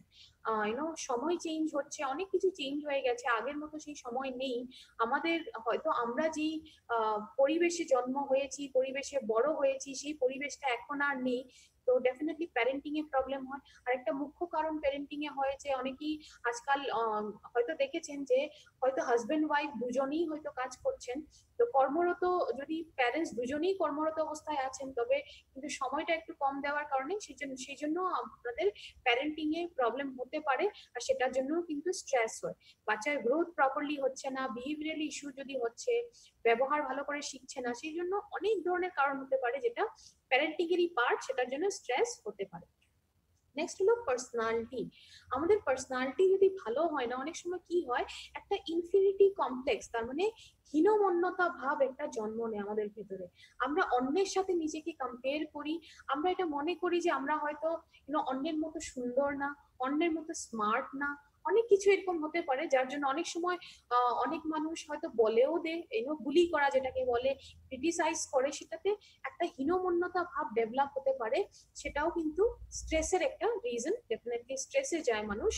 জব প্রেশার, জব যারা করেন তারা ডেফিনেটলি রিলেট করবেন, জবে অনেক বেশি প্রেশার থাকে, টার্গেট থাকে, অনেক কিছু অ্যাচিভ করতে হয়, তো জবে 100% প্রেশার থাকে, সেটার জন্য স্ট্রেসে থাকেন। আমরা কারণগুলো সমস্ত কিছু দেখলাম। এখন যদি আমরা দীর্ঘদিনের জন্য স্ট্রেসটাকে ঠিক করছি না বা সেটাকে ধ্যান দিচ্ছি না, তবে কিন্তু আমাদের বডিতে নানা ধরনের হেলথ ইস্যু শুরু হয়ে যেতে পারে। কি কি হতে পারে? সবচেয়ে প্রধান কারণ যেটা আমি বলবো, যে আমাদের ইমিউনিটি কম হয়ে যায়। ইমিউনিটি, আবার সেই টার্মটা এসে পড়লে বুঝতেই পারছেন, শরীরের নিজের ক্ষমতা, যেটা আক্রমণ থেকে বাঁচার বা প্রোটেক্ট করার ক্ষমতাটা, সেটা কিন্তু কমে যায়। সেটা কমে গেলে অটোমেটিকলি আপনার ডিজিজ হওয়ার প্রবণতা বা অসুস্থ হওয়ার প্রবণতাটা অনেক বেশি বেড়ে যায়। নেক্সট হলো আপনার ব্লাড প্রেশারের প্রবলেম হতে পারে, হার্টের প্রবলেম হতে পারে, আপনার অনেক বেশি এংজাইটি হতে পারে, যে ডিপ্রেশনেও যেতে পারেন, অনেক পেশেন্ট এরকম আছেন ডিপ্রেশনেও যান। এনার্জি লেভেল অনেক বেশি ড্রপ হয়ে যাবে, সবসময় লেথার্জিক মানে লেজি ফিল করবেন, অনেক বেশি অ্যাক্টিভ ফিল করবেন না। তুই নানা ধরনের জিনিসগুলো আমাদের স্ট্রেস জনিত কারণে হেলথ ইস্যুস হতে পারে। এখন দেখুন, যদি স্ট্রেসে আছেন, কি করে বুঝবেন? কারণ অনেকগুলো হতে পারে, কিন্তু কিছু কিছু সিমটম যেগুলো একেবারে সাধারণ সিমটম, কমন সিমটম, আর সবচেয়ে প্রথম দেখা দেয়, সেটা হলো রাতে ভালো করে ঘুম আসবে না, ভালো করে ঘুমাতে পারবেন না, ভাবার যেটা কনসেন্ট্রেশন করার বা থট প্রসেস, যেটা কিছু একটা চিন্তা করার যেটা স্পিডটা, সেটা অনেক কমে যাবে। আপনার সাধারণত যেটা ফাস্ট হয়তো ভাবতে পারতেন বা ডিসিশন নিতে পারতেন ভেবে, সেটা স্লো হয়ে যায়। মাথা ব্যথা অনেক বেশি হয়, খুব ফ্রিকুয়েন্টলি মাথা ব্যথা হবে, ঘন ঘন আপনার এই প্রবলেমটা হবে। খাওয়ার, জাঙ্ক ফুড খাওয়ার ক্রেভিংটা অনেক বেশি বেড়ে যায়। তার মানে আপনাদের পিকচারও এখানে আমরা লাগিয়েছি যে জাঙ্ক ফুড বা ফাস্ট ফুড গুলো খাওয়ার প্রবণতা, ইচ্ছেটা অনেক বেশি বেড়ে যায়, ডিজায়ার বেড়ে যায়। আর আপনাদের এনার্জি লেভেল কম থাকার দরুন আপনাদের সব সময় লেজি ফিল হবে, স্লিপি ফিল হবে, তার মানে ঘুম ঘুম একটা ঘুম ভাব থাকবে। সকালে ওঠার পরেও কিন্তু ফ্রেশ ফিল করবেন না, আর অনেক সময় হতে পারে উইকনেসও হয়ে যেতে পারে। তো এই সমস্ত কিছু যদি হচ্ছে, ডেফিনেটলি বুঝে নেবেন হয়তো স্ট্রেস আপনার শরীরে প্রবেশ করছে। এখন স্ট্রেস অন্য কিছুই না, হরমোনাল খেলা। আমি হরমোনাল খেলা কেন বলি, তা একদম সিম্পল ভাবে বুঝবেন। ধরে নিন দুটো হরমোন আপনাদের বডিতে আছে, একটা হলো কর্টিজল, অন্যটা হলো অক্সিটোসিন। কর্টিজলটাকে বলা হয় খারাপ হরমোন বা স্ট্রেস দিতে পারা হরমোন, আর অক্সিটোসিনটা হলো ভালো হরমোন বলি, যেটা আমাদেরকে মুডটা ভালো রাখে, ফিল গুড হরমোন বলা হয়, আপনি হ্যাপি ফিল করবেন। বডিতে যদি কর্টিজলের মাত্রাটা বেড়ে যায় আর অক্সিটোসিনটা কমে যায়, তখন কিন্তু আপনার স্ট্রেসটা বেড়ে যায়। আর যদি অক্সিটোসিন আর কর্টিজল ব্যালেন্স হয়ে আছে, বা কর্টিজল কম অক্সিটোসিন বেশি আছে, তবে কিন্তু আপনার মুড সবসময় ভালো থাকবে, আপনার হ্যাপিনেস যেটা, সেটা আপনি সবসময় খুব সুখী ফিল করবেন। তো এটা হরমোনাল খেলা, সেজন্যই বলি আমি। এখন মার্কেটে যদি আমি স্ট্রেসের সলিউশন হিসাবে যাই, তবে সলিউশন গুলোর মধ্যে ম্যাক্সিমাম সলিউশনই কিন্তু মেডিসিন দেওয়া হয়। যে মেডিসিন গুলো দেয়, এগুলো ম্যাক্সিমাম দেখা দেয় অনেক কিছু সাপ্রেস করে দেয়, তার মানে স্ট্রেস জনিত যে প্রবলেম গুলো আপনার মধ্যে হচ্ছে সেগুলোকে ঠিক করার কাম করবে না, সেগুলোকে দাবিয়ে দেয়। আর এরকম অনেক মেডিসিন আছে যেগুলো অনেক দিন দীর্ঘকালের জন্য যদি ইউজ করছেন তবে কিন্তু আপনাদের বডির বিভিন্ন ধরনের অর্গানে এটা হার্মফুল ইফেক্ট করতে পারে, তার মানে ড্যামেজ করে দিতে পারে, খারাপ করে দিতে পারে। তো অর্গানস গুলোতে খারাপ হওয়ার চান্সেস একটা থেকে যায়। আর এডিকটিভ, সেটা হলো অ্যাডিকশন। আপনি যদি লং টার্মে খাচ্ছেন একটা অ্যাডিকশন হয়ে যাবে, হ্যাবিট ফর্ম হয়ে যাবে। এটা স্লিপিং পিল যারা ইউজ করেন তাদের মধ্যে অনেক সময় হয়ে থাকে যে ঘুম আসছে না, যদি আপনি ঘুমের জন্য ওষুধ রেগুলারলি নিচ্ছেন তবে একটা পর্যায়ের পর, আপনি যদি অনেক কাল অব্দি ওষুধটা ইউজ করেছেন, একটা পর্যায়ের পর কি হবে, ওষুধটা না নিলে আপনার ঘুমই আসবে না। তো এটা কি, বডিতে এটা অ্যাডিকশন হয়ে গেছে মেডিসিনটা নেওয়ার জন্য। তো এই ধরনের সাইড ইফেক্ট গুলো ডেফিনেটলি আছে। এখন দেখুন, দু ধরনের আমরা স্ট্রেসটাকে কন্ট্রোল করতে পারি।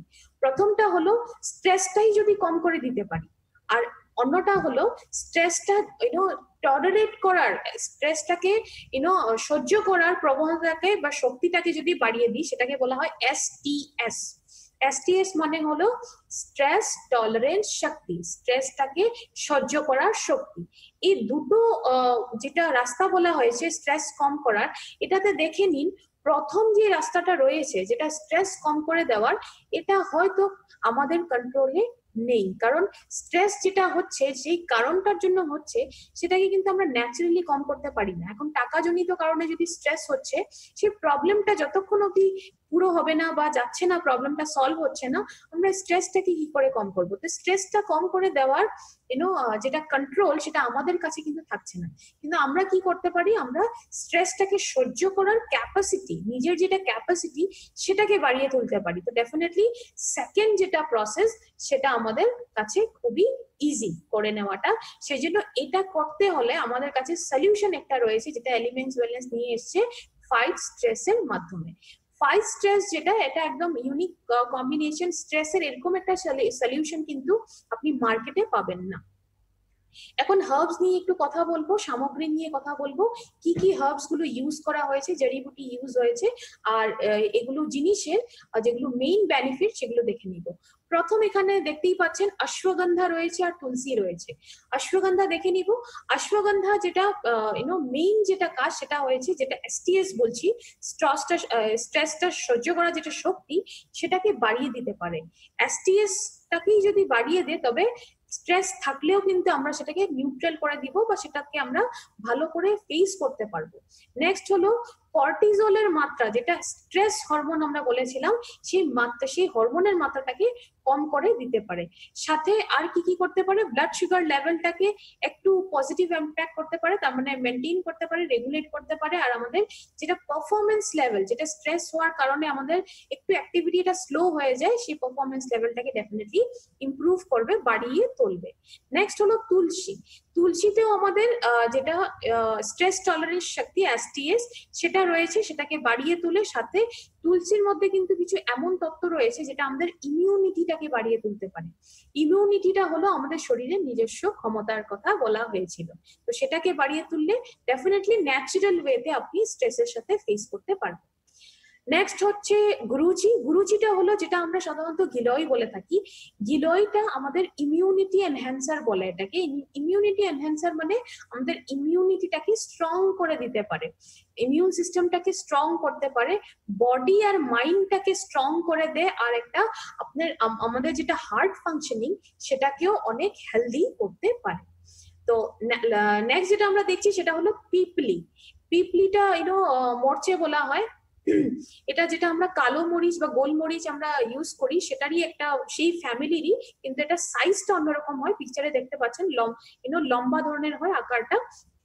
এটা ডাইজেশনটাকে ইমপ্রুভ করে, তার মানে আমাদের হজম শক্তিটাকে বাড়িয়ে তোলে, হজম ক্রিয়াটাকে প্রপারলি হতে ডেফিনেটলি হেল্প করবে। আর সাথে একটা অনেক ভালো কাজ করে যে bio availability of other herbs, যেটা হচ্ছে আমরা বাকি তিনটে যে বলেছি, যেটা অশ্বগন্ধা, তুলসী আর গুরুচি, এই তিনটে জড়িবুটি যেগুলো বেনিফিটস রয়েছে বা গুণ রয়েছে, সেটা সম্পূর্ণভাবে ভালো করে বডিতে অ্যাবজর্ব হতে কিন্তু হেল্প করবে।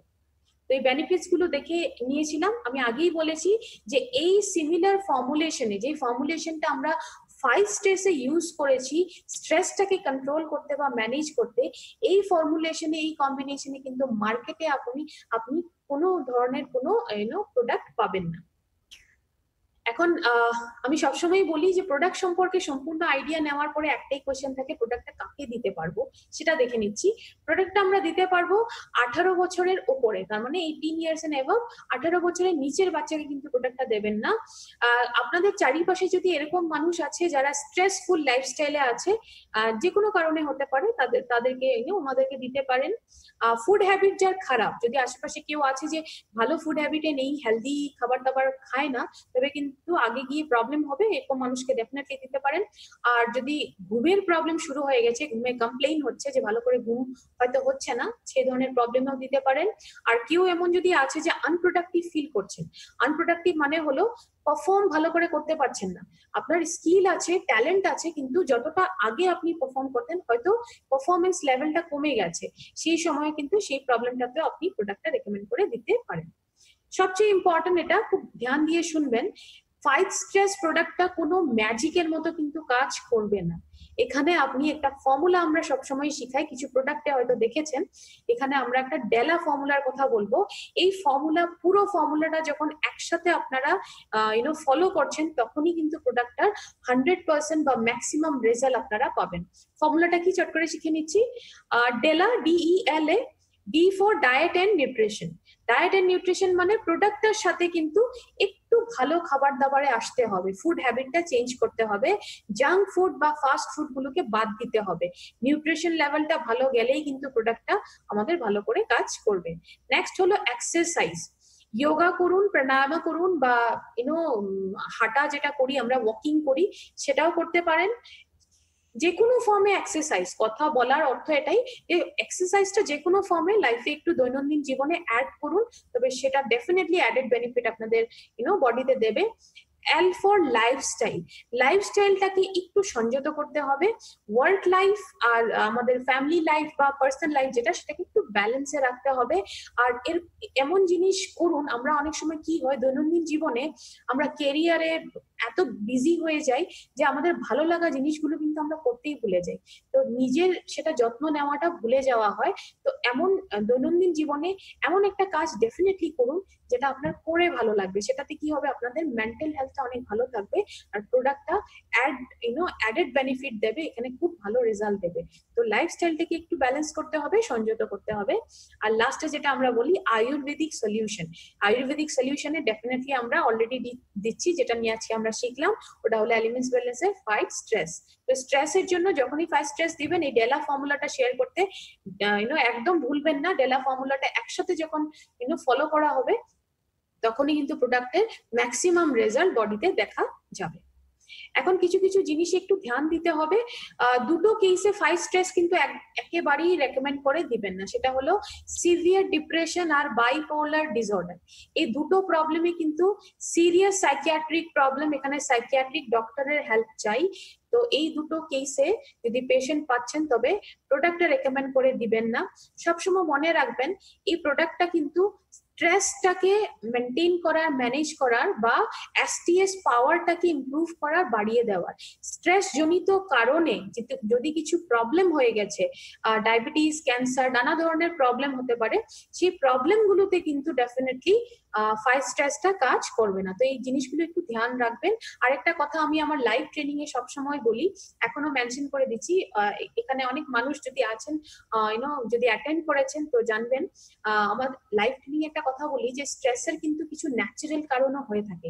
ন্যাচারাল কারণ যেমন কারো বাড়িতে কেউ যদি মারা যায়, মৃত্যু হয়েছে কারো, সেখানে গিয়ে ডেফিনেটলি সেটা একটা ন্যাচারাল রিজন, যেটা সেখানে কিন্তু সময় দিতে হবে। সেখানে প্রোডাক্টটা নিয়ে গিয়ে বলবেন না যে আজকে আপনারা অনেক আপনাদের দুঃখ ফিল করছে, 5 স্ট্রেসটা নেওয়া শুরু করুন, এই দুঃখ থেকে আপনি মুক্তি পাবেন, সেই ধরনের গ্যারান্টি কিন্তু একেবারেই দিবেন না। সেই প্রবলেম গুলোতে কিন্তু আমাদের প্রোডাক্ট 5 স্ট্রেস কাজ করবে না। দেখে ন্যাচারালি একটু গাইডলাইন গুলো ফলো করে মার্কেটে মুভ করুন, আপনাদের বিজনেসটা হ্যাসেল ফ্রি আর ইজি হবে। এলিমেন্টস ওয়েলনেসে সেই জন্য আমরা বলি স্ট্রেস তো ডেফিনেটলি আমাদের সবার লাইফেই থাকবে, কিছু না কিছু ফর্মে সবসময়ই থাকবে।